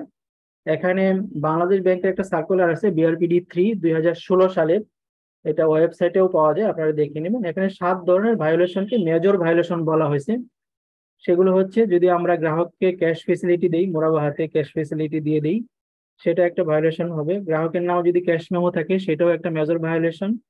গ্রাহকের পুরাতন দায় সমন্বয় করার জন্য যদি নতুন একটা দায় সৃষ্টি করা হয়, নতুন বিনিয়োগ দেওয়া হয়, সেটাও ভায়োলেশন। সাপ্লায়ারের যদি অস্তিত্ব না থাকে সেটাও মেজর ভায়োলেশন। শরিয়া প্রহিবিটেড আইটেম, যেটা শরিয়াতে বৈধ না, যেমন বিড়ি, সিগারেট, মদ, গাঁজা বা নেশা জাতীয় দ্রব্য, এই জাতীয় কোনো দ্রব্য পারচেস করার জন্য যদি আমরা বিনিয়োগ দিই সেটাও একটা major violation. Charging of rent on the asset before it becomes usable, আমরা SPSM এর ক্ষেত্রে বা ইজারার ক্ষেত্রে যে অ্যাসেটটা গ্রাহকের নিকট ভাড়া দিই সেটা ভাড়াযোগ্য হওয়ার পর যদি মুনাফা আদায় করা হয় সেটাও violation. Being the amount of cash memo less than the investment, investment যে পরিমাণ টাকা দেওয়া হলো তার চেয়ে কম যদি ডকুমেন্ট থাকে, পারচেস ডকুমেন্ট থাকে, মেমো বা চালান থাকে, সেটাও একটা মেজর ভায়োলেশন। এর বাইরে 18 ধরনের মাইনর ভায়োলেশন আছে, এখানে একটা তালিকা দেওয়া আছে, আপনারা দেখে নেবেন। ফরেন এক্সচেঞ্জের ক্ষেত্রেও বিভিন্নভাবে শরিয়া লঙ্ঘিত হতে পারে। যেমন গ্রাহকের IRC ব্যবহার করে ব্যাংক যেহেতু LC করে, এই জন্য গ্রাহক থেকে একটা লেটার অথরিটি নিতে হয়, সেটা যদি না নেওয়া হয় এটা একটা ভায়োলেশন হবে। বাই সালামের গুডস বিক্রি করার জন্য গ্রাহককে সেলিং এজেন্ট করার কথা, সেটা যদি না করা হয় সেটাও একটা ভায়োলেশন হবে। ফিজিক্যাল বাই সালামের যে গুডসটা বিদেশে এক্সপোর্ট হবে সেটা যদি ব্যাংক বুঝে না নেয়, সেটার উপর যদি ব্যাংকের পজিশন না থাকে, বুঝে না নেয়, সেটাও একটা ভায়োলেশন হবে। ডাবল ডিল সিস্টেম করা যাবে না, অর্থাৎ একই পণ্যের এগেইনস্টে দুইবার যদি মুনাফা নির্ধারণ করা হয় সেটাও একটা ভায়োলেশন হবে। ওভার ইনভয়েসিং, আন্ডার ইনভয়েসিং, এগুলো সম্পর্কে আমরা জানি, এগুলো ফরেন এক্সচেঞ্জের ক্ষেত্রে শরিয়া ভায়োলেশন। এ পর্যায়ে আমরা রিবা সম্পর্কে আলোচনা করব। রিবা আমাদের কাছে খুব পরিচিত একটি শব্দ। রিবা মানে সুদ, এর ইংরেজি হচ্ছে ইন্টারেস্ট অর ইউজুরি। রিবা এটা রাবুয়া শব্দ থেকে আসছে, এর অর্থ হচ্ছে অতিরিক্ত, বাড়তি অংশ বা বেড়ে যাওয়া ইত্যাদি। রিবা ইউজারি হিসাবে বা ইন্টারেস্ট হিসাবে অনুবাদ করা হয় ইংরেজিতে। আর হাদিসে আসছে কুল্লু কারদিন যারা নাফান পাওয়া রিবা, যেই কর বা যেই ঋণ অতিরিক্ত টানে, মুনাফা টানে, অতিরিক্ত মুনাফা টানে, সেটাই হচ্ছে রিবা। রিবা দুই প্রকার, রিবা নাসিয়া, রিবা আল ফদল। রিবা নাসিয়ার আরো কিছু নাম আছে, এগুলোকে বলা হয় রিবা আল কুরআন, রিবা দুন, রিবা আল জাহিলিয়া। রিবা আল ফদলকে বলা হয় রিবা আল হাদিস, রিবা আল বুয়ু, রিবা আল খাফি। এখন পরীক্ষায় যদি নোট, শর্ট নোট আসে যে রিবা আল কোরআন, তাহলে অনেকে একটু কনফিউজ হয়ে যায় যে এটা কোন ধরনের রিবা। রিবা এগুলো হচ্ছে রিবা নাসিয়ার বিভিন্ন নাম, রিবা আল কোরআন, রিবা আল দুন, রিবা আল জাহিলিয়া, যে কোনোটা আসলেই আপনারা রিবা নাসিয়ার সংজ্ঞাটা লিখলেই হবে। আবার যদি আসে রিবা আল হাদিস, রিবা আল বুয়ু, এটা সংজ্ঞা লেখো বা ডেফিনেশন যদি আসে, তাহলে আপনার রিবা আল ফদলের সংজ্ঞা লিখবেন। রিবা নাসিয়ার একটি বিখ্যাত সংজ্ঞা দিয়েছেন পাকিস্তানের চিফ জাস্টিস ছিলেন, শরিয়া আপিলের ডিভিশনের জাস্টিস ছিলেন মুফতি তাকি উসমানী। এই সংজ্ঞাটা আপনারা মুখস্থ করবেন। রিবা আল নাসিয়ার এটা সবচেয়ে সুন্দর একটা সংজ্ঞা। Any stipulated additional amount over the principal in a transaction of loan or date, ঋণের চুক্তিতে আসলের অতিরিক্ত কোনো কিছু যদি নেওয়া হয় সেটাই হচ্ছে রিবা নাসিয়া। এখানে 3টি শর্ত, একটা হচ্ছে এখানে শর্ত করা থাকবে, অতিরিক্ত অংশ হবে এবং এটা ঋণের চুক্তি হবে। এই 3টা শর্ত যদি একসাথে পাওয়া যায় তাহলে সেটা রিবা নাসিয়া হবে। উদাহরণ দেওয়া আছে, আপনারা দেখে নেবেন। রিবা আল ফদল, রিবা আল ফদল এটাকে রিবা আল বয়ু বা রিবা আল হাদিসও বলা হয়। এখানে 6টা দ্রব্যের ক্ষেত্রে আল্লাহ রাসূল সাল্লাল্লাহু আলাইহি সাল্লাম নগদে এবং সমান সমান বিনিময় করতে বলেছেন। আল্লাহ রাসূল সাল্লাল্লাহু আলাইহি ওয়াসাল্লামের হাদিসটা হচ্ছে রাসূলুল্লাহ সাল্লাল্লাহু আলাইহি ওয়াসাল্লাম তিনি বলেন, আয-যাহাবু বিয-যাহাবি ওয়াল ফিদ্দাতু বিল ফিদ্দাতি ওয়াল বুররু বিল বুররি ওয়াশ শাইরু বিশ শাইরি ওয়াত তামারু বিত তামারি ওয়াল মিলহু বিল মিলহি মাসালান বিমাসালিন। এখানে বলা হচ্ছে যে এই 6টা দ্রব্য, গম, যব, সোনা রূপা, গম, যব, খেজুর এবং লবণ, এগুলো যদি বিনিময় করতে হয় তাহলে সমান সমান করতে হবে, হাতে হাতে করতে হবে। এখানে একটা গ্রাফ দেওয়া আছে, যখন আপনি গোল্ডের সাথে গোল্ড বিনিময় করবেন তখন লাল মানে নিষেধ, আবার গোল্ডের সাথে যখন সিলভার বিনিময় করবেন তখন এটা কম বেশি করা যাবে কিন্তু নগদে করতে হবে। আবার গোল্ডের সাথে যখন হুইট বিনিময় করবেন, বার্লি বিনিময় করবেন, খেজুর বা লবণ বিনিময় করবেন, তখন কম বেশি হতে পারে, বাকিতেও হতে পারে। সবুজ যে বক্স গুলো আছে এগুলো কম বেশি করা যাবে কিন্তু নগদে হতে হবে। লাল যে বক্স গুলো আছে এগুলো অবশ্যই কম মানে সমান সমান হতে হবে, নগদে হতে হবে। রিবা আল ফদলের সংজ্ঞা, এই বক্সটা অবশ্য একটু আগে থাকলে ভালো হতো, এখানে থাকলে ভালো হতো। রিবা আল ফদলের সংজ্ঞা কি? Exchange or sell transaction in which extra amount charge through exchange of the same commodity. একই পণ্য বিনিময় করার সময়, অর্থাৎ বার্টার সিস্টেমে যদি বিনিময় করা হয়, সেই ক্ষেত্রে যদি একই পণ্য কম বেশি করা হয় বিনিময়ের সময়, সেটাই রিবা আল ফদল। এখানে 3টা শর্ত অতিরিক্ত থাকতে হবে, একই ধরনের পণ্য হতে হবে এবং এটা ট্রেড ট্রানজাকশন হতে হবে, বিনিময় হতে হবে। এটা যদি হয় তাহলে সেটা রিবা আল ফদল হবে। যেমন আপনি ভালো মানের খেজুর দিয়ে যদি নিম্নমানের খেজুর এক্সচেঞ্জ করা হয়, সেখানে রিবা আল ফদল হবে। রিবা সুদ নিষিদ্ধ করে কোরআন এবং হাদিসের অনেক বাণী উদ্ধৃত হয়েছে। এখানে কোরআনের আয়াতগুলো দেওয়া আছে, আপনারা শীট দেখে নেবেন। পর্যায়ক্রমে রিবার 5টি পর্যায়ে রিবাকে আল্লাহ তাআলা হারাম করেন। এই 5টি পর্যায়ে যে আয়াতগুলো নাযিল হয়েছে সেগুলো এখানে দেওয়া আছে। রিবা সম্পর্কে হাদিস আছে, পরীক্ষা অনেক সময় আসে যে রিবার উপর একটি হাদিস অথবা কোরআনের একটি আয়াত লিখুন, সেক্ষেত্রে আপনাদের কাজে আসতে পারে। আরেকটা গুরুত্বপূর্ণ ইস্যু হচ্ছে রিবা এবং মুনাফার মধ্যে পার্থক্য কি। এই ক্ষেত্রে পার্থক্যটা এখানে সুন্দর করে দেওয়া আছে। রিবা এটা লোন থেকে আসে, আর মুনাফা যেটা এটা ব্যবসা বা বেচাকেনা থেকে আসে। রিবাটা হচ্ছে সময়ের কারণে এখানে বৃদ্ধি পায়, আর মুনাফা একবারই চার্জ করা যায়, এখানে সময়ের কারণে কোনো মুনাফা বাড়তি নেওয়া যায় না। ইসলাম এবং মেজর রিলিজিয়নে রিবাটা নিষিদ্ধ, আর মুনাফাটা সব রিলিজিয়ন বা সব ধর্মেই এটা হচ্ছে একটা পারমিজিবল বা বৈধ জিনিস। রিবাটা হচ্ছে সার্টেন, অর্থাৎ নির্দিষ্ট এবং প্রিফিক্সড, পূর্বে নির্ধারণ করা থাকে, নিশ্চিত। আর মুনাফাটা অনিশ্চিত, আনডিটারমাইন্ড। আর রিবার ক্ষেত্রে যিনি সুদ গ্রহীতা তিনি কোনো রিস্ক নেন না, আর মুনাফার ক্ষেত্রে যিনি ব্যবসায়ী তিনি পদে পদে রিস্ক নেন। নেগেটিভ ইম্প্যাক্ট অফ রিবা, এটা অনেক সময় পরীক্ষায় আসে যে রিবা বা সুদের ইকোনমিক বা আর্থিক ক্ষয়ক্ষতিগুলো লিখুন, বা সামাজিক ক্ষয়ক্ষতিগুলো লিখুন, বা এমনি চারিত্রিক ক্ষয়ক্ষতিগুলো লিখুন। তো রিবার ইম্প্যাক্ট বা নেগেটিভ ইম্প্যাক্টকে আমরা 3 ভাবে আলোচনা করতে পারি: economic harm, moral harm, social harm. অর্থাৎ সুদ মানুষের যেমন অর্থনৈতিকভাবে ক্ষতি করে, মানুষের নৈতিকতাও তেমনি ধ্বংস করে দেয়, আবার সামাজিক ভাবেও সুদের বিভিন্ন ক্ষতিকর দিক আছে। আমরা যেহেতু সময় শেষ হয়ে আসছে, আমরা সংক্ষেপে একটু আলাপ করি। ইকোনমিক হার্মের মধ্যে কি আছে? যখন একটা সমাজে সুদের প্রচলন হয় তখন মানুষ পরিশ্রম করতে চায় না, সে পরিশ্রমের পরিবর্তে বসে বসে সুদ অর্জন করে টাকা দিয়ে টাকা বানানোর চিন্তায় থাকে। এমন একটা সমাজ যদি আমরা চিন্তা করি যেখানে সবার হাতে টাকা আছে কিন্তু কেউ পণ্য উৎপাদন করছে না, কেউ হাল চাষ করছে না, কেউ ফ্যাক্টরি চালাচ্ছে না, কেউ মেশিনের মানে চাকা ঘোরাচ্ছে না, তাহলে সেই সমাজের অবস্থা কি হবে? সবার হাতে টাকা থাকবে, কোনো পণ্য থাকবে না। এই জন্য ইসলাম এই সুদকে নিষিদ্ধ করেছে। সুদ অর্থনীতির চাকাকে পিছনে ঠেলে দেয়, আর মুনাফা বা ব্যবসায়িক কার্যক্রম অর্থনীতির চাকাকে সচল করে। এই জন্য সুদ নিষিদ্ধ। মোরাল এবং সোশ্যাল হার্ম, এটা একসাথে আমরা আলোচনা করতে পারি। যদি সুদ সমাজে ব্যাপকভাবে প্রচলন হতে থাকে তাহলে দরিদ্র মানুষ আসলে কোনো সুদমুক্ত কোনো ঋণ পাবে না, কোনো কর্জ পাবে না, কারণ সবাই থাকবে তার লাভের চিন্তায়।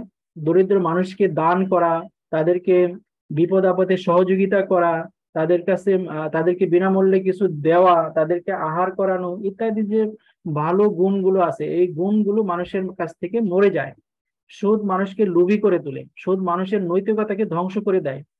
মানুষ যে মানুষের জন্য, এই যে গানে বলে মানুষ মানুষের জন্য, এই যে মানুষ মানুষের জন্য, এই চেতনাকে সুদ ধ্বংস করে দেয়। মানুষ যখন বিপদে পড়ে তখন সুদখোর মহাজন তিনি আনন্দিত হয় যে এখন সে বিপদে পড়েছে, সে আমার কাছে আসবে, আমি তার মাধ্যমে কিছুটা লাভবান হতে পারবো। তাহলে এখানে একজন মানুষ যখন বিপদে পড়ে তখন মানে উচিত ছিল সকল মানুষ তার বিপদ থেকে উদ্ধার করার চিন্তা করা, কিন্তু একজন সুদী মহাজন সেটাকে সুযোগ হিসাবে নেয়, অপরচুনিটি হিসাবে নেয়, যে একজন মানুষ যখন আর্থিক সংকটে পড়ে, কেউ যখন অসুস্থ হয়, কেউ যখন তার ছেলে মেয়ে লেখাপড়ার খরচ চালাতে গিয়ে হিমশিম খায়, বিপদে পড়ে, তখন একজন সুদখোর সে লাভের চিন্তায় থাকে যে সে আমার কাছে আসবে, তার কাছে আমি সুদে টাকা লাগাবো। এভাবে দরিদ্র মানুষ আরো দরিদ্র হতে থাকে এবং ধনী মানুষ শুধু টাকা জমাতে থাকে। এভাবে দেখা যায় এক পাশে সম্পদের পাহাড় গড়ে ওঠে, আরেক পাশে নিরন্ন মানুষ, অসহায় মানুষ মাথা গোঁজার ন্যূনতম ঠাঁইটাও হারিয়ে ফেলে। এভাবে সমাজে একটা বৈষম্য তৈরি হয়। এই জন্যই ইসলাম শুধু নয়, বিশ্বের যত প্রধান প্রধান ধর্ম আছে সবগুলোতেই সুদ নিষিদ্ধ। ফাইন্যান্সিয়াল ট্রানজেকশনের ক্ষেত্রে, আর্থিক লেনদেনের ক্ষেত্রে আরো যেসব প্রহিবিশন গুলো আছে তার মধ্যে অন্যতম হচ্ছে গারার। গারার মানে হচ্ছে আনসার্টিনিটি, গারার মানে হচ্ছে ফ্রড, গারার মানে হচ্ছে বিপদ বা হ্যাজার্ড, বা গারার মানে হচ্ছে অস্পষ্টতা। তো কি ধরনের অস্পষ্টতা? যেই অস্পষ্টতার কারণে চুক্তিবদ্ধ পক্ষ সমূহের মধ্যে দ্বন্দ্ব দেখা দেয়, বিবাদ দেখা দেয়। অর্থাৎ চুক্তিতে এমন একটা শর্ত এমন ভাবে লেখা হয়েছে, যেই লেখার কারণে একজন একটা অর্থ বুঝেছে, আরেকজন আরেকটা অর্থ বুঝেছে। এই যে একটা দ্ব্যর্থবোধক শব্দ চুক্তিতে উল্লেখ করা হলো, এটাই হচ্ছে গারার। অর্থাৎ কোনো কিছু নির্দিষ্ট করা যায় না, এটাই হচ্ছে গারার। গারারের উদাহরণ যদি দেই, নিচে কয়েকটা উদাহরণ আছে। Sell of fish still in the C, যে মাছ এখনো ধরা হয় নাই সেই মাছ বিক্রয় করা, যেটা এখনো সাগরে আছে অথবা পুকুরে আছে সেই মাছ বিক্রয় করা, এটা হচ্ছে গারার। কারণ এখানে মাছের ওজন, মাছের সাইজ, মাছের ধরন কিছুই জানা যাচ্ছে না। Sell of birds in the air, যে পাখি আকাশে উঠছে সেই পাখি বিক্রয় করা। সেল অফ আনবর্ন এনিমেল, যে এখনো পশুর পেটে বাচ্চা আছে সেই বাচ্চাকে বিক্রি করা, এটা হচ্ছে গারার। কারণ এটা ষাঁড় বাচ্চা হবে নাকি কোন বাচ্চা হবে, এটা জীবিত হবে না মৃত হবে, এটার ওজন কত হবে, দেখতে কেমন হবে, রং কি হবে ইত্যাদি কোনো কিছুই যেহেতু জানা যাচ্ছে না, এরকম অস্পষ্ট বিষয়ে যখন বেচা কেনা করা হয় সেটাই হচ্ছে গারার। গারার দুই ধরনের, একটা হচ্ছে এক্সেসিভ গারার যেটাকে গারারে ফাহিশ বলে, আর হচ্ছে মাইনর গারার যেটাকে গারারে অ্যাসির বলে। তো মাইনর গারার আর মেজর গারার বোঝার উপায় কি? যেই গারারের কারণে বা যেই অস্পষ্টতার কারণে চুক্তিবদ্ধ পক্ষদ্বয় এক এক পক্ষ এক এক রকম বুঝে তাদের মধ্যে দ্বন্দ্ব দেখা দেয়, সেটা হচ্ছে মেজর গারার। এরকম গারার শরীয়তে নিষিদ্ধ। মাইনর গারার যদি উভয় পক্ষ মেনে নেয় সেই গারার শরীয়তে নিষিদ্ধ নয়। প্রহিবিশন অফ মাইসির এন্ড কিমার, এটা অনেক সময় শর্ট নোট আসে। কিমার এবং মাইসির একই অর্থ, এটা হচ্ছে গ্যামলিং, জুয়া। ইসলাম জুয়াকে নিষিদ্ধ করেছে। আপনারা আয়াত, কোরআন শরীফের আয়াত দেখে থাকবেন, সূরা বাকারা 219 নম্বর আয়াত, ইয়াসআলুনাকা আনিল খামরি ওয়াল মাইসির, যে লোকেরা আপনাকে মদ এবং জুয়া সম্পর্কে জিজ্ঞাসাবাদ করে, কুল ফিহিমা ইসমুন কাবীর, আপনি বলে দেন সেটা কবিরা গুনাহ। তাহলে মদ এবং জুয়া এটা হচ্ছে কবিরা গুনাহ। এখানে ইসলামী ব্যাংক এমন কোনো ট্রানজেকশনে ইনভলভ হতে পারবে না যেটা জুয়ার মতো, যেখানে এক পক্ষ পুরোপুরি বঞ্চিত হয় আরেক পক্ষ অনেক লাভবান হয়, সেটাই হচ্ছে জুয়া। এই জুয়া ইসলামে নিষিদ্ধ। তো আজান হয়ে গেছে, আমরা বেশিক্ষণ কন্টিনিউ করতে পারবো না, আমরা আলোচনার শেষ পর্যায়ে এসেছি। ইসলামে আর যে প্রহিবিশন গুলো আছে লেনদেনের ক্ষেত্রে, সেটা হচ্ছে গাবান, আনফেয়ারনেস, ডিসেপশন, প্রতারণা, জাহালা, ইগনোরেন্স, কোনো অজ্ঞতামূলক কোনো চুক্তি ইসলাম বৈধ নয়। জুলুম যদি হয় সেটাও বৈধ নয়। অপ্রয়োজনে যদিও হোর্ডিং করা হয়, অর্থাৎ গুদামজাত করে রাখা হয়, স্টক করে রাখা হয়, মানুষের দুঃখ কষ্ট যাতে বাড়ে এরকম যদি কোনো গুদামজাতকরণ করা হয় সেটাও শরীয়তে অবৈধ। কিতমানাল আয়ব, মানে বিকৃত পণ্যের দুষ্টুটি গোপন করা, সেটাও শরীয়তে নিষিদ্ধ। নাজাস, অর্থাৎ শুধু দাম বাড়ানোর জন্য দরাদরি করা, এটাও শরীয়তে নিষিদ্ধ। এ ধরনের কোনো কাজ ইসলামিক ব্যাংকিং বা ইসলামিক আর্থিক প্রতিষ্ঠান এ ধরনের কোনো কাজে জড়িত হতে পারে না। আমরা যেরকমটা বলছিলাম যে মাগরিবের আজান পর্যন্ত চালাবো, তো আমাদের মাগরিবের আজান যেহেতু হয়ে যাচ্ছে, আপনাদের যদি কোনো প্রশ্ন থাকে কালকে আপনারা একটু যথাসময়ে জয়েন করার চেষ্টা করবেন। প্রয়োজনে আমরা আগামীকাল 15 মিনিট আগে শুরু করতে পারি, যেহেতু আমরা এদিকে একটু সময় কম নিচ্ছি বা কম দিচ্ছি। আগামীকাল যদি আপনারা একমত হন আমরা 2:45 জয়েন করতে পারি, কি বলেন? জি স্যার। তাহলে এখানে আজকে যারা আছেন এখানে মোট 55 বা 54 জন আছেন। আগামীকাল সবার উদ্দেশ্যে আমার আহ্বান থাকবে যে আপনারা ঠিক 2:45 জয়েন করবেন। আমরা একটু রিল্যাক্সলি আলাপ করব বা সেশনগুলো কন্ডাক্ট করে শেষে পরীক্ষা নিয়ে পরীক্ষায় কিভাবে ভালো করা যায় বা পরীক্ষায় করণীয় বর্জনীয় সম্পর্কে আমরা 5-10 মিনিট আলাপ করার চেষ্টা করব। আপনাদের যদি কোনো প্রশ্ন থাকে সেই বিষয়ে আমরা আরেকটু ডিটেল আলাপ করার চেষ্টা করব। এই জন্য আমরা আগামীকাল আমি IBTRA রেজা ভাইকে বলবো যে আগামীকাল 2:45 যেন ওনারা যেন আরেকটু আগে ওপেন করে দেন, আমরা যেন 2:45 শুরু করতে পারি। তো আজকে এই পর্যন্তই রাখি, আজকে আর প্রশ্ন নিচ্ছি না যেহেতু আজান হয়ে যাচ্ছে। জামাতে নামাজটা আমরা আদায় করবো ইনশাল্লাহ। আগামীকাল ঠিক 2:45 যাতে আমরা শুরু করতে পারি, সবাইকে সেই আহ্বান জানিয়ে আমি শেষ করছি। সুবহানাকা আল্লাহুম্মা ওয়া বিহামদিক আশহাদু আল্লা ইলাহা ইল্লা আনতা আস্তাগফিরুকা ওয়া আতুবু ইলাইক। আসসালামু আলাইকুম। ওয়া আলাইকুম আসসালাম। আসসালামু আলাইকুম।